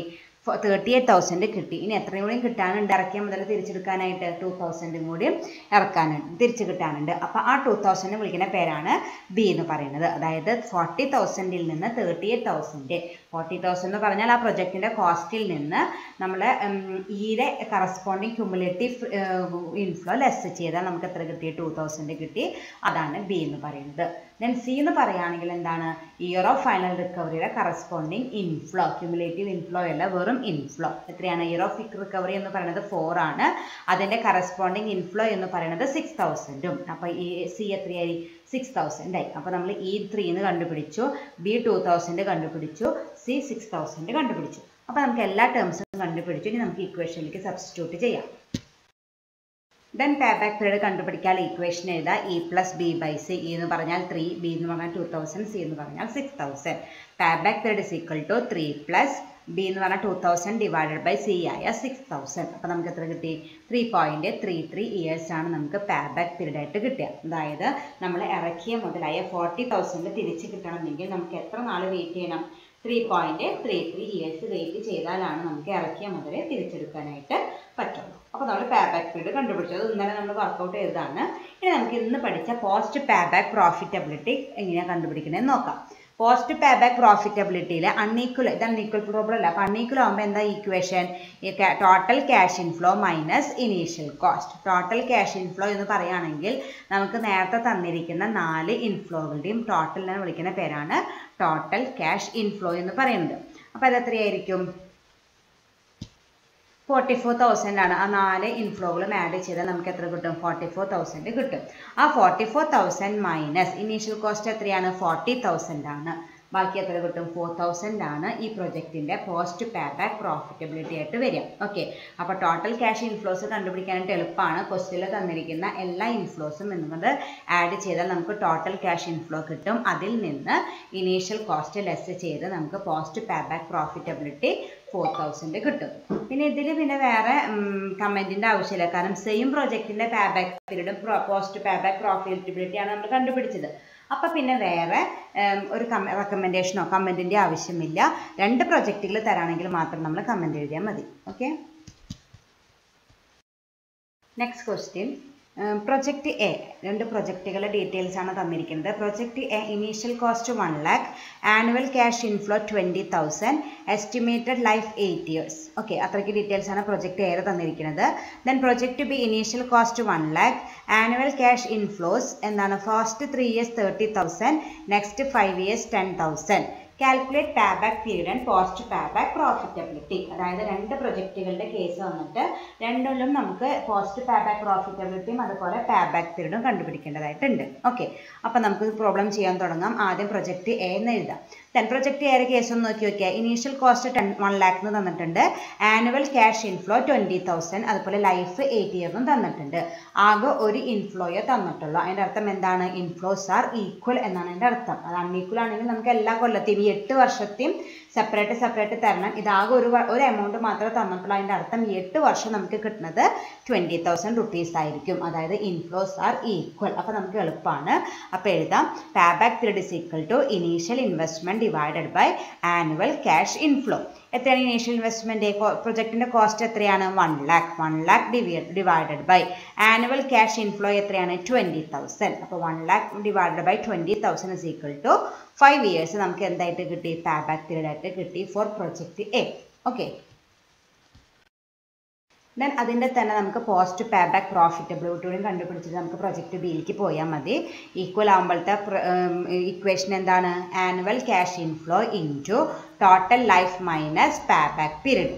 എത്രയാണ് ആനുവൽ ക്യാഷ് ഇൻഫ്ലോ? ക്വസ്റ്റ്യനിൽ തന്നിട്ടുണ്ട് 20,000 ഇൻറ്റു ടോട്ടൽ ലൈഫ് എന്ന് പറയുന്നത് 8 ആണ്, മൈനസ് പേ ബാക്ക് പീരീഡ് നമ്മൾ ഇപ്പോൾ തന്നെ കണ്ടുപിടിച്ചു. എത്രയാണ്? 5 years ആണ്. അപ്പോൾ 20,000 ഇൻറ്റു 8ൽ നിന്ന് 5 പോയാൽ നമുക്ക് 3 കിട്ടും. 20,000 ഇൻറ്റു 3 = 60,000 ആണ് നമുക്ക് പോസ്റ്റ് പേ ബാക്ക് പ്രോഫിറ്റബിലിറ്റി ആയിട്ട് കിട്ടുക. ഓക്കെ, അപ്പോൾ പേ ബാക്ക് പീരീഡ് കണ്ടുപിടിച്ച് കഴിഞ്ഞിട്ടേ നമുക്ക് എന്ത് കണ്ടുപിടിക്കാൻ പറ്റുള്ളൂ? പോസ്റ്റ് പേ ബാക്ക് പ്രോഫിറ്റബിലിറ്റി കണ്ടുപിടിക്കാനായിട്ട് പറ്റുള്ളൂ. കാരണം അതിൽ എന്തിൻ്റെ ആവശ്യമുണ്ട്?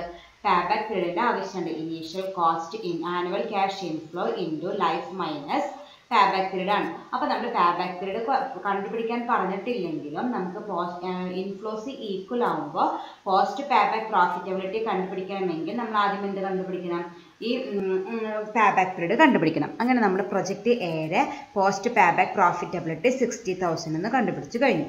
ഇനി നമുക്ക് പ്രൊജക്റ്റ് ബി നോക്കാം. ഇങ്ങനെ തന്നിരിക്കുന്നത് ആദ്യത്തെ 5 ഇയേഴ്സ് ഫസ്റ്റ് 3 ഇയേഴ്സ് 5 ഇയേഴ്സ് എല്ലാം 30,000ഉം നെക്സ്റ്റ് 5 ഇയേഴ്സ് 10,000ഉമാണ്. അപ്പോൾ ആദ്യത്തെ 3 കൊല്ലം 30,000 രൂപ വെച്ച് കിട്ടുന്നു, പിറ്റത്തെ 5 കൊല്ലം 10,000 റുപ്പീസ് വെച്ച് കിട്ടുന്നു. അപ്പോൾ 3 + 5 = 8 ഇയേഴ്സ്. അത് ശരിയായി. അപ്പോൾ ഇവിടെ ഈക്വൽ ആണോ അൺഈക്വൽ ആണോ? ആദ്യത്തെ 3 കൊല്ലം മാത്രമേ നമുക്ക് ഈക്വാലിറ്റി ഫൈൻഡ് ചെയ്യാനായിട്ട് പറ്റുള്ളൂ. 4ാമത്തെ കൊല്ലം തൊട്ട് മാറി. അപ്പോൾ ഏതെങ്കിലും ഒരു കൊല്ലം മാറിയാലും അത് അൺഈക്വൽ ആയിട്ടാണ് ട്രീറ്റ് ചെയ്യുക. അപ്പോൾ ഇവിടെ പ്രൊജക്റ്റ് അൺഈക്വൽ ആകുമ്പോഴത്തെ ഇക്വേഷനാണ് യൂസ് ചെയ്യുന്നത്. ഓക്കെ, ഇങ്ങനെ അത് മനസ്സിലായില്ലേ? ആദ്യത്തെ 3 വർഷം 30,000, പിന്നത്തെ 5 വർഷം 10,000 കൃത്യമായിട്ട് പറഞ്ഞിട്ടുണ്ട്. അല്ലാണ്ട് 8 വർഷം ഒരേ എമൗണ്ട് അല്ല പറഞ്ഞിരിക്കുന്നത്. അപ്പോൾ അതുകൊണ്ട് ഇൻഫ്ലോസ് അൺഈക്വൽ ആണ്. ഇൻഫ്ലോസ് അൺഈക്വൽ ആകുമ്പോൾ നമുക്ക് ആദ്യം പേബാക്ക് പീരീഡ് കണ്ടുപിടിക്കണം. എന്താണ് ചെയ്യേണ്ടത്? ടേബിൾ വരയ്ക്കുക. അപ്പോൾ ടേബിൾ വരയ്ക്കുക. Year inflow, cumulative inflow. Year എന്ന് പറയുകയാണെങ്കിൽ 1 to 8 വരെ എഴുതാം. ഇൻഫ്ലോ തെറ്റിക്കാണ്ട് ആദ്യത്തെ 3 കൊല്ലം 30,000ഉം പിന്നെ വരുന്ന 5 കൊല്ലം 10,000ഉം വെച്ചിട്ട് എഴുതാം.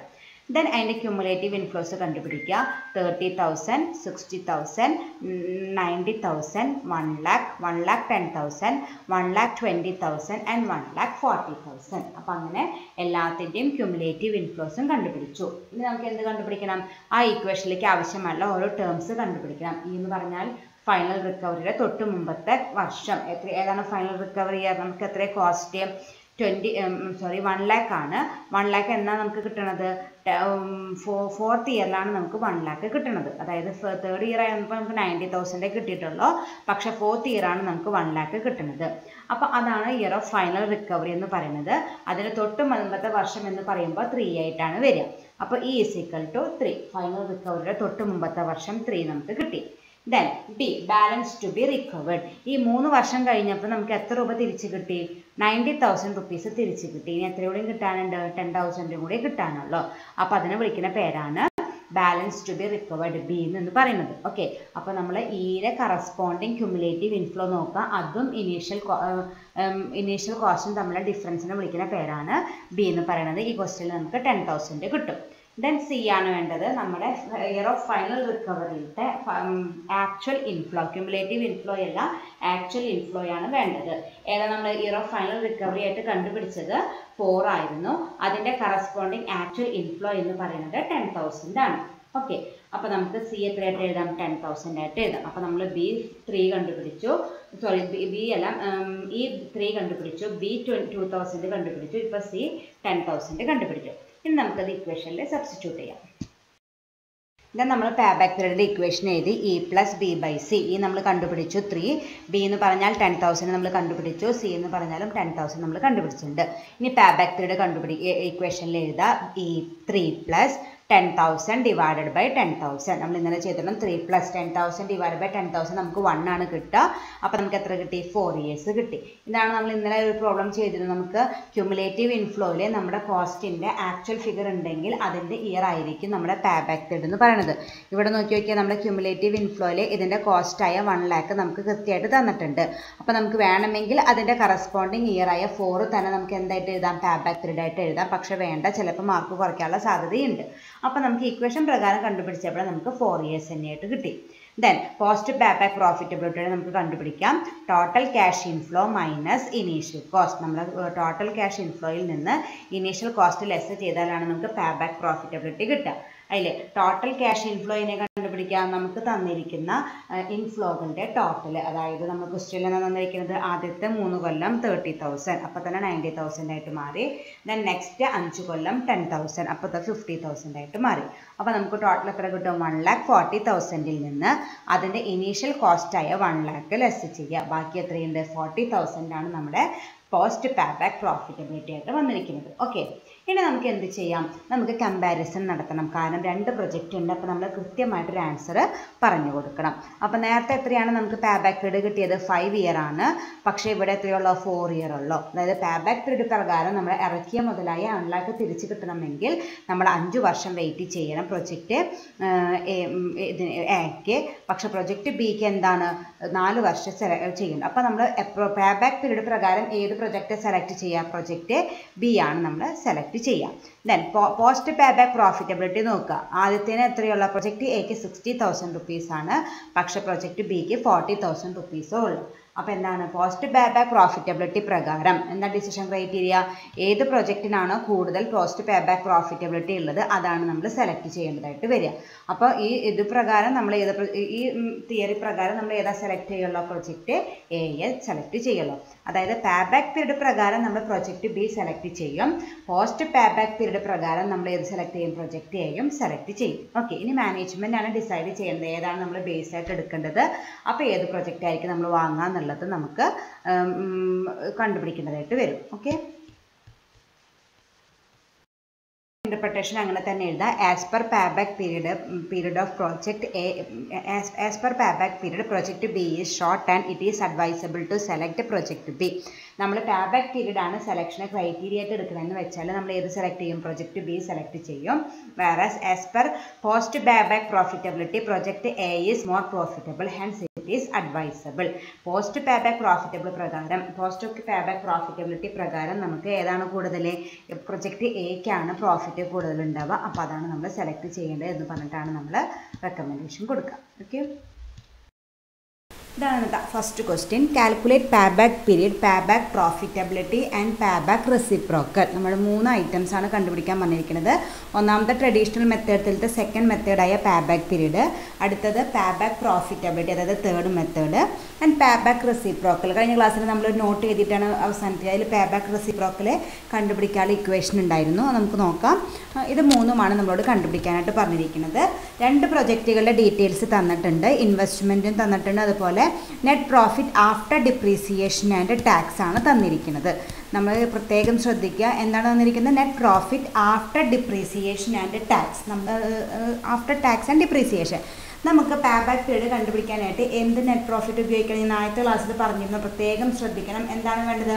Net profit before depreciation and after tax ആണ് വേണ്ടത്. പക്ഷെ ഇവിടെ ക്വസ്റ്റ്യൻ എന്താണ് തന്നിരിക്കുന്നത്? Net profit after tax and depreciation ആണ് തന്നിരിക്കുന്നത്. അതായത് ടാക്സ് കൊടുത്തിട്ടുണ്ട്, ഡിപ്രീസിയേഷനും കൊടുത്തിട്ടുണ്ട്. നമ്മൾ എന്ത് ചെയ്യണം? ഞാൻ ഓർഡർ പറഞ്ഞിട്ടുണ്ടായിരുന്നു, നമ്മൾ പേ ബാക്ക് പീരീഡ് കണ്ടുപിടിക്കാനായിട്ട് നെറ്റ് പ്രോഫിറ്റ് കണ്ടുപിടിക്കുമ്പോൾ നമ്മൾ എന്ത് ചെയ്യണം? ആദ്യം ഡിപ്രീസിയേഷൻ ലെസ് ചെയ്യണം, പിന്നെ ടാക്സ് ലെസ് ചെയ്യണം, പിന്നെ എന്ത് ചെയ്യണം? ഡിപ്രീസിയേഷൻ ആഡ് ബാക്ക് ചെയ്തിട്ടുള്ള എമൗണ്ടേ നമ്മൾ ഇതിൻ്റെ കാൽക്കുലേഷൻ പർപ്പസിന് യൂസ് ചെയ്യാനായിട്ട് പാടുള്ളൂ. ഇവിടെ തന്നിരിക്കുന്നത് എന്താണ്? Net profit after tax and depreciation. ടാക്സും കൊടുത്തിട്ടുണ്ട്, ഡിപ്രീസിയേഷനും കൊടുത്തിട്ടുണ്ട്. പക്ഷെ എന്ത് ചെയ്തിട്ടില്ല? ഡിപ്രീസിയേഷൻ ആഡ് ബാക്ക് ചെയ്തിട്ടില്ല. അത് ആഡ് ബാക്ക് ചെയ്യുമ്പോൾ, അതായത് നമ്മൾ തന്നിരിക്കുന്നതിൽ നിന്ന് ഡിപ്രീസിയേഷൻ ലെസ് ചെയ്യുമ്പോൾ എന്തായി? Net profit after depreciation and before tax ആയി മാറി. ദെൻ അതിൽ നിന്ന് നമ്മൾ ടാക്സ് കൂടി കുറച്ചാൽ എന്തായി മാറി? Net profit after tax and after depreciation. അവിടെ വെച്ച് നിന്നു ഈ ഇൻഫ്ലോകളൊക്കെ. ഇനി എന്ത് ചെയ്യണമായിരുന്നു? ഡിപ്രീസിയേഷൻ ആഡ് ബാക്ക് ചെയ്യണമായിരുന്നു. ആ ഒരു സ്റ്റെപ്പ് ഈ പ്രോബ്ലത്തിൽ ചെയ്തിട്ടില്ല. അതും കൂടി ആഡ് ബാക്ക് ചെയ്താലാണ് നമുക്ക് കറക്റ്റ് പേ ബാക്ക് പീരീഡ് കണ്ടുപിടിക്കാനുള്ള ഇൻഫ്ലോസ് കിട്ടുള്ളൂ. ക്ലിയർ ആയ? പേ ബാക്ക് പീരീഡ് കണ്ടുപിടിക്കാനായിട്ട് നമ്മൾ ഉപയോഗിക്കുന്നത് net profit before depreciation and after tax ആണ്. അത് നമ്മൾ ആദ്യം എന്ത് ചെയ്യണം? ഇൻഫ്ലോയിൽ നിന്ന് ഡിപ്രീസിയേഷൻ ലെസ് ചെയ്യണം. അപ്പോൾ നമുക്ക് എന്ത് കിട്ടും? Net profit after depreciation and before tax കിട്ടും. ആ എമൗണ്ടിൽ നിന്ന് നമ്മൾ ടാക്സ് ലെസ് ചെയ്യണം. അപ്പോൾ നമുക്ക് എന്ത് കിട്ടി? Net profit after depreciation and tax കിട്ടി. ഇനി അതാണ് ഈ ക്വസ്റ്റ്യനിൽ തന്നിരിക്കുന്നത്, net profit after depreciation and tax. പക്ഷെ നമ്മൾ ഇനി പേ ബാക്ക് പീരീഡ് കണ്ടുപിടിക്കാനായിട്ട് ഈ ഇൻഫ്ലോസിനോട് എന്ത് ചെയ്യണം? നമ്മൾ ആദ്യം കുറച്ച ഡിപ്രീസിയേഷൻ ആഡ് ബാക്ക് ചെയ്യണം. അതതിൽ ചെയ്തിട്ടില്ല. അപ്പോൾ നമ്മളിതിൽ ആദ്യം പേ ബാക്ക് പീരീഡ് കണ്ടുപിടിക്കാൻ പോണേക്കാളും മുമ്പ് എന്ത് ചെയ്യണം? ആ ഡിപ്രീസിയേഷൻ ആഡ് ബാക്ക് ചെയ്യണം. ഡിപ്രീസിയേഷൻ്റെ എമൗണ്ടിനെ കുറിച്ചിട്ട് ഒന്നും പറഞ്ഞിട്ടില്ലല്ലോ. പക്ഷെ പറഞ്ഞിട്ടില്ലെങ്കിൽ നമ്മൾ തന്നിരിക്കുന്ന net profit after tax and depreciation ആയതുകൊണ്ട് നമ്മൾ എന്താ ചെയ്യണം? നമ്മൾ സാധാരണ സ്ട്രേറ്റ് ലൈൻ മെത്തേഡിൽ കണ്ടുപിടിക്കാറില്ലേ? Total in cost divided by life. ആ ഇക്വേഷൻ പ്രകാരം എന്ത് കണ്ടുപിടിക്കണം? ഡിപ്രീസിയേഷൻ കണ്ടുപിടിച്ചിട്ട് ആഡ് ബാക്ക് ചെയ്യണം. കാരണം ക്വസ്റ്റ്യനിൽ കൃത്യമായിട്ട് പറഞ്ഞതുകൊണ്ട് net profit after tax and depreciation എന്ന് പറഞ്ഞതുകൊണ്ട് ഇത് തന്നാൽ നമുക്ക് പിന്നെ ഡിപ്രീസിയേഷൻ ആഡ് ബാക്ക് ചെയ്യാണ്ട് പ്രോബ്ലം ചെയ്യാനായിട്ട് പറ്റില്ല. അപ്പോൾ നമ്മളായിട്ട് depreciation method straight line method ആവും എന്നുള്ള അസംഷൻസിൻ്റെ ബേസിൽ ഡിപ്രീസിയേഷൻ കണ്ടുപിടിച്ചിട്ട് അത് ആഡ് ബാക്ക് ചെയ്യണം. അതേസമയം ഈ ക്വസ്റ്റ്യനിൽ വെറുതെ നെറ്റ് പ്രോഫിറ്റ് എന്ന് മാത്രം തന്നിരിക്കുന്നു. ഓക്കെ, അപ്പോൾ നമ്മൾ വേറെ ഒന്നും ചെയ്യേണ്ട, ഒന്നും കൂട്ടാനും കുറയ്ക്കാനും ഒന്നും പോകണ്ട, ജസ്റ്റ് നമുക്ക് പ്രോബ്ലം ചെയ്യാനായിട്ട് പറ്റും. പക്ഷെ ക്വസ്റ്റ്യനിൽ കൃത്യമായിട്ട് പറഞ്ഞത് കൊണ്ട് നമ്മൾ നിർബന്ധമായിട്ടും എന്താക്കണം, ആ net പ്രോഫിറ്റിനെ before depreciation and after tax ആക്കി മാറ്റണം. അതിൽ ഒരു സ്റ്റെപ്പ് ബാക്കിലേക്കാണ് നിൽക്കുന്നത്. നമ്മൾ എന്ത് ചെയ്യണം, ഡിപ്രീസിയേഷൻ ആഡ് ബാക്ക് ചെയ്യണം. അങ്ങനെ ഒരു സിറ്റുവേഷനിൽ നമ്മൾ എന്ത് ചെയ്യണം, ഡിപ്രീസിയേഷൻ്റെ മെത്തേഡ് സ്ട്രേറ്റ് ലൈൻ മെത്തേഡ് ആവും എന്നൊരു അസംഷനിൽ അത് കണ്ടുപിടിച്ചിട്ട് വർക്കൗട്ട് ചെയ്യേണ്ടതായിട്ട് വരും. ഓക്കെ, ടാക്സ് പെർസെൻറ്റേജ് ഒരിക്കലും നമുക്ക് അസംഷൻ ചെയ്യാനായിട്ട് പറ്റില്ല. ബൈ ചാൻസ് നമ്മൾ ടാക്സിൻ്റെ പെർസെൻറ്റേജ് ക്വസ്റ്റ്യനിൽ തന്നിട്ടില്ലെങ്കിൽ നമുക്കായിട്ട് ടാക്സിൻ്റെ പെർസെൻറ്റേജ് കോൺട്രിബ്യൂട്ട് ചെയ്യാനായിട്ട് പറ്റില്ല. അപ്പം നിങ്ങൾ വേറെ ഒന്നും അഡ്ജസ്റ്റ്മെൻ്റ് ഒന്നും ചെയ്യേണ്ട. അപ്പോൾ ക്വസ്റ്റ്യൻ മിസ്റ്റേക്ക് തന്നെയാണ്. അവിടെ ഇട്ടിരിക്കുന്ന ഇൻഫ്ലോ വെച്ചിട്ട് പേ ബാക്ക് പീരീഡ് കണ്ടുപിടിക്കുക. നമ്മളായിട്ട് ടാക്സിൻ്റെ പെർസെൻറ്റേജ് അസ്യൂം ചെയ്യാനായിട്ട് പറ്റില്ല. പക്ഷേ ഡിപ്രീസിയേഷൻ നമുക്ക് ചെയ്യേണ്ട ഒരു പ്രോബ്ലമാണ്. പക്ഷേ ഡിപ്രീസിയേഷനെ കുറിച്ച് ഒന്നും പറഞ്ഞിട്ടില്ലെങ്കിലും നമുക്ക് എന്ത് ചെയ്യാം, ഒരു അസംഷൻ്റെ ബേസിൽ സ്ട്രേറ്റ് ലൈൻ മെത്തേഡ് ആവും എന്ന അസംഷൻ്റെ ബേസിൽ നമുക്ക് ഡിപ്രീസിയേഷൻ കണ്ടുപിടിക്കാനായിട്ട് പറ്റും. ക്ലിയർ ആയില്ലേ? ടാക്സ് നമുക്ക് അസ്യൂം ചെയ്യാനായിട്ട് പറ്റില്ല, പക്ഷേ ഡിപ്രീസിയേഷൻ നമുക്ക് അസംഷൻ നടത്താൻ പറ്റും. ഇനി നമുക്ക് പ്രോബ്ലം ചെയ്യാം. അപ്പോൾ നമ്മൾ ആദ്യം എന്ത് ചെയ്യണം, ഈ പ്രോഫിറ്റിനെ എന്താക്കണം, after tax and before depreciation ആക്കി മാറ്റണം. ടാക്സ് അടച്ചിട്ടുണ്ട്, ബിഫോർ ഡിപ്രീസിയേഷൻ ആക്കി മാറ്റണമെങ്കിൽ ഇപ്പോഴത്തെ സ്റ്റേജിൽ ടാക്സ് കുറച്ചത് വരെയാണ് നിൽക്കുന്നത്. നമ്മൾ ഇനി എന്ത് ചെയ്യണം, ആ ഡിപ്രീസിയേഷൻ ആഡ് ബാക്ക് ചെയ്യണം. അതിന് നമ്മൾ ആദ്യം എന്ത് കണ്ടുപിടിക്കണം, ഡിപ്രീസിയേഷൻ കണ്ടുപിടിക്കണം. അപ്പോൾ പ്രൊജക്റ്റ് ചെയ്യുന്ന എഴുതാം. Depreciation is equal to equation എന്താണ്, സ്ട്രേറ്റ് ലൈൻ മെത്തേഡിൽ ഡിപ്രീസിയേഷൻ കണ്ടുപിടിക്കാൻ ഇക്വേഷൻ എന്ന് പറയുന്നത് കോസ്റ്റ് ഡിവൈഡഡ് ബൈ ലൈഫാണ്. എത്രയാണ് കോസ്റ്റ് ഇൻവെസ്റ്റ്മെൻറ്റ് തന്നെയാണ് കോസ്റ്റ് ആയിട്ട് വരുന്നത്. ക്വസ്റ്റ്യനിൽ തന്നിട്ടുണ്ട് 10,000 ആണ്. 10,000 ഡിവൈഡഡ് ബൈ എത്രയാണ് ലൈഫ്, എത്ര കൊല്ലത്തെ ഇൻഫ്ലോ തന്നിട്ടുണ്ട്, 5 കൊല്ലത്തെ ഇൻഫ്ലോ തന്നിട്ടുണ്ട്. അപ്പോൾ അത് 5 തന്നെയാണ് ലൈഫായിട്ട് വരിക. അപ്പോൾ 10,000 divided by 5 is equal to 2,000 നമുക്ക് കിട്ടി. അപ്പോൾ നമുക്ക് ഡിപ്രീസിയേഷൻ കിട്ടി. ഇനി നമുക്ക് ഡിപ്രീസിയേഷൻ ആഡ് ബാക്ക് ചെയ്യാം. അപ്പോൾ നമ്മളിതുപോലത്തെ ഒരു ടേബിൾ കൊടുത്താൽ മതി. ടോട്ടൽ 4 കോളംസ് പ്രൊവൈഡ് ചെയ്യുക. First column year, second column ക്വസ്റ്റ്യനിൽ തന്നിട്ടുള്ള ഇൻഫ്ലോ, നെക്സ്റ്റ് എന്താണ് നമ്മൾ ഡിപ്രീസിയേഷൻ ആഡ് ബാക്ക് ചെയ്യുമ്പോൾ കിട്ടുന്ന ഡിപ്രീസിയേഷൻ ആഫ്റ്റർ ടാക്സ് ബിഫോർ ഡിപ്രീസിയേഷന് ഒരു കോളം കൊടുക്കുക. പിന്നെ നമ്മൾ ഇൻഫ്ലോസ് അൺഈക്വൽ അല്ലേ, എന്തായാലും ക്വസ്റ്റ്യൻ കണ്ടാൽ അറിയാം അൺഈക്വലാണ്. ആദ്യത്തെ 4 കൊല്ലം ഒരേ എമൗണ്ട് ആണെങ്കിലും 5ാമത്തെ കൊല്ലം അത് മാറിയിട്ടുണ്ട്. അപ്പോൾ ഇൻഫ്ലോസ് അൺഈക്വലാണ്. അപ്പോൾ നമുക്ക് ക്യൂമുലേറ്റീവ് ഇൻഫ്ലോയുടെ ആവശ്യം എന്തായാലും വരും. അപ്പോൾ അതും ഇതിൻ്റെ കൂട്ടത്തിൽ അങ്ങോട്ട് ചെയ്തു വെക്കാം. അപ്പോൾ ക്യൂമുലേറ്റീവ് ഇൻഫ്ലോയ്ക്ക് അടുത്ത കോളം കൊടുക്കാം. ഇയർ 1 to 5 എഴുതുക. ഇൻഫ്ലോസ് എന്ന് കോളത്തിലെ ക്വസ്റ്റ്യനിൽ തന്നിട്ടുള്ള അതേ ഇൻഫ്ലോസ് തെറ്റിക്കാണ്ട് എടുത്തെഴുതാം. ഇനി നമ്മൾ എന്ത് ചെയ്യണം, ഇതിനോട് കൂടി ഡിപ്രീസിയേഷൻ ആഡ് ബാക്ക് ചെയ്യണം. അപ്പോൾ എഴുതാം 1,000 പ്ലസ് എത്ര നമ്മൾ ഡിപ്രീസിയേഷൻ കണ്ടുപിടിച്ചാൽ 2,000 കിട്ടി. അപ്പോൾ നമുക്ക് എത്ര കിട്ടി, 3,000 കിട്ടി. അടുത്തതിനും 3,000, നെക്സ്റ്റ് 3,000, നെക്സ്റ്റ് 3,000. 5th ഇയറിൽ മാത്രം ഇൻഫ്ലോയിൽ വ്യത്യാസം വന്നിട്ടുണ്ട്. അപ്പോൾ എത്രയാണ്, 2,000 plus 2,000 that is equal to 4,000 കിട്ടി. ഓക്കെ, അപ്പോൾ നമുക്ക് ഇൻഫ്ലോ കിട്ടി. അത് കഴിഞ്ഞ് എന്തായിട്ട് നമുക്ക് ക്യുമുലേറ്റീവ് ഇൻഫ്ലോ ആയിട്ട് കൺവേർട്ട് ചെയ്യാം. 3,000 അതിനോടുകൂടി അടുത്ത ഇൻഫ്ലോ ചെയ്യുക. 3,000 ആഡ് ചെയ്താൽ 6,000, ദെൻ പ്ലസ് 3,000 9,000, പ്ലസ് 3,000 12,000, പ്ലസ് 4,000 16,000. അപ്പോൾ നമ്മൾ ക്യുമുലേറ്റീവ് ഇൻഫ്ലോയും കണ്ടുപിടിച്ചു. ഓക്കെ, അപ്പോൾ നമ്മൾ ക്വസ്റ്റ്യനിൽ തന്നിട്ടുള്ള ഇൻഫ്ലോനെ എന്താക്കി കൺവേർട്ട് ചെയ്തു, inflow after tax and before depreciation ആക്കി കൺവേർട്ട് ചെയ്തു. എങ്ങനെ, ഡിപ്രീസിയേഷൻ ആഡ് ബാക്ക് ചെയ്തിട്ട്. ഇനി നമുക്ക് ഈക്വേഷനിൽ കൊടുക്കാം. നമുക്ക് പേ ബാക്ക് പീരീഡ് കണ്ടുപിടിക്കാൻ ഇക്വേഷൻ എഴുതാം. ഇക്വേഷൻ എന്താണ്, E plus B by C. ഇവിടെ അൺഈക്വൽ ആണല്ലോ, കാരണം നോക്കി നോക്കിയാൽ 4 കൊല്ലം ഒരേ എമൗണ്ട് ആണെങ്കിലും 5ാമത്തെ കൊല്ലം ഡിഫറെൻ്റ് ആണ്. അപ്പോൾ അത് അൺഈക്വൽ തന്നെയാണ്. കുറച്ച് കൊല്ലം ഉണ്ടായാൽ പോലെ എല്ലാ കൊല്ലം സെയിം ആയാൽ മാത്രമേ നമുക്ക് ഈക്വലിൻ്റെ ഇക്വേഷൻ ഉപയോഗിക്കാൻ പാടുള്ളൂ. അപ്പോൾ ഇവിടെ അൺഈക്വലിൻ്റെ ഇക്വേഷൻ എഴുതി. ഇനി നമുക്ക് ഓരോ ടേംസ് കണ്ടുപിടിക്കാം. ആദ്യം കണ്ടുപിടിക്കേണ്ടത് ഇ ആണ്. ഇ എന്ന് പറഞ്ഞാൽ എന്താണ്, ഇയർ ഓഫ് ഫൈനൽ റിക്കവറിയുടെ തൊട്ട് മുമ്പത്തെയുള്ള വർഷം. നമുക്ക് ഫൈനൽ റിക്കവറി നമ്മുടെ കോസ്റ്റ് എത്രയാണ്, 10,000 ആണ്. അപ്പോൾ ഏത് കൊല്ലമാണ് നമുക്ക് 10,000 കിട്ടുന്നത്, 3ാമത്തെ കൊല്ലം കഴിഞ്ഞപ്പോൾ നമുക്ക് 9 ഉള്ളൂ. പക്ഷേ 4ാമത്തെ കൊല്ലാകുമ്പോൾ 12,000 ആയിട്ട് മാറി. അപ്പോൾ 4th ഇയറിൽ എപ്പോഴും ആണ് നമുക്ക് 10,000 റീകൂപ്പ് ചെയ്യാനായിട്ട് പറ്റിയിരിക്കുന്നത്. അപ്പോൾ 4th ഇയർ ആണ് നമ്മുടെ ഇയർ ഓഫ് ഫൈനൽ റിക്കവറി. അതിന് തൊട്ട് മുമ്പത്തെ വർഷം എന്ന് പറയുമ്പോൾ 3 ആണ് നമുക്ക് ഇ ആയിട്ട് കിട്ടുക. ദെൻ ബി എന്ന് പറഞ്ഞാൽ എന്താണ്? Balance to B recovered. നമുക്ക് 3 വർഷം കഴിഞ്ഞപ്പോൾ നമുക്ക് എത്ര എമൗണ്ട് കിട്ടി? 9,000 വരെ കിട്ടി കിടക്കുന്നുണ്ട്. ഇനി എത്രയും കൂടിയും കിട്ടിയാൽ മതി? നമുക്ക് 10,000 ആണ് കിട്ടേണ്ടത്. അതിൽ 9,000 കിട്ടി. ബാക്കി ഇനി എത്ര കൂടിയും കിട്ടിയാൽ മതി? 1,000 കൂടിയും കിട്ടിയാൽ മതി. അപ്പോൾ B is equal to 1,000. Then C എന്ന് പറഞ്ഞാൽ എന്താണ്? ആ year of final റിക്കവറിയുടെ actual inflow, അതായത് year of final recovery year ആയ 4th ഇയറിൻ്റെ കൃത്യമായിട്ടുള്ള ഇൻഫ്ലോ എത്രയാണ്? 3,000. അതായത് ഈ 1000 നമുക്ക് കിട്ടേണ്ടത് ഏത് ഇൻഫ്ലോയിൽ നിന്നാണ്? ഈ 3000-ൽ നിന്നാണ്. അപ്പോൾ ഈ സി എന്ന് പറഞ്ഞാൽ ഇയർ ഓഫ് ഫൈനൽ റിക്കവറിയുടെ ആ കൊല്ലത്തിലത്തെ ആക്ച്വൽ ഇൻഫ്ലോ, ക്യൂമുലേറ്റീവ് ഇൻഫ്ലോ അല്ല. അപ്പോൾ അത് എത്രയാണ്? 3 ആണ്. അപ്പോൾ നമുക്ക് ഈ 3 കിട്ടി, ബി 1000 കിട്ടി, സി 3,000 കിട്ടി. ഇനി നമുക്ക് ഇക്വേഷനിൽ ഇട്ട് കൊടുക്കുക. Pay back period is equal to 3 plus B എന്ന് പറഞ്ഞാൽ 1000 ഡിവൈഡഡ് ബൈ സി എന്ന് പറഞ്ഞാൽ 3,000. അപ്പോൾ നമുക്ക് എത്ര കിട്ടി? 3.33 ഇയേഴ്സ് ആണ് നമുക്ക് പേ ബാക്ക് പീരീഡ് ആയിട്ട് കിട്ടിയത്. ഓക്കെ, അപ്പോൾ നമ്മളോട് കണ്ടുപിടിക്കാൻ പറഞ്ഞാൽ ഒരു ഐറ്റം നമ്മൾ കണ്ടുപിടിച്ചു, that is pay back period. Next one is post pay back profitability. നമ്മൾ കഴിഞ്ഞ ദിവസം പറഞ്ഞതാണ്. ഇക്വേഷൻ എഴുതാം. Total cash inflow minus initial cost. Total cash inflow എന്ന് പറയുകയാണെങ്കിൽ നമുക്ക് മൊത്തം 5 കൊല്ലം കൊണ്ട് എത്ര എമൗണ്ട് കിട്ടി?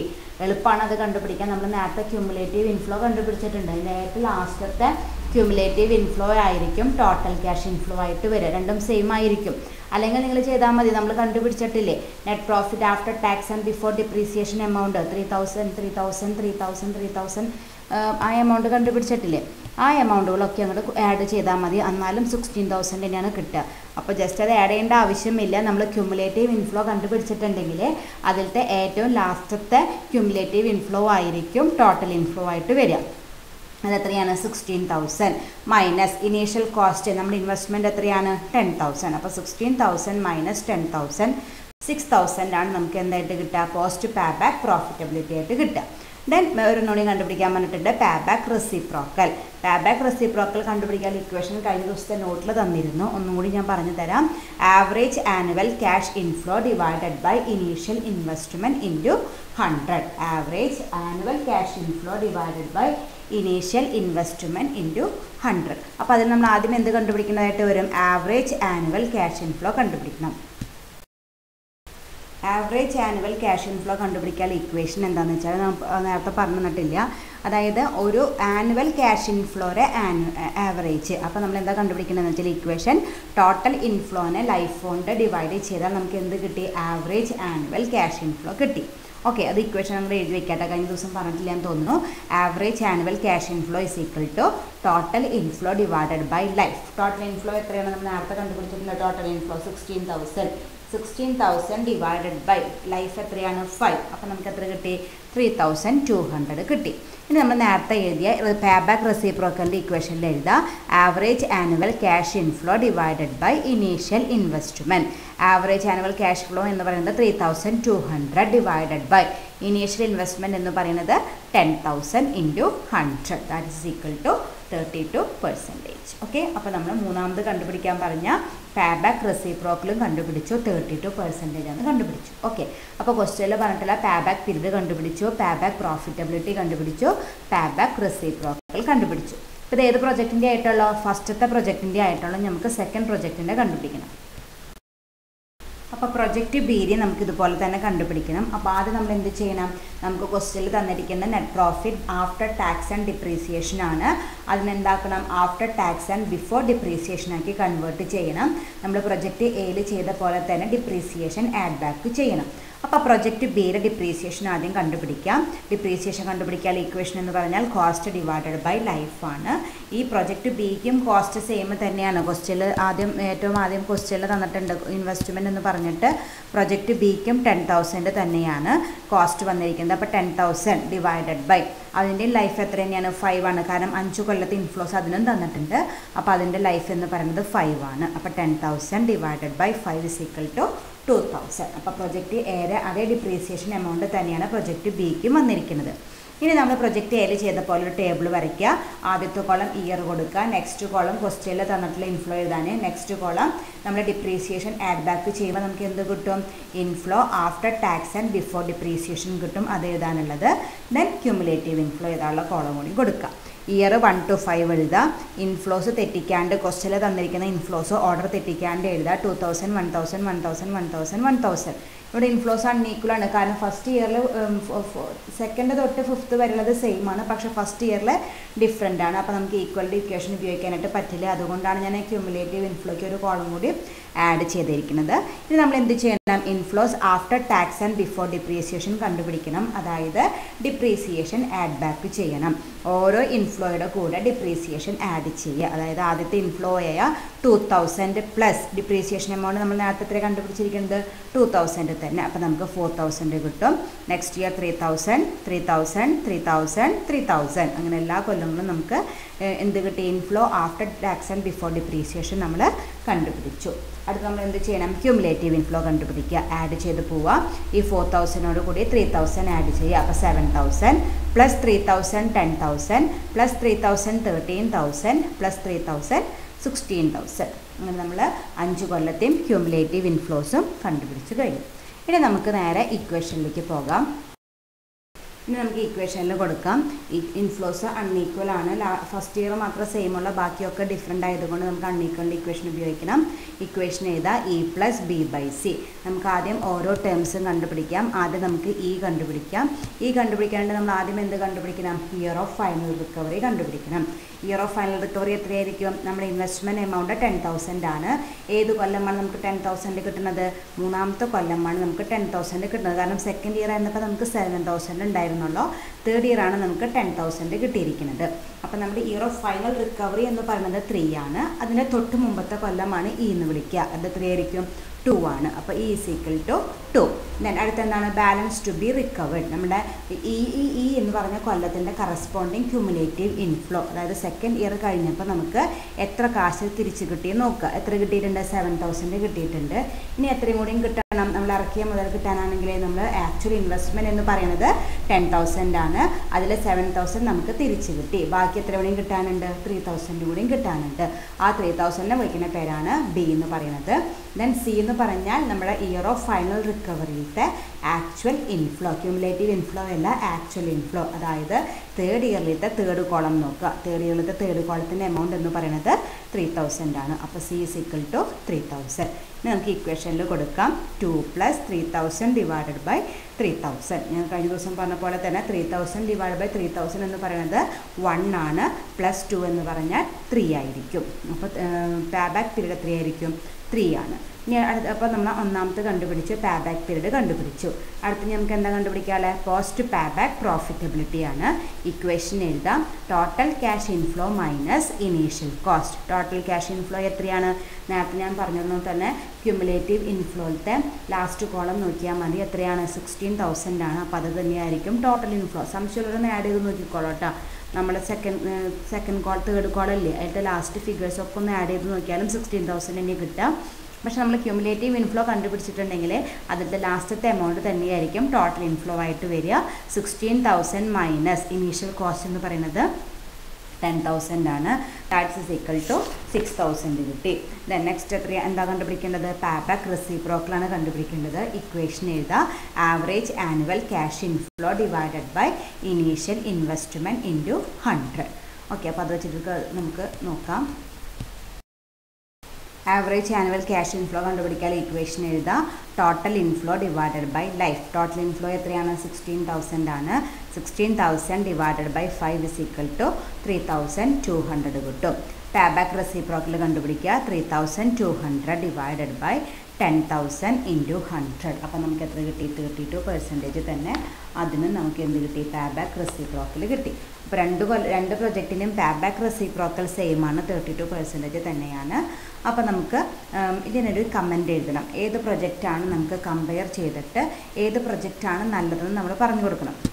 അപ്പോൾ നമുക്ക് നോക്കുമ്പോൾ ഒന്ന് നോക്കി വയ്ക്കുക. പേ ബാക്ക് പ്രോഫിറ്റബിലിറ്റി 2 പ്രൊജക്റ്റിനും സെയിം തന്നെയാണ്. പേ ബാക്ക് റെസിപ്രോക്കലും 2 പ്രൊജക്റ്റിനും സെയിം തന്നെയാണ്. അപ്പോൾ ആകെ വ്യത്യാസമുള്ളത് എന്തിൽ മാത്രമാണ്? പേ ബാക്ക് പീരീഡിൽ മാത്രമാണ്. അപ്പോൾ അതിനെ മാത്രം ബേസ് ചെയ്തിട്ട് നമുക്ക് ഡിസിഷൻ എടുക്കാം. നമ്മളിങ്ങനെ ഡിസിഷൻ റൂൾ ഏറ്റവും കുറവ് ഏത് പ്രൊജക്റ്റിനാണോ വരുന്നത് അതാണ് നമ്മൾ സെലക്ട് ചെയ്യേണ്ടത്.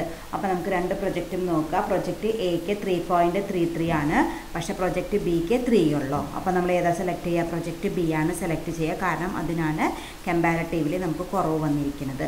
അപ്പോൾ നമ്മൾ അടിയിലൊരു കമൻറ്റ് എഴുതാം. Since pay back period is short four project B, it is advisable unable to select project B.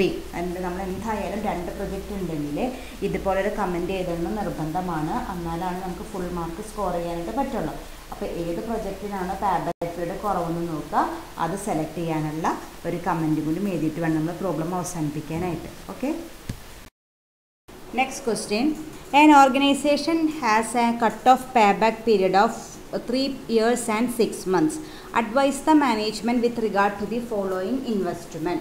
അതായത് ഒരു ഓർഗനൈസേഷനെ എന്തുണ്ട്, ഒരു cut of pay back period our fix ചെയ്തിട്ടുണ്ട്. 3 years and 6 months ആണ് അവർ മാക്സിമം കട്ട് ഓഫ് എന്ന് വെച്ചാൽ അവർ അലൗ ചെയ്യുന്നത്. അവർക്ക് കുഴപ്പമില്ലാത്തൊരു പേ ബാക്ക് പീരീഡ് എന്ന് പറയുന്നത് 3 years and 6 months ആണ്. ഇനി നമ്മളോട് 3-4 പ്രൊജക്റ്റിൻ്റെ കേസ് പറഞ്ഞിട്ടുണ്ട്. അതിന് നമ്മളോട് അഡ്വൈസ് കൊടുക്കാനാണ് പറഞ്ഞിരിക്കുന്നത്. ഓക്കെ. 4 പ്രൊജക്റ്റ് എന്ന് പറയുന്നത് ABC തന്നിട്ടുണ്ട്, അതിൻ്റെ ഇൻവെസ്റ്റ്മെൻറ്റും തന്നിട്ടുണ്ട്, ക്യാഷ് ഇൻഫ്ലോയും തന്നിട്ടുണ്ട്, പീരീഡും തന്നിട്ടുണ്ട്. ഇത്രയൊക്കെ ഡീറ്റെയിൽസ് വെച്ചിട്ട് നമ്മളോട് അഡ്വൈസ് ചെയ്യാനാണ് പറഞ്ഞിരിക്കുന്നത്. എന്ത് വേണമെന്നെങ്കിലും ഏത് മെത്തേഡാണെന്നൊന്നും പറഞ്ഞിട്ടില്ല. അപ്പോൾ നമ്മൾ എന്താ ചെയ്യേണ്ടതെന്ന് വെച്ചാൽ ആദ്യം പേ ബാക്ക് പീരീഡ്, ഈ 4 പ്രൊജക്റ്റിൻ്റെയും പേ ബാക്ക് പീരീഡ് കണ്ടുപിടിക്കുക. എന്നിട്ട് നമ്മൾ എന്താ ഡിസിഷൻ ക്രൈറ്റീരിയ എടുക്കുക, ഏറ്റവും കുറവ് ഏതിനാണോ അതാണ് നമ്മൾ സെലക്ട് ചെയ്യാനായിട്ട് ചെയ്യാറ്. അപ്പോൾ നമുക്ക് പ്രോബ്ലം ചെയ്യാൻ തുടങ്ങാം. കൂടുതൽ അപ്പം ഞാൻ പറഞ്ഞു തരാം. അപ്പോൾ നമ്മൾ ഇൻഫ്ലോസ് ഓരോ പ്രൊജക്റ്റിനും ഒരു കൊല്ലത്തെ ഡീറ്റെയിൽസ് മാത്രമേ തന്നിട്ടുള്ളൂ. നോക്കിയൊക്കെ പ്രൊജക്റ്റ് എയുടെ ഇൻവെസ്റ്റ്മെൻറ്റും തന്നിട്ടുണ്ട്, ഇൻഫ്ലോയും തന്നിട്ടുണ്ട്. അപ്പോൾ ഒരു ഇൻഫ്ലോ മാത്രമേ തന്നിട്ടുള്ളൂ. അപ്പോൾ ഏതായിരിക്കും, ഈക്വൽ ആയിരിക്കും. അപ്പോൾ ഈക്വലിൻ്റെ ഇക്വേഷനാണ് എഴുതേണ്ടത്. Pay back period is equal to initial investment divided by annual cash inflow. Okay. ഇനി ഓരോ പ്രൊജക്റ്റിന് നമുക്ക് നോക്കാം. പ്രൊജക്റ്റ് എയുടെ ഇനീഷ്യൽ ഇൻവെസ്റ്റ്മെൻറ്റ് എത്രയാണ്, 50,000 divided by annual cash inflow എന്ന് പറയുന്നത് 15,000 ആണ്. അപ്പോൾ 50,000 ഡിവൈഡഡ് ബൈ 15,000 എത്ര കിട്ടി, 3.33 years കിട്ടി. അതുപോലെ തന്നെ പ്രൊജക്റ്റ് ബീരെ കാണുക. അതിൻ്റെ ഇൻവെസ്റ്റ്മെൻറ്റ് 80,000 ഡിവൈഡഡ് ബൈ ഇൻഫ്ലോ എന്ന് പറയുന്നത് 24,000. അപ്പോൾ എത്ര കിട്ടും നമുക്ക്, 3.33 years കിട്ടും. സിയുടെ 80,000 ഡിവൈഡഡ് ബൈ 20,000 എത്ര കിട്ടും, 4 കിട്ടും. ഡിയുടെ 40,000 ഡിവൈഡഡ് ബൈ 12,000 3.33 years കിട്ടും.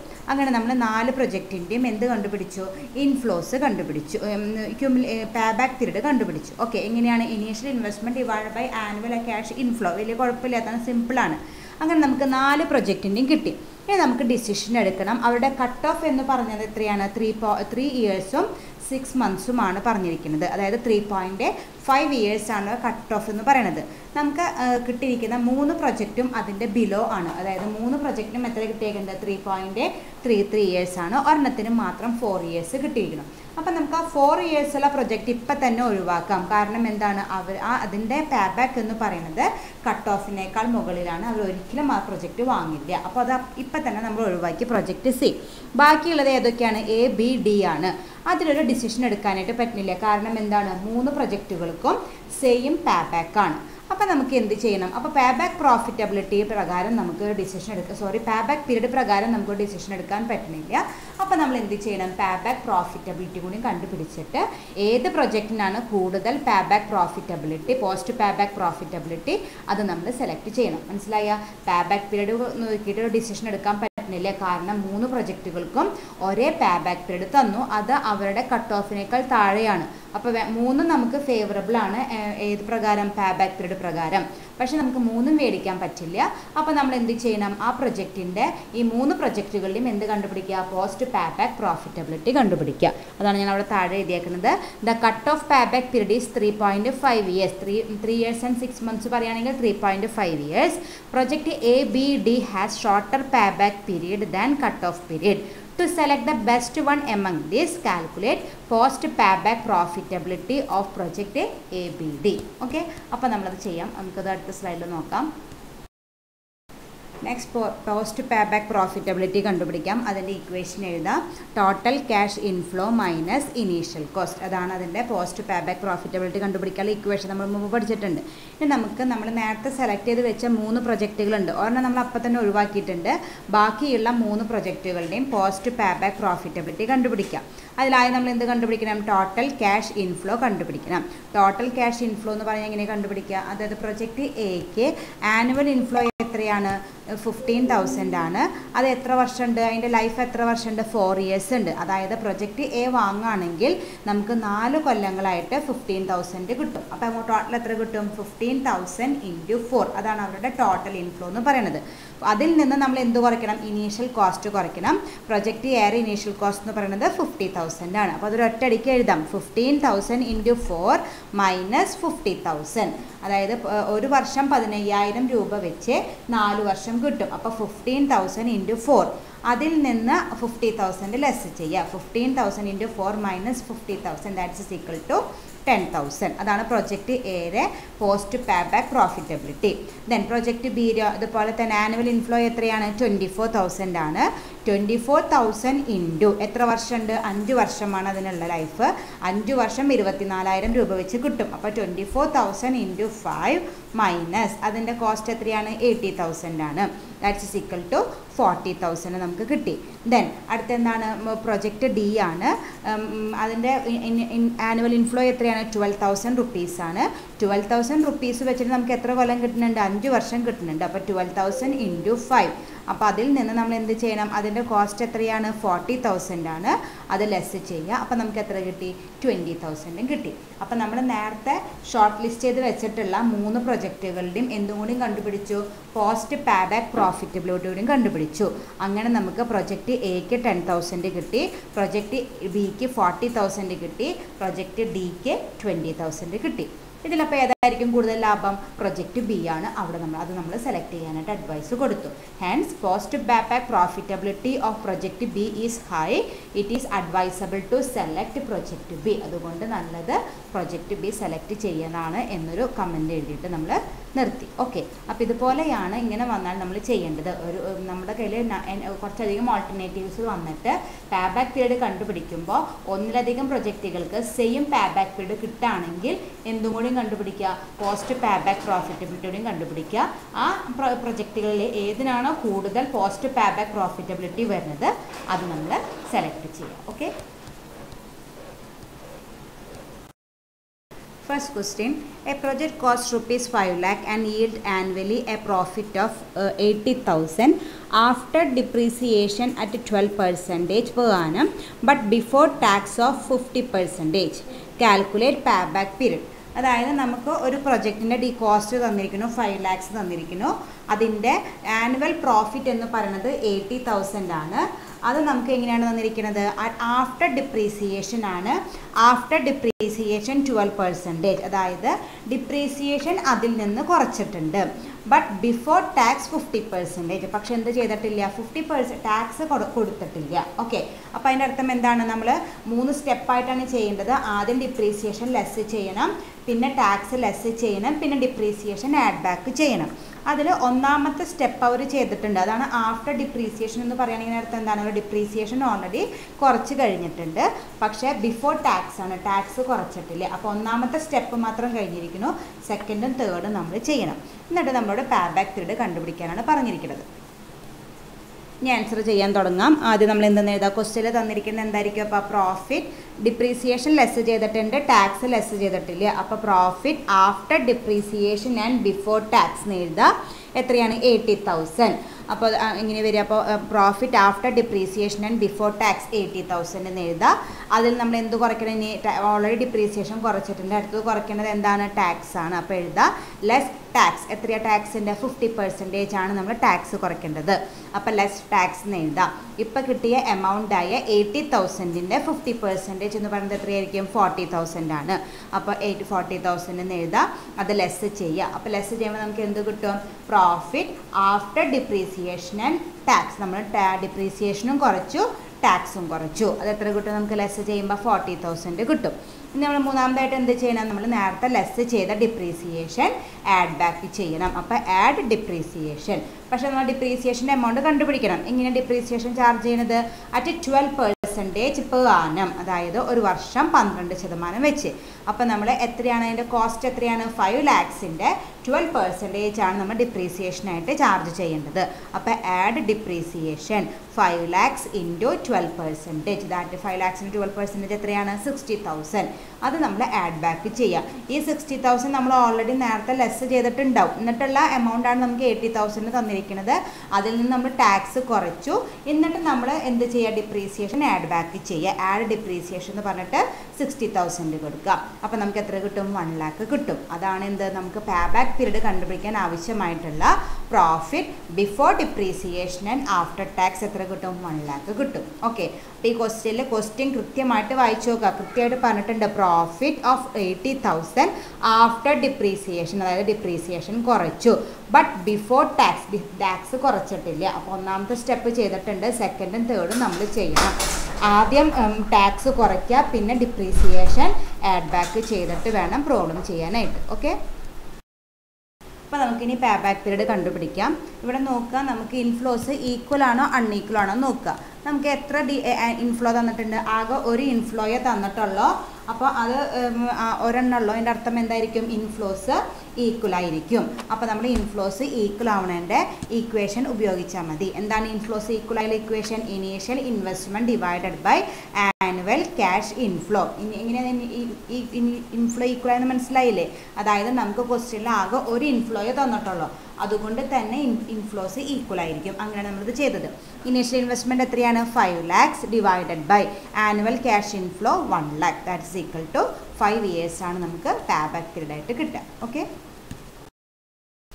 സെക്കൻഡ് പ്രോബ്ലം ഇതേപോലത്തെ ഒരു പ്രോബ്ലം തന്നെയാണ്. നമ്മളോട് pay back period, pay back profitability, pay back reciprocal, ഇത് മൂന്നും നമ്മളോട് കണ്ടുപിടിക്കാൻ പറഞ്ഞിരിക്കുന്നു. അത് നമുക്ക് ഡീറ്റെയിൽസ് തന്നിരിക്കുന്നത് ഇൻവെസ്റ്റ്മെൻറ്റ് ഡീറ്റെയിൽസ് തന്നിട്ടുണ്ട്. Then net profit before depreciation and tax ആണ് തന്നിരിക്കുന്നത്. അപ്പോൾ അവിടെയാണ് ഒരു വ്യത്യാസം വന്നിരിക്കുന്നത്. നേരത്തെ പ്രോബ്ലത്തിൽ എന്തായിരുന്നു? ആഫ്റ്റർ ഡിപ്രീസിയേഷൻ ആൻഡ് ടാക്സ് ആയിരുന്നു. അതായത് അവർ ഡിപ്രീസിയേഷനും കുറച്ചിട്ടുണ്ടായിരുന്നു, ടാക്സും കുറച്ചിട്ടുണ്ടായിരുന്നു. അപ്പോൾ നമുക്ക് ആകെ ഒരു പണി ഉണ്ടായിരുന്നുള്ളൂ, എന്തുമാത്രം? ഡിപ്രീസിയേഷൻ ആഡ് ബാക്ക് ചെയ്യൽ മാത്രമേ കഴിഞ്ഞ ക്വസ്റ്റ്യനിൽ ഉണ്ടായിരുന്നുള്ളൂ. പക്ഷേ ഈ ക്വസ്റ്റ്യനിൽ ഇവരൊന്നും ചെയ്തിട്ടില്ല, ഡിപ്രീസിയേഷനും കുറച്ചിട്ടില്ല, ടാക്സും കുറച്ചിട്ടില്ല. അപ്പോൾ നമ്മൾ ഈ ക്വസ്റ്റ്യനിൽ തന്നിരിക്കുന്ന net profit before depreciation and ടാക്സിന് എന്തായിട്ട് മാറ്റണം? Net profit before depreciation and after tax ആയിട്ട് മാറ്റണം. അപ്പോൾ നമ്മൾ ആ 3 സ്റ്റെപ്പും ചെയ്യണം. എന്താ? ആദ്യം ഡിപ്രീസിയേഷൻ ലെസ് ചെയ്യുക, ദെൻ ടാക്സ് ലെസ് ചെയ്യുക, പിന്നെ ഡിപ്രീസിയേഷൻ ആഡ് ബാക്ക് ചെയ്യുക. ആ 3 സ്റ്റെപ്പും ചെയ്തിട്ട് വേണം ഈ പ്രോബ്ലം ചെയ്യാനായിട്ട്. ഓക്കെ, അപ്പോൾ നമുക്ക് പ്രോബ്ലം ചെയ്യാനായിട്ട് തുടങ്ങാം. ഡീറ്റെയിൽസൊക്കെ തെറ്റിക്കാണ്ട്, എമൗണ്ടുകൾ തെറ്റിക്കാണ്ട് കൃത്യമായിട്ട് എടുത്തെഴുതാം കേട്ടോ. അപ്പോൾ നമ്മൾ നേരത്തെ ചെയ്തുകൊണ്ട് നമുക്ക് ഈ പ്രോബ്ലം ചെയ്യാനായിട്ട് പറ്റില്ല. അതുപോലെ ഒറ്റ ടേബിളിൽ തന്നെ ആക്കിയാൽ നമുക്ക് ആകെ കൺഫ്യൂഷൻ ആവും. അപ്പോൾ നമുക്ക് ഓരോ കൊല്ലത്തെയും സെപ്പറേറ്റ് കണ്ടുപിടിച്ചിട്ട് പിന്നെ നമുക്ക് വേറെ ടേബിൾ വരച്ച് ക്യൂമുലേറ്റീവ് ഇൻഫ്ലോ കണ്ടുപിടിക്കാം. അപ്പോൾ ഇതുപോലെ ടേബിൾ വരയ്ക്കാം. എത്ര കൊല്ലമാണുള്ളത്? 5 കൊല്ലമുള്ളത്. അപ്പോൾ 5 കൊല്ലത്തെ ഇൻഫ്ലോസ് എഴുതാനുള്ള കോളം വേണം, പ്ലസ് പെർട്ടിക്കുലർ എഴുതാനായിട്ട് ഒരു കോളം വേണം. അപ്പോൾ മൊത്തം നമ്മൾ 6 columns പ്രൊവൈഡ് ചെയ്യുക. First column particulars, then first, second, third, fourth, fifth, അങ്ങനെ ഓരോ ഇയർക്കും ഓരോ കൊല്ലം കൊടുക്കുക. ആദ്യം നമ്മൾ എന്താ തന്നിരിക്കുന്നത്? ക്വസ്റ്റ്യനിൽ net profit before depreciation and tax അത് എഴുതുക. Net profit before depreciation and tax ഓരോ കൊല്ലത്തിൻ്റെ എമൗണ്ടിൽ എടുത്ത് എഴുതുക. 10,000, 10,000, 4,000, 6,000, 8,000 അങ്ങനെ ഓരോന്നും എടുത്ത് എഴുതി. ഇനി എന്താണ്? അതിൽ നിന്ന് ആദ്യം എന്ത് ചെയ്യണം? ഡിപ്രീസിയേഷൻ ലെസ് ചെയ്യണം. ലെസ് ഡിപ്രീസിയേഷൻ ലെസ് ചെയ്യാം. എത്രയാണ് എങ്ങനെ ഡിപ്രീസിയേഷൻ ലെസ് ചെയ്യേണ്ടത്? ഡിപ്രീസിയേഷൻ എമൗണ്ട് പറഞ്ഞിട്ടില്ല, പക്ഷെ എന്തുണ്ട് നമുക്കറിയാം. പ്രത്യേകിച്ച് മെത്തേഡുകളൊന്നും പറഞ്ഞിട്ടില്ലെങ്കിൽ നമ്മൾ ഏത് മെത്തേഡ് ഉപയോഗിക്കുക? സ്ട്രേറ്റ് ലൈൻ മെത്തേഡാണ് ഉപയോഗിക്കുക. അപ്പോൾ സ്ട്രേറ്റ് ലൈൻ മെത്തേഡിൽ നമ്മൾ എന്താണ്? 30,000 ഡിവൈഡഡ് ബൈ 5 ചെയ്യുക. അപ്പോൾ നമുക്ക് 30,000 എന്ന് പറയുന്നത് നമ്മുടെ ടോട്ടൽ ഇൻവെസ്റ്റ്മെൻ്റ് ആണ്. അത് 30,000. ദെൻ ലൈഫ് 5 yearsത്തെ ഡീറ്റെയിൽസ് ആണ് തന്നിരിക്കുന്നത്. അപ്പോൾ ഡിവൈഡഡ് ബൈ 5 കൊടുക്കുക. 30,000 ഡിവൈഡഡ് ബൈ 5 നമുക്ക് എത്ര കിട്ടി? 6,000 കിട്ടി. എല്ലാ കോളത്തിലും നമ്മൾ 6,000 എഴുതി. ഇനി നമ്മൾ എന്ത് ചെയ്യുക? അത് ലെസ് ചെയ്ത് നമുക്ക് എമൗണ്ട് എടുത്ത് എഴുതണം. ഡിപ്രീസിയേഷൻ ലെസ് ചെയ്ത് നമുക്ക് എന്ത് കിട്ടി? Net profit after depreciation and before tax കിട്ടി. ഇനി നമ്മൾ എന്ത് ചെയ്യണം? ടാക്സ് എൻ്റെ പേഴ്സൻറ്റേജ് ഞാൻ നേരത്തെ ക്വസ്റ്റ്യനിൽ പറയാൻ മറന്നു. ക്വസ്റ്റ്യനിൽ തന്നിട്ടുണ്ട് ടാക്സിൻ്റെ പെർസെൻറ്റേജ് 50 ആണ്. അപ്പോൾ ലെസ് ടാക്സിന് എഴുതാം, 50% എന്ന് എഴുതാം. അപ്പോൾ നമ്മൾ എന്താണ്? ഓരോ എമൗണ്ട് ഇപ്പോൾ കിട്ടിയ നെറ്റ് പ്രോഫിറ്റിൻ്റെ ഓരോ എമൗണ്ടിൻ്റെ 50% കണ്ടുപിടിക്കണം. അതായത് ഫസ്റ്റ് ഇയറിലത്തെ എമൗണ്ട് എത്രയപ്പോൾ എടുക്കേണ്ടത്? 4,000 ആണ്. അതിൻ്റെ 50% ടാക്സ് ആയിട്ട് കൊടുക്കണം. അപ്പോൾ എത്രയാണ് ടാക്സ് വരിക? 4,000ൻ്റെ 50% 2,000. നെക്സ്റ്റ് ഇയറും 4000 തന്നെയാണ്. അതിൻ്റെ 50% എന്ന് പറയുന്നത് എത്രയാണ് കിട്ടുക? 2000 ആണ് കിട്ടുക. തേർഡ് ഇയർ നോക്കുക, നമ്മൾ നേരത്തെ നെറ്റ് പ്രോഫിറ്റിൽ നിന്ന് ഡിപ്രീസിയേഷൻ ലെസ് ചെയ്ത്, അപ്പോൾ നമുക്ക് എത്ര കിട്ടിയിട്ടുണ്ട്? 4000 നിന്ന് 6000 ആണ് നമ്മൾ ലെസ് ചെയ്തത്. അപ്പോൾ എത്രയാണ് വരിക? നമുക്ക് -2000 ആണ് വരിക. കാരണം വലുതിൽ നിന്ന് ചെറുതാണ് കുറച്ചിരിക്കുന്നത്. 4000 നിന്ന് 6000 ലെസ് ചെയ്യുമ്പോൾ നമുക്ക് എന്ത് കിട്ടും? -2000 കിട്ടും. അതിൻ്റെ അർത്ഥം എന്താണ്? ആ വർഷം നമുക്ക് പ്രോഫിറ്റ് ഇല്ല.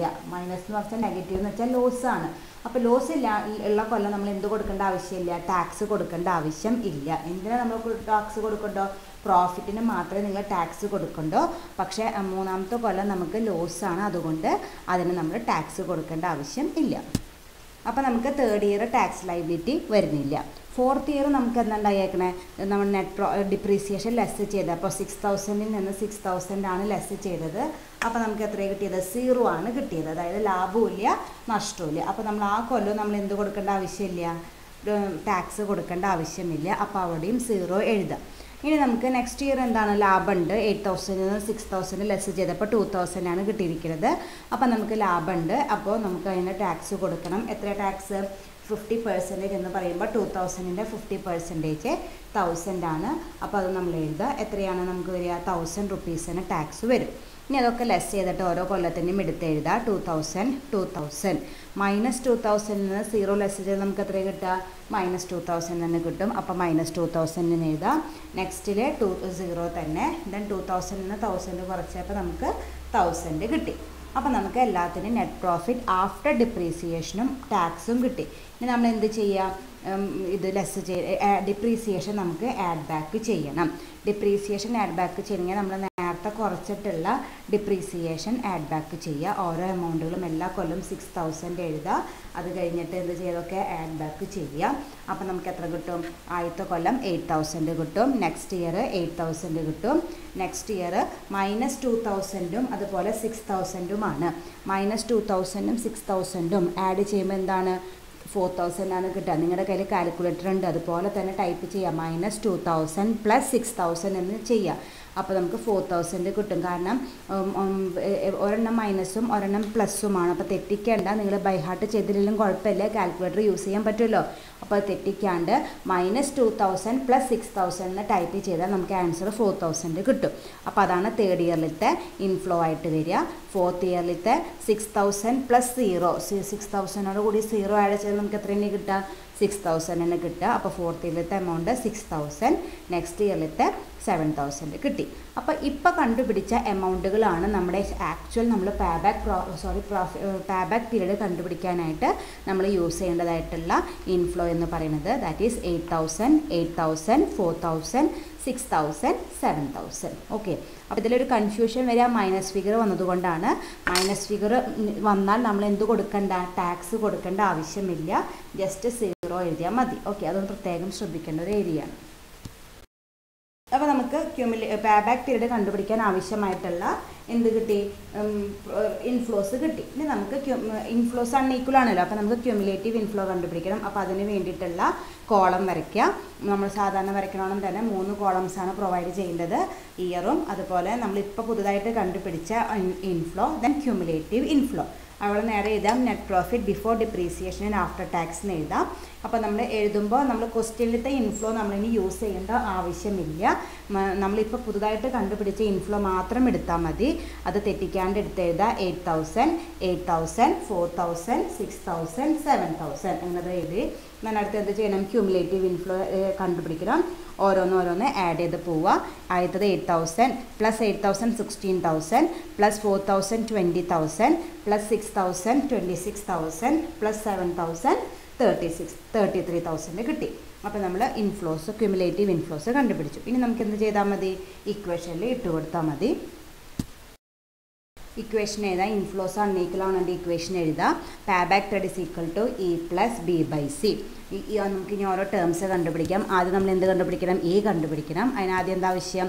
ഇയർ ഓഫ് ഫൈനൽ റിക്കവറി കണ്ടുപിടിക്കണം. നമ്മുടെ ഇയർ ഓഫ് ഫൈനൽ റിക്കവറിക്ക് നമ്മുടെ കോസ്റ്റ് എത്രയാണ് വന്നിരിക്കുന്നത്? 30,000 ആണ് വന്നിരിക്കുന്നത്. ഏത് കൊല്ലാണ് നമുക്ക് 30,000 കിട്ടുന്നത്? 5th ഇയർ ആണ് 30,000 കിട്ടുന്നത്.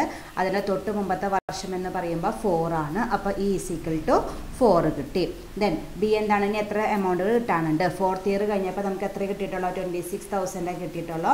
ഇനി എത്ര കൂടിയും കിട്ടാനുണ്ട്? 4,000 കൂടിയും കിട്ടാനുണ്ട്. അപ്പോൾ അതാണ് നമ്മുടെ ബി എന്ന് പറഞ്ഞാൽ 4,000. ഇനി സി എന്ന് പറഞ്ഞാലോ, അത് ഏത് ഇൻഫ്ലോയിൽ നിന്നാണ് കിട്ടുന്നത്? അതായത് നമ്മുടെ year of final റിക്കവറിയുടെ actual inflow, that is 7,000 ആണ്.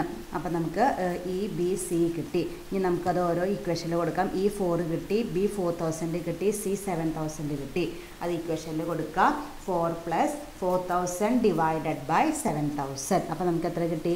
4.57 ഇയേഴ്സ് കിട്ടി. ഇനി അടുത്തത് നമ്മൾ പേ ബാക്ക് പീരീഡ് കണ്ടുപിടിച്ച് കഴിഞ്ഞു. അടുത്ത് നമ്മൾ എന്താ കണ്ടുപിടിക്കേണ്ടത്? പോസ്റ്റ് പേ ബാക്ക് പ്രോഫിറ്റബിലിറ്റി കണ്ടുപിടിക്കണം. അതിനുള്ള ഇക്വേഷൻ എഴുതുക. Total inflow, cash inflow minus initial cost. എത്രയാണ് ടോട്ടൽ ക്യാഷ് ഇൻഫ്ലോ? ഞാൻ നേരത്തെ പറഞ്ഞോണം തന്നെ ക്യൂമുലേറ്റീവ് ഇൻഫ്ലോയുടെ ടോട്ടൽ കോളം ഏറ്റവും ലാസ്റ്റത്തെ കോളം എഴുതിയാൽ മതി. എത്ര എമൗണ്ട്? 33,000 ആണ്. ആ എമൗണ്ട് ആണ് 33,000 മൈനസ് നമ്മുടെ ഇനീഷ്യൽ കോസ്റ്റ് എത്രയാണ്? 30,000 ആണ്. അപ്പോൾ ഈ 33,000ൽ നിന്ന് 30,000 ലെസ് ചെയ്താൽ നമുക്ക് എത്ര കിട്ടും? 3,000 കിട്ടും. അതാണ് നമ്മുടെ post pay back profitability.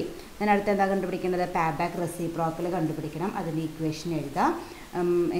Average annual cash inflow / initial investment into 100. Average annual cash inflow കണ്ടുപിടിക്കാൻ ഇക്വേഷൻ എഴുതുക. Total inflow / life. Total inflow എത്രയാണ്? നമ്മൾ നേരത്തെ ഉപയോഗിച്ചിട്ടുണ്ട്. ടോട്ടൽ ഇൻഫ്ലോ 33,000 / 5 ആണ്. അത്രയും അപ്പോൾ 6,600 കിട്ടും. ഇനി പേ ബാക്ക് റെസിപ്രോക്കലിൻ്റെ ഇക്വേഷനിൽ കൊടുക്കുക. 6,600 / 30,000. ഇനീഷ്യൽ ഇൻവെസ്റ്റ്മെൻറ്റ് എന്ന് പറയുന്നത് 30,000 ആണ് ഇൻറ്റു 100. അപ്പോൾ നമുക്ക് 22% കിട്ടും. അപ്പോൾ അതാണ് നമ്മുടെ പേ ബാക്ക് റെസിപ്രോക്കൽ. അപ്പോൾ നമ്മൾ മൂന്നും കണ്ടുപിടിച്ചു. പേ ബാക്ക് പീരീഡ് കണ്ടുപിടിച്ചു, പേ ബാക്ക് പ്രോഫിറ്റബിലിറ്റി കണ്ടുപിടിച്ചു, പേ ബാക്ക് റെസിപ്രോക്കലും കണ്ടുപിടിച്ചു. ഇതുപോലെ തന്നെ നമുക്ക് അടുത്ത പ്രൊജക്റ്റിൻ്റെയും ചെയ്യണം. ഇനി പ്രൊജക്റ്റ് വൈയുടെ ഡീറ്റെയിൽസ് ചെയ്ത് നമ്മൾ പ്രൊജക്റ്റ് എക്സ് ചെയ്ത പോലെ തന്നെ ആദ്യം ക്വസ്റ്റ്യനിലുള്ള നെറ്റ് പ്രോഫിറ്റ് ബിഫോർ ഡിപ്രീസിയേഷൻ്റെ ടാക്സ് എഴുതുക. എമൗണ്ടുകൾ തെറ്റിക്കാണ്ട് എഴുതുക. 8,000, 10,000, 12,000, 6,000, 7,000 എഴുതുക. ഇനി എന്ത് ചെയ്യാം? നമുക്ക് ലെസ് ഡിപ്രീസിയേഷൻ ചെയ്യണം. ഡിപ്രീസിയേഷൻ പ്രൊജക്റ്റ് വൈഡിയും സെയിം എമൗണ്ട് ആയതുകൊണ്ട് ഞാൻ വീണ്ടും ഡിപ്രീസിയേഷൻ സെയിം തന്നെയാണ് വരിക. 30,000 / 5 തന്നെ 6,000 തന്നെ. അപ്പോൾ എല്ലാ കോളത്തിലും നമ്മൾ എന്തെന്ന് എഴുതുക? 6,000 എടുത്ത് എഴുതുക. ഇനി അത് ലെസ് ചെയ്ത എമൗണ്ട് എഴുതുക. നേരത്തെ പോലെ നെഗറ്റീവ് ഫിഗേഴ്സ് ഒന്നും വരുന്നില്ല, പക്ഷെ ഒരു കൊല്ലം 0 വരുന്നുണ്ട്. അതായത് രണ്ടും സെയിം ആയതുകൊണ്ട് 0 വന്നിട്ടുണ്ട്. അപ്പോൾ നമുക്ക് അങ്ങനെ എന്ത് കിട്ടും? Net profit after depreciation and before tax കിട്ടും. ഇനി എന്ത് ചെയ്യുക? ടാക്സ് ലെസ് ചെയ്യണം. 50% നമ്മൾ നേരത്തെ ചെയ്തോണം. എല്ലാത്തിൻ്റെയും 50% കണ്ടുപിടിക്കുക. 1,000, 2,000, 3,000. പിന്നെ 4th ഇയറിൽ പിന്നെ പ്രോഫിറ്റ് ഇല്ലാത്തത് കൊണ്ട് നമുക്ക് ടാക്സ് കൊടുക്കണ്ട. അപ്പോൾ നമുക്ക് 0 എന്ന് എഴുതാം. ദെൻ 500 കിട്ടി. അത് ലെസ് ചെയ്ത എമൗണ്ട് എടുത്ത് എഴുതുക. അപ്പോൾ നമുക്ക് എന്ത് കിട്ടും? Net profit after depreciation and tax കിട്ടും. 1,000, 2,000, 3,000, 0, 500 കിട്ടും. ഇനി നമ്മൾ എന്ത് ചെയ്യണം? നമ്മൾ ഡിപ്രീസിയേഷൻ ആഡ് ബാക്ക് ചെയ്യണം. ഡിപ്രീസിയേഷൻ ആഡ് ബാക്ക് ചെയ്യാനായിട്ട് എന്തെന്ന് എഴുതണം? ആഡ് ഡിപ്രീസിയേഷൻ എന്ന് എഴുതിയിട്ട് നമ്മൾ എല്ലാ കോളത്തിലും 6,000 എഴുതുക. എന്നിട്ട് എല്ലാതും ആഡ് ചെയ്യുക. ആഡ് ചെയ്യുമ്പോൾ നമുക്ക് എന്ത് കിട്ടി? Net profit before depreciation and after tax കിട്ടി. അപ്പോൾ എന്താണ് നമുക്ക് എത്ര എമൗണ്ടുകൾ കിട്ടുക? 7,000, 8,000, 9,000, 6,000, 6,500. അപ്പോൾ ഇതാണ് നമ്മളിനി പേ ബാക്ക് പീരീഡ് കണ്ടുപിടിക്കാനായിട്ട് യൂസ് ചെയ്യേണ്ട ഇൻഫ്ലോസ്. ക്വസ്റ്റ്യനിൽ തന്നിരിക്കുന്ന ഇൻഫ്ലോസ് യൂസ് ചെയ്യേണ്ട ആവശ്യമില്ല. ഇത് മാത്രം യൂസ് ചെയ്തിട്ട് നമ്മൾ പ്രോബ്ലം നമുക്ക് ചെയ്യാം. അപ്പോൾ നമുക്ക് ക്വസ്റ്റ്യൻ ചെയ്യാനുള്ള ഇൻഫ്ലോസ് കിട്ടി. ഇനി നമ്മൾ ടേബിൾ വരയ്ക്കുക. ക്യൂമുലേറ്റീവ് ഇൻഫ്ലോ കാണാനുള്ള ടേബിൾ വരയ്ക്കുക. First column year, then inflow, then cumulative inflow. ഇയറിൽ 1 to 5 എഴുതുക. ദെൻ നമ്മൾ നേരത്തെ കണ്ടുപിടിച്ച ടേബിൾ പ്രകാരം കണ്ടുപിടിച്ച net profit before depreciation after ടാക്സിന് ഒരു column, then cumulative inflow column. നേരത്തെ കണ്ടുപിടിച്ച ഫിഗേഴ്സ് തെറ്റിക്കാതെ എഴുതുക. 7,000, 8,000, 9,000, 6,000, 6,500. പിന്നെ ക്യൂമുലേറ്റീവ് ഇൻഫ്ലോസ് കണ്ടുപിടിക്കുക. ആഡ് ചെയ്ത് ആദ്യത്തെ കോളം 7,000 തന്നെ, പ്ലസ് 8,000 15,000, പ്ലസ് 9,000 24,000, പ്ലസ് 6,000 30,000, പ്ലസ് 6,500 36,500. ഇനി നമുക്ക് ഇക്വേഷൻ എഴുതാം. ഇക്വേഷൻ എഴുതുക. payback period is equal to unequal ആയതുകൊണ്ട് payback period is equal to E plus B by C. ഇനി നമുക്ക് ഓരോ ടേംസും കണ്ടുപിടിക്കാം. E എന്ന് പറഞ്ഞാൽ നമ്മൾ ആദ്യം എന്ത് കണ്ടുപിടിക്കണം? ഇയർ ഓഫ് ഫൈനൽ റിക്കവറി കണ്ടുപിടിക്കണം. അത് നമ്മൾ കണ്ടുപിടിക്കുക. നമ്മുടെ എമൗണ്ട് എത്രയാണ്? എമൗണ്ടിനേക്കാൾ തൊട്ട് മുകളിലുള്ളത്. എമൗണ്ട് എന്ന് പറയുന്നത് 30,000 ആണ്. ഇൻവെസ്റ്റ്മെൻറ്റ് എന്ന് പറയുന്നത് ആ ഇൻവെസ്റ്റ്മെൻറ്റ് കിട്ടുന്നത് ഏത് വർഷമാണ്? നമുക്ക് 4th ഇയർ ആണ് നമുക്ക് ആ ഇൻവെസ്റ്റ്മെൻറ്റ് കിട്ടുന്നത്. അതിൻ്റെ തൊട്ട് മുകളിലത്തെ കൊല്ലം എന്ന് പറയുമ്പോൾ നമുക്ക് 3 ആണ് കിട്ടുക. അപ്പോൾ നമ്മുടെ 3 ആണ് നമ്മുടെ E ആയിട്ട് വരിക. ദെൻ ബി എന്താണ്? 3യുടെ ക്യുമുലേറ്റീവ് ഇൻഫ്ലോ നോക്കുക, 24,000. ഇനി നമുക്ക് ഫുൾ കാശ് കിട്ടാനായിട്ട് എത്രയും കൂടി കിട്ടണം? 6,000 കൂടി കിട്ടിയാലാണ് നമുക്ക് ഫുള്ള് കാശ് തിരിച്ച് കിട്ടുള്ളൂ. അപ്പോൾ നമുക്ക് എത്രയാണ് ഡിഫറൻസ്?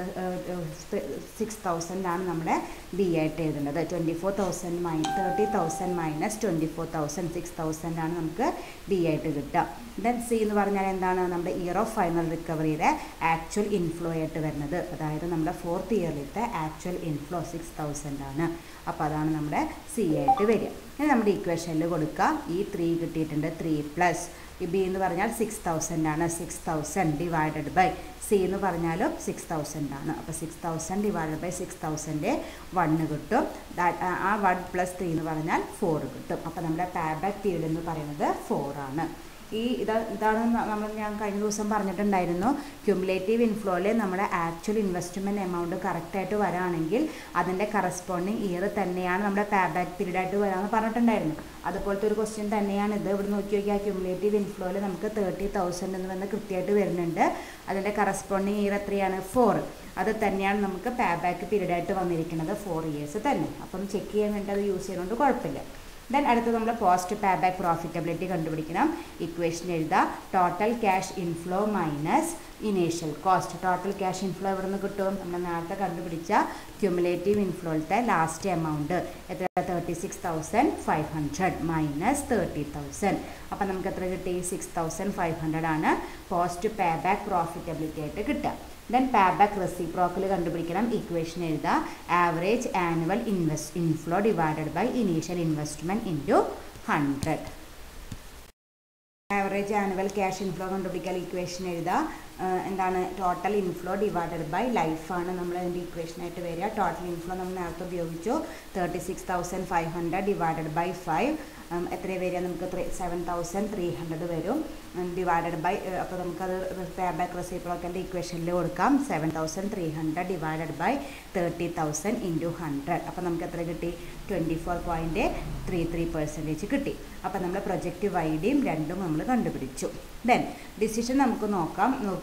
നമുക്ക് 2 പ്രൊജക്റ്റുകൾക്കും ഡിഫറെൻറ്റ് എമൗണ്ടുകളാണ് കിട്ടിയിരിക്കുന്നത്. 3 നോക്കുമ്പോഴും ഏതിനാണ് കൂടുതൽ? രണ്ടാമത്തെ പ്രൊജക്റ്റായ പ്രൊജക്റ്റ് വൈക്കാണ് കൂടുതൽ വന്നിരിക്കുന്നത്.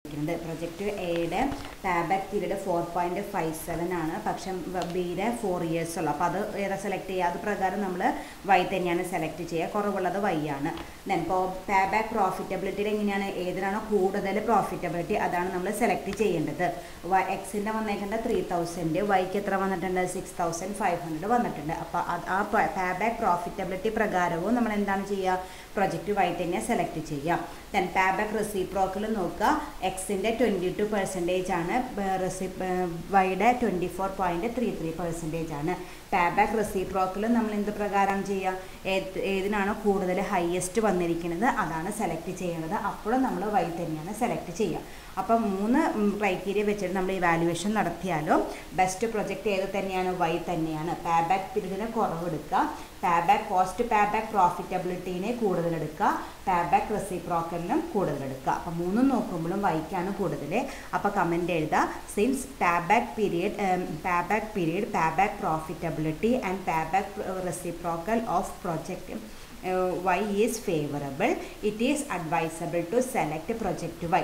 ഈ ഷോർട്ട് എന്ന് പറയാനായിട്ട് പറ്റില്ല. കഴിഞ്ഞ നമ്മളിൽ ഈ ഷോർട്ട് എന്ന് പറഞ്ഞാൽ അങ്ങനെ എഴുതാനായിട്ട് പറ്റില്ല. ഇത് 3ഉം വൈക്കാണ് ഫേവറബിൾ.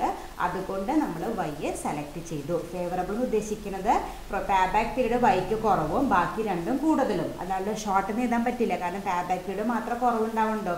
പ്രോഫിറ്റബിലിറ്റിയും റെസിപ്രോക്കലും കൂടുതലായാലാണ് the best one. അപ്പോൾ ഇങ്ങനെ തന്നെ എഴുതാം.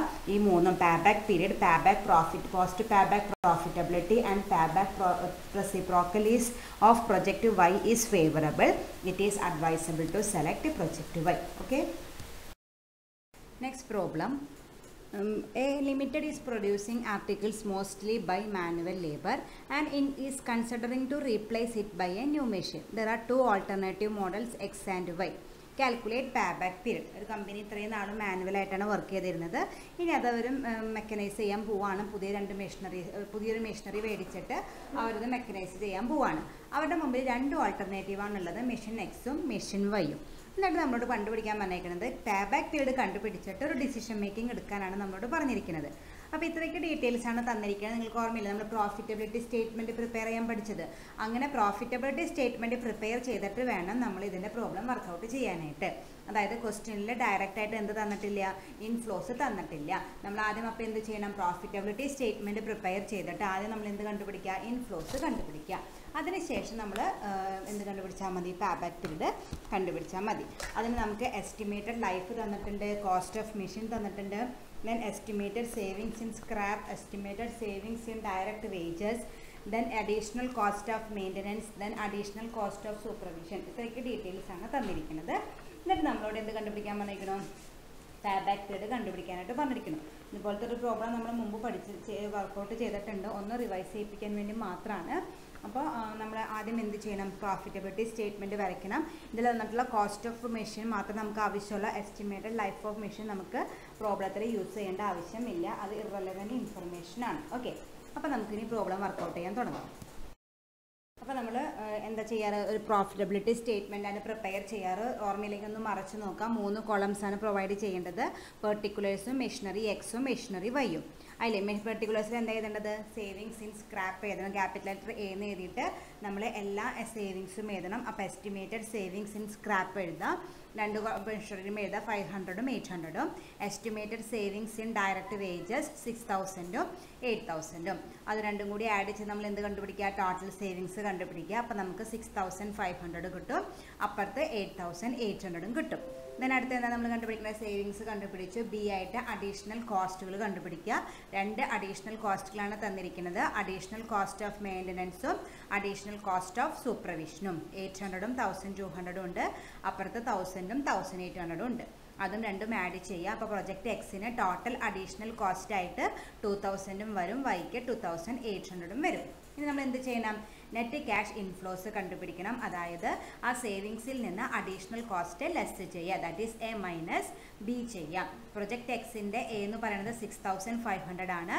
അതിൽ നിന്ന് 2000 ലെസ് ചെയ്ത് ബാക്കി എത്ര കിട്ടും, 4500 ആണ് പ്രൊജക്റ്റ് എക്സിൻ്റെ കിട്ടുക. പ്രൊജക്റ്റ് വൈയുടെ ടോട്ടൽ സേവിങ്സ് ആയ 8800ൽ നിന്ന് 2800 ലെസ് ചെയ്താൽ ബാക്കി നമുക്ക് എത്ര കിട്ടും, 6000 കിട്ടും.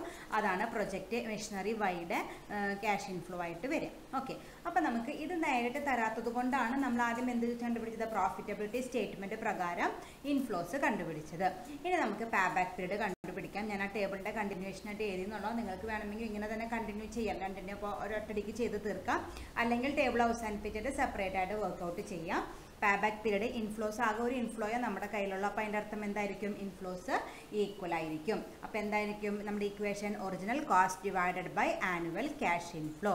എന്തായിരിക്കും ഒറിജിനൽ കോസ്റ്റ് എത്രയാണ്, പ്രൊജക്റ്റ് എക്സിൻ്റെ ഒറിജിനൽ കോസ്റ്റ് ക്വസ്റ്റ്യനിൽ തന്നിട്ടുണ്ട് 9000 ഡിവൈഡഡ് ബൈ ആനുവൽ ഇൻഫ്ലോ എത്രയാണ് നമ്മളിപ്പോൾ കണ്ടുപിടിച്ചത്, 4500. അപ്പോൾ നമുക്ക് എത്ര കിട്ടി, 2 കിട്ടി. അപ്പോൾ പ്രൊജക്റ്റ് എക്സിൻ്റെ പേബാക്ക് പീരീഡ് എന്ന് പറയുന്നത് 2 years ആണ്. അതുപോലെ തന്നെ പ്രൊജക്റ്റ് വൈയും കണ്ടുപിടിക്കുക. അതിൻ്റെ ഒറിജിനൽ കോസ്റ്റ് എന്ന് പറയുന്നത് 18000 ആണ്, ഡിവൈഡഡ് ബൈ അതിൻ്റെ ആനുവൽ ക്യാഷ് ഇൻഫ്ലോ നമ്മളിപ്പോൾ കണ്ടുപിടിച്ചു 6000. അപ്പോൾ 18000 divided by 6000 that is equal to 3 years കിട്ടി. അങ്ങനെ നമ്മൾ പ്രൊജക്റ്റ് എക്സിൻ്റെയും അതുപോലെ പ്രൊജക്റ്റ് വൈയുടെയും പേബാക്ക് പീരീഡ് നമ്മൾ കണ്ടുപിടിച്ചു. ഇനി 2 മെഷീനറി ഉള്ളത് കൊണ്ട് നമ്മൾ അഡ്വൈസ് എഴുതണം.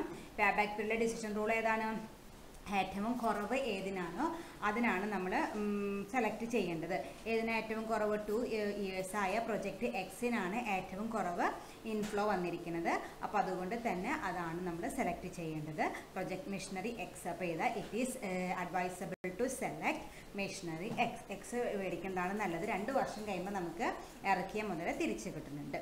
ഓക്കെ, അപ്പോൾ ഇങ്ങനെയാണ് ഇൻഫ്ലോസ് ഡയറക്റ്റായിട്ട് തന്നിട്ടില്ലെങ്കിൽ നമ്മൾ പേബാക്ക് പീരീഡ് കണ്ടുപിടിക്കുന്നത്. ഓക്കെ, നെക്സ്റ്റ് പ്രോബ്ലം പേബാക്ക് പീരീഡിൻ്റെ തന്നെ അടുത്ത പ്രോബ്ലം ആണ്. R limited is considering the purchase of 2 machine J and S workout payback period, tax rate 50%, ignore depreciation four calculation of tax. ഒരു പ്രത്യേകതയുള്ളൊരു question ആണ്. അതായത് ഒരു കമ്പനിക്ക് 2 മെഷീൻസ് അവൈലബിൾ ആണ്, ജെയും എസും. രണ്ടിൻ്റെയും എന്ത് കണ്ടുപിടിക്കണം? പേബാക്ക് പീരീഡ് കണ്ടുപിടിക്കണം. അതിന് ടാക്സ് റേറ്റ് എന്ന് പറയുന്നത് 50% ആണ്. അടുത്ത സെൻറ്റൻസ് ശ്രദ്ധിക്കുക. Ignore depreciation four calculation of tax. നമ്മൾ സാധാരണ പേബാക്ക് പീരീഡിലെ ടാക്സ് റേറ്റ് തന്നിട്ടുണ്ടെങ്കിൽ എങ്ങനെയാണ് നെറ്റ് പ്രോഫിറ്റ് കണ്ടുപിടിക്കുക? ആദ്യം നെറ്റ് പ്രോഫിറ്റിൽ നിന്ന് ഡിപ്രീസിയേഷൻ ലെസ് ചെയ്യും, അതിൽ നിന്ന് ടാക്സ് ലെസ് ചെയ്യും, എന്നിട്ട് ഡിപ്രീസിയേഷൻ ആഡ് ബാക്ക് ചെയ്യും. അങ്ങനെയാണ് സാധാരണ നമ്മൾ പേബാക്ക് പീരീഡ് കണ്ടുപിടിക്കേണ്ടത്. പക്ഷേ ഈ ക്വസ്റ്റ്യനിൽ സെപ്പറേറ്റ് ആയിട്ട് പറഞ്ഞിരിക്കുന്നു, നമ്മൾ ഡിപ്രീസിയേഷൻ കണ്ടുപിടിക്കുമ്പോൾ ടാക്സ് പിടിക്കാൻ ടാക്സിൻ്റെ അപ്ലിക്കേഷനിൽ നമ്മൾ എന്ത് നോക്കേണ്ട? ഡിപ്രീസിയേഷൻ കൺസിഡർ ചെയ്യേണ്ട എന്ന് പ്രത്യേകം എടുത്തു പറഞ്ഞിരിക്കുന്നു. അങ്ങനത്തെ അവസ്ഥയിൽ നമ്മൾ എന്ത് ചെയ്യേണ്ട ആവശ്യമില്ല? ഡിപ്രീസിയേഷൻ കുറയ്ക്കും വേണ്ട, വീണ്ടും ഡിപ്രീസിയേഷൻ ആഡ് ബാക്ക് ചെയ്യും വേണ്ട. റീസൺ പ്രത്യേകം എടുത്തു പറഞ്ഞതുകൊണ്ട്. പ്രത്യേകിച്ചൊന്നും പറഞ്ഞില്ലെങ്കിൽ നമ്മൾ സാധാരണ ചെയ്യുന്ന പോലെ ആദ്യം ഡിപ്രീസിയേഷൻ ലെസ് ചെയ്ത് ടാക്സ് ലെസ് ചെയ്ത് ഡിപ്രീസിയേഷൻ ആഡ് ബാക്ക് ചെയ്യണം. പക്ഷേ ഈ ക്വസ്റ്റ്യനിൽ സെപ്പറേറ്റ് എടുത്തു പറഞ്ഞതുകൊണ്ട് നമ്മൾ എന്ത് ചെയ്യേണ്ട? ഡിപ്രീസിയേഷൻ ലെസ് ചെയ്യും വേണ്ട. ടാക്സ് ലെസ് ചെയ്യുന്നതിനേക്കാളും മുമ്പ് ഡിപ്രീസിയേഷൻ ലെസ് ചെയ്യും വേണ്ട. അതുപോലെ ടാക്സ് കുറച്ച് കഴിഞ്ഞിട്ട് ഡിപ്രീസിയേഷൻ ആഡ് ബാക്ക് ചെയ്യും വേണ്ട. അതാണ് നമ്മളിതിൻ്റെ ഒരു പ്രത്യേകതയായിട്ട് വരുന്നത്. ദെൻ 2 മെഷീനറിയുടെയും ഡീറ്റെയിൽസ് തന്നിരിക്കുന്നു. മെഷീൻ ജെയും മെഷീൻ എസിൻ്റെയും തന്നിട്ടുണ്ട്. Life, then cost of machine, cost of indirect material, estimated savings, additional കോസ്റ്റുകൾ തന്നിട്ടുണ്ട്. Estimated savings in wages split-up ആയിട്ടാണ് തന്നിരിക്കുന്നത്. നമ്മൾ മുമ്പ് പഠിച്ചിട്ടുണ്ട്. അതായത് പുതിയ മെഷീൻ വാങ്ങുകയാണെങ്കിൽ നമുക്ക് 150 എംപ്ലോയീസിന് ഒഴിവാക്കാം.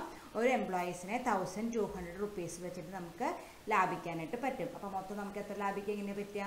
എത്ര എംപ്ലോയീസിന് നമ്മൾ ഒഴിവാക്കേണ്ടത്? 150 ഇൻറ്റു എത്രയാണ് വേജസ്? 1200. അപ്പോൾ പ്രൊജക്റ്റ് മെഷീൻ ജെയിൽ അങ്ങനെയാണ് കാണുക. മെഷീൻ എസിൻ്റെയോ നമുക്ക് മെഷീൻ എസ് വാങ്ങുകയാണെങ്കിൽ 200 എംപ്ലോയീസിന് ഒഴിവാക്കാം. ഒരാൾക്ക് 1200 വേജസ് വെച്ച് കൊടുക്കണം, നമുക്ക് ലാഭിക്കാനായിട്ട് പറ്റും. അപ്പോൾ ടോട്ടൽ സേവിങ്സ് എന്ന് പറയുന്നത് 1200 ഇൻറ്റു 200 ആയിരിക്കും അവിടെയും ചെയ്യേണ്ടത്. ഓക്കെ, അപ്പോൾ നമുക്കിനി പ്രോബ്ലം ആൻസർ ചെയ്യുമ്പോൾ ഒന്നുകൂടി പറഞ്ഞു തരാം. അപ്പോൾ ഇതിലുള്ള പ്രത്യേകത ആ ഒരു സെൻറ്റൻസ് ആണ്. Ignore depreciation four calculation of tax. നമ്മൾ ഡിപ്രീസിയേഷൻ കുറയ്ക്കും, അതുപോലെ ആഡ് ബാക്ക് ചെയ്യേണ്ട ആവശ്യമില്ല. ജസ്റ്റ് നമ്മൾ പ്രോഫിറ്റബിലിറ്റി സ്റ്റേറ്റ്മെൻറ്റ് വെച്ച് പ്രിപ്പയർ ചെയ്തിട്ട് കണ്ടുപിടിച്ച നെറ്റ് പ്രോഫിറ്റിൽ നിന്ന് ടാക്സ് മാത്രം ലെസ് ചെയ്താൽ മതി. ഓക്കെ, അപ്പോൾ നമ്മൾ സാധാരണ പ്രോഫിറ്റബിലിറ്റി സ്റ്റേറ്റ്മെൻറ്റ് വരയ്ക്കുന്ന പോലെ തന്നെ സ്റ്റേറ്റ്മെൻറ്റ് വരയ്ക്കുക. 3 കോളംസ് പ്രൊവൈഡ് ചെയ്യുക. Particular, machine J, machine S. അതിലാദ്യം എന്ത് ചെയ്യണം? സേവിങ്സ് എഴുതണം. 2 സേവിങ്സ് ആണ് തന്നിരിക്കുന്നത്. എസ്റ്റിമേറ്റഡ് സേവിങ്സ് ഇൻ സ്ക്രാപ്പും അതുപോലെ എസ്റ്റിമേറ്റഡ് സേവിങ്സ് ഇൻ ഡയറക്റ്റ് വേജസും തന്നിട്ടുണ്ട്. അതിൽ എസ്റ്റിമേറ്റഡ് സേവിങ്സ് ഇൻ സ്ക്രാപ്പ് എഴുതാം. 20,000 30,000 ഡയറക്റ്റ് തന്നിട്ടുള്ളത് എടുത്ത് എഴുതിയാൽ മതി. പക്ഷേ estimated savings in direct wages നേരിട്ടുള്ള തന്നിരിക്കുന്നത് ഞാൻ നേരത്തെ പറഞ്ഞോണം. മെഷീൻ ജെ വാങ്ങുകയാണെങ്കിൽ നമുക്ക് 150 എംപ്ലോയീസിന് ഒഴിവാക്കാം. ഒരു എംപ്ലോയിക്ക് 1200 റുപ്പീസ് വെച്ചിട്ടാണ് നമ്മൾ വേജസ് കൊടുക്കാറ്. അപ്പോൾ നമുക്ക് എത്ര രൂപ ലാഭിക്കാൻ പറ്റും? 150 into 1200, that's is equal to 1,80,000 നമുക്ക് സേവ് ചെയ്യാനായിട്ട് പറ്റി. ദെൻ മെഷീൻ എസ് ആണെങ്കിൽ നമുക്ക് 200 എംപ്ലോയീസിന് സേവ് ചെയ്യാം. ഒരു എംപ്ലോയിക്ക് 1200 റുപ്പീസ് വെച്ച് മൊത്തം നമുക്ക് 2,40,000 റുപ്പീസ് സേവ് ചെയ്യാനും പറ്റി. ഓക്കെ, അപ്പോൾ അതാണ് നമ്മൾക്ക് estimated savings in direct wages വന്നിരിക്കുന്നത്. മെഷീൻ ജെ ആണെങ്കിൽ 1,80,000, എസ് ആണെങ്കിൽ 2,40,000. ഓക്കെ, ഇനി നമ്മൾ എന്ത് കണ്ടുപിടിക്കുക? ടോട്ടൽ സേവിങ്സ് കണ്ടുപിടിക്കണം. അതായത് നമുക്ക് ആകെ 2 സേവിങ്സ് ആണുള്ളത്, സ്ക്രാപ്പും വേജസും. അത് രണ്ടും കൂടി ആഡ് ചെയ്യുമ്പോൾ മെഷീൻ ജെക്ക് 2 lakhs കിട്ടും, മെഷീൻ എസിന് 2,70,000 കിട്ടും ടോട്ടൽ സേവിങ്സ്. ഓക്കെ, അതുപോലെ ഞാൻ അടുത്ത സേവിങ്സ് കണ്ടുപിടിച്ച് കഴിഞ്ഞാൽ പിന്നെ അടുത്ത് കണ്ടുപിടിക്കേണ്ടത് അഡീഷണൽ കോസ്റ്റുകളാണ്. മെയിനായിട്ടും 2 അഡീഷണൽ കോസ്റ്റ് തന്നിട്ടുണ്ട്. അതുപോലെ കോസ്റ്റ് ഓഫ് ഇൻഡയറക്റ്റ് മെറ്റീരിയലും തന്നിട്ടുണ്ട്. അതുണ്ടെങ്കിൽ നമ്മളിവിടെ എടുക്കാറുണ്ട്. നമ്മൾ തുടക്കത്തിലെ പ്രോഫിറ്റബിലിറ്റി സ്റ്റേറ്റ്മെൻറ്റ് പഠിച്ചപ്പോൾ പറഞ്ഞിട്ടുണ്ടായിരുന്നു അഡീഷണൽ കോസ്റ്റുകളും എടുക്കണം, അതുപോലെ കോസ്റ്റ് ഓഫ് ഇൻഡയറക്റ്റ് മെറ്റീരിയലും എടുക്കണം. ആ 3 ഐറ്റം ഇതിൽ തന്നിട്ടുണ്ട്. Additional cost of maintenance 14,000 22,000, additional cost of supervision 24,000 32,000, then cost of indirect material 12,000 16,000. അങ്ങനെ 3 അഡീഷണൽ കോസ്റ്റുകൾ നമ്മൾ എഴുതി. അത് 3 കൂടി ആഡ് ചെയ്താൽ നമുക്ക് എന്ത് കിട്ടും? ടോട്ടൽ അഡീഷണൽ കോസ്റ്റ് കിട്ടും. അങ്ങനെ മെഷീൻ ജെയുടെ 50,000 കിട്ടും, എസിൻ്റെ 70,000 കിട്ടി. അപ്പോൾ നമുക്ക് ആ സേവിങ്സും കിട്ടി, അഡീഷണൽ കോസ്റ്റും കിട്ടി. ദെൻ നമുക്ക് ഇൻഫ്ലോ കണ്ടുപിടിക്കാം. സേവിങ്സിൽ നിന്ന് അഡീഷണൽ കോസ്റ്റ് ലെസ് ചെയ്യാം. അപ്പോൾ എഴുതാം നെറ്റ് ക്യാഷ് ഇൻഫ്ലോ ബ്രാക്കറ്റിൽ A - B എന്ന് എഴുതാം. അങ്ങനെ മെഷീൻ ജെയറെ 2 lakhsൽ നിന്ന് 50,000 ലെസ് ചെയ്തപ്പോൾ നമുക്ക് എത്ര കിട്ടി? 1,50,000 കിട്ടി. മെഷീൻ എസിൻ്റെ 2,70,000ൽ നിന്ന് 70,000 ലെസ് ചെയ്തപ്പോൾ നമുക്ക് എത്ര കിട്ടി? 2 lakhs കിട്ടി. ഓക്കെ, അപ്പോൾ നെറ്റ് ക്യാഷ് ഇൻഫ്ലോ കിട്ടി. ഇനി നമ്മൾ എന്താണ് ലെസ് ചെയ്യേണ്ടത്? ടാക്സ് ആണ് ലെസ് ചെയ്യേണ്ടത്. ടാക്സിൻ്റെ പെർസെൻറ്റേജ് എന്ന് പറയുന്നത് 50% ആണ്.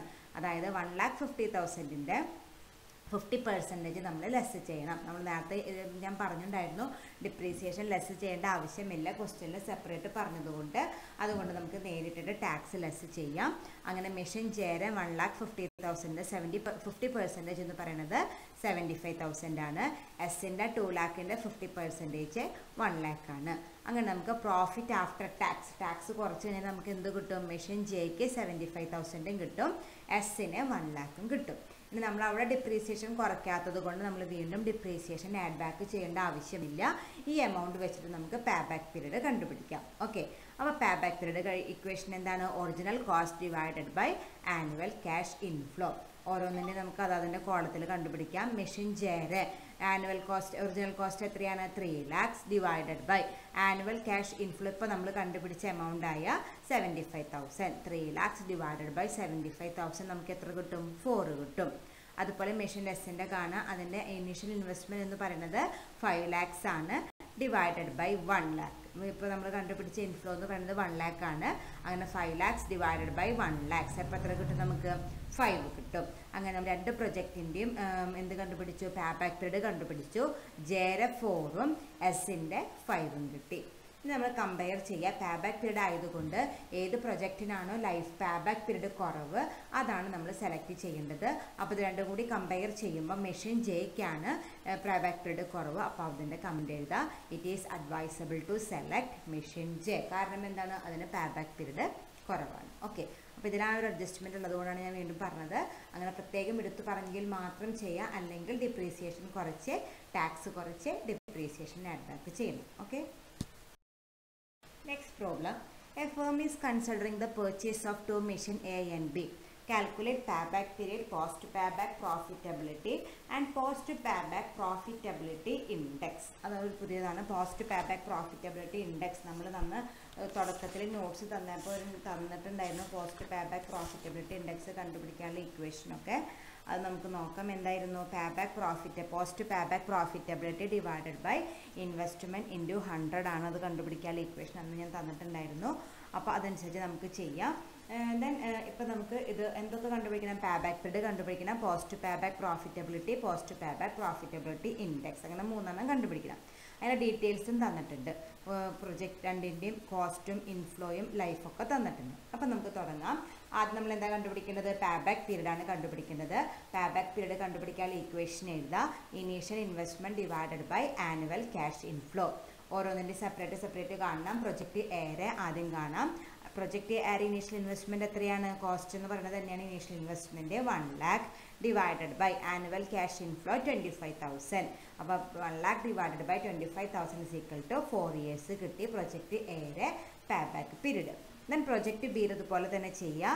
അതിൻ്റെ ഇൻവെസ്റ്റ്മെൻറ്റ് എത്ര? Initial investment 1 lakh divided by annual cash inflow 20,000 ആണ്. അപ്പോൾ 1 lakh ഡിവൈഡഡ് ബൈ 20,000 നമുക്ക് എത്ര കിട്ടും? 5 years കിട്ടി. അപ്പോൾ നമുക്ക് രണ്ട് പ്രൊജക്റ്റിൻ്റെയും പേ ബാക്ക് പീരീഡ് കണ്ടുപിടിച്ചു, 4ഉം 5ഉം. ദെൻ നമുക്ക് റെക്കമെൻഡേഷൻ അവസാനം എഴുതാം. എല്ലാതും കണ്ടുപിടിച്ചു. 3 കണ്ടുപിടിക്കാൻ പറഞ്ഞിട്ടുണ്ടല്ലോ. അപ്പോൾ 3 കണ്ടുപിടിച്ചിട്ട് നമുക്ക് അവസാനം റെക്കമെൻഡേഷൻ എഴുതിയാൽ മതി. ഇനി നമുക്ക് എന്ത് കണ്ടുപിടിക്കാം? പോസ്റ്റ് payback profitability കണ്ടുപിടിക്കാം. പോസ്റ്റ് payback profitability കണ്ടുപിടിക്കാൻ ഇക്വേഷൻ എഴുതാം. Annual cash inflow into life minus pay back period. Annual cash ഇൻഫ്ലോയിനോട് കൂടി ലൈഫിൽ നിന്ന് പേ ബാക്ക് പീരീഡ് ലെസ് ചെയ്ത എമൗണ്ട് ലെസ് ഇൻറ്റു ചെയ്താൽ നമുക്ക് എന്ത് കിട്ടി? പോസ്റ്റ് payback profitability കിട്ടി. അങ്ങനെ നമുക്ക് ഓരോ പ്രൊജക്റ്റിനും സെപ്പറേറ്റ് കാണാം. Project A is equal to എയുടെ ആനുവൽ ഇൻഫ്ലോ എത്രയാണ്? 25,000 ഇൻറ്റു ലൈഫ് ക്വസ്റ്റ്യനിൽ തന്നിട്ടുണ്ട് 10 മൈനസ് നമ്മളിപ്പോൾ പേ ബാക്ക് പീരീഡ് ഇപ്പോൾ തന്നെ കണ്ടുപിടിച്ചു 4. അപ്പോൾ 25,000 ഇൻറ്റു 10 മൈനസ് 4 എത്രയാണ്? 6 ആണ്. 25,000 ഇൻറ്റു 6 നമുക്ക് 1,50,000 കിട്ടി. പ്രോജക്റ്റ് എയുടെ പോസ്റ്റ് payback profitability. ദെൻ അതുപോലെ തന്നെ പ്രൊജക്റ്റ് ബിയുടെ കണ്ടുപിടിക്കുക. അതിൻ്റെ ആനുവൽ ഇൻഫ്ലോ എന്ന് പറയുന്നത് 20,000 ആണ്. Into 10 minus pay back period എത്രയാണ് നമ്മൾ ഇപ്പോൾ തന്നെ കണ്ടുപിടിച്ചത് 5 ആണ്. That is equal to 20,000 into 10ൽ നിന്ന് 5 പോയാൽ 5, 20,000 ഇൻറ്റു 5 1 lakh കിട്ടി. ഓക്കെ, അപ്പോൾ നമ്മൾ രണ്ട് പ്രൊജക്റ്റിൻ്റെയും എന്ത് കണ്ടുപിടിച്ചു? പോസ്റ്റ് പേ ബാക്ക് പ്രോഫിറ്റബിലിറ്റിയും കണ്ടുപിടിച്ചു. ദെൻ അടുത്ത ഒരെണ്ണം നമ്മൾ കണ്ടുപിടിക്കാൻ പറഞ്ഞിട്ടുണ്ട്, post pay back profitability index. അത് കണ്ടുപിടിക്കാനുള്ള ഇക്വേഷൻ എഴുതാം. Post pay back profit divided by initial investment whole into 100. നമ്മൾ ഇങ്ങനെ എഴുതിയെന്നുള്ളൂ, ഹോൾ ഇൻറ്റു 100 ആട്ടാ. അപ്പം നമുക്ക് നോക്കാം. Post pay back profitability project ഏറെ ഇപ്പം തന്നെ കണ്ടുപിടിച്ചിട്ടുണ്ട്. 1,50,000 ഡിവൈഡഡ് ബൈ അതിൻ്റെ ഇനീഷ്യൽ ഇൻവെസ്റ്റ്മെൻറ്റ് എത്രയാണ്? 1 lakh ഇൻറ്റു 100. അപ്പോൾ നമുക്ക് എത്ര കിട്ടി? 150% കിട്ടി. ദെൻ പ്രൊജക്റ്റ് ബിയുടെ പോസ്റ്റ് പേ ബാക്ക് പ്രോഫിറ്റബിലിറ്റി ഇപ്പോൾ കണ്ടുപിടിച്ചു 1 lakh ഡിവൈഡഡ് ബൈ അതിൻ്റെ ഇനീഷ്യൽ ഇൻവെസ്റ്റ്മെൻറ്റ് 1 lakh തന്നെ ഇൻറ്റു 100. അപ്പോൾ നമുക്ക് എത്ര കിട്ടി? 100% കിട്ടി. അങ്ങനെ നമ്മൾ രണ്ട് പ്രൊജക്റ്റിൻ്റെയും പോസ്റ്റ് പേ ബാക്ക് പ്രോഫിറ്റബിലിറ്റി ഇൻഡെക്സും കണ്ടുപിടിച്ചു. അപ്പോൾ നമ്മളോട് കണ്ടുപിടിക്കാൻ പറഞ്ഞിട്ടുള്ള 3 എണ്ണം കണ്ടുപിടിച്ചതിന് ശേഷം നമുക്ക് റെക്കമെൻഡേഷൻ ഒന്ന് എഴുതാൻ നോക്കാം. ആദ്യം പേ ബാക്ക് പീരീഡാണ് കണ്ടുപിടിച്ചത്. അവിടെ ഡിസിഷൻ ക്രൈറ്റീരിയ ഏതിനാണോ കുറവ് അതാണ് സെലക്ട് ചെയ്യേണ്ടത്. കമ്പയർ ചെയ്യുമ്പോൾ 4ഉം 5ഉം. അപ്പോൾ ഏതിനാണ് കുറവ്? പ്രൊജക്റ്റ് എക്കാണ് കുറവ്. അപ്പോൾ പേ ബാക്ക് പീരീഡ് പ്രകാരം നമ്മൾ പ്രൊജക്റ്റ് എ ആണ് സെലക്ട് ചെയ്യുക. രണ്ടാമത് നമ്മൾ കണ്ടുപിടിച്ചത് പോസ്റ്റ് പേ ബാക്ക് പ്രോഫിറ്റബിലിറ്റി ആണ്. പോസ്റ്റ് പേ ബാക്ക് പ്രോഫിറ്റബിലിറ്റി പ്രകാരം ഏത് പ്രൊജക്റ്റിനാണോ പ്രോഫിറ്റബിലിറ്റി കൂടുതൽ അതാണ് നമ്മൾ സെലക്ട് ചെയ്യേണ്ടത്.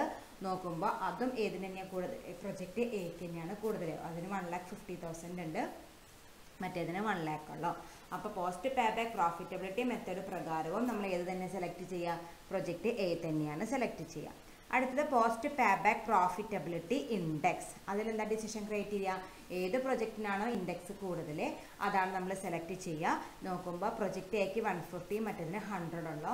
അപ്പോൾ post pay back profitability index പ്രകാരവും നമ്മൾ ഏത് തന്നെയാണ് സെലക്ട് ചെയ്യുക? പ്രൊജക്റ്റ് എ തന്നെയാണ് സെലക്ട് ചെയ്യുക. ഓക്കെ, അപ്പോൾ നമുക്ക് 3 മെത്തേഡ് പ്രകാരവും പേ ബാക്ക് പീരീഡ് ആയാലും പ്രോഫിറ്റബിലിറ്റി ആയാലും ഇൻഡെക്സ് ആയാലും 3 മെത്തേഡ് പ്രകാരവും ഏറ്റവും ലാഭകരമായിട്ടുള്ള പ്രൊജക്റ്റ് ഏതാണ്? പ്രൊജക്റ്റ് എ ആണ്. അതുകൊണ്ട് അത് സെലക്ട് ചെയ്യാനായിട്ട് നമുക്ക് റെക്കമെൻഡേഷൻ കൊടുക്കാം. അപ്പോൾ ഇങ്ങനെ എഴുതാം. Pay back period of project A is law, post pay back profitability of project A is high and post pay back profitability index of project A is high. Hence it is advisable to select project A. 3ഉം നമുക്ക് favourable ആയിട്ട് വന്നതുകൊണ്ട് നമുക്ക് എന്ത് ചെയ്യാം? Project A select ചെയ്യണമായിരിക്കും ഏറ്റവും നല്ലത്. Okay, thank you.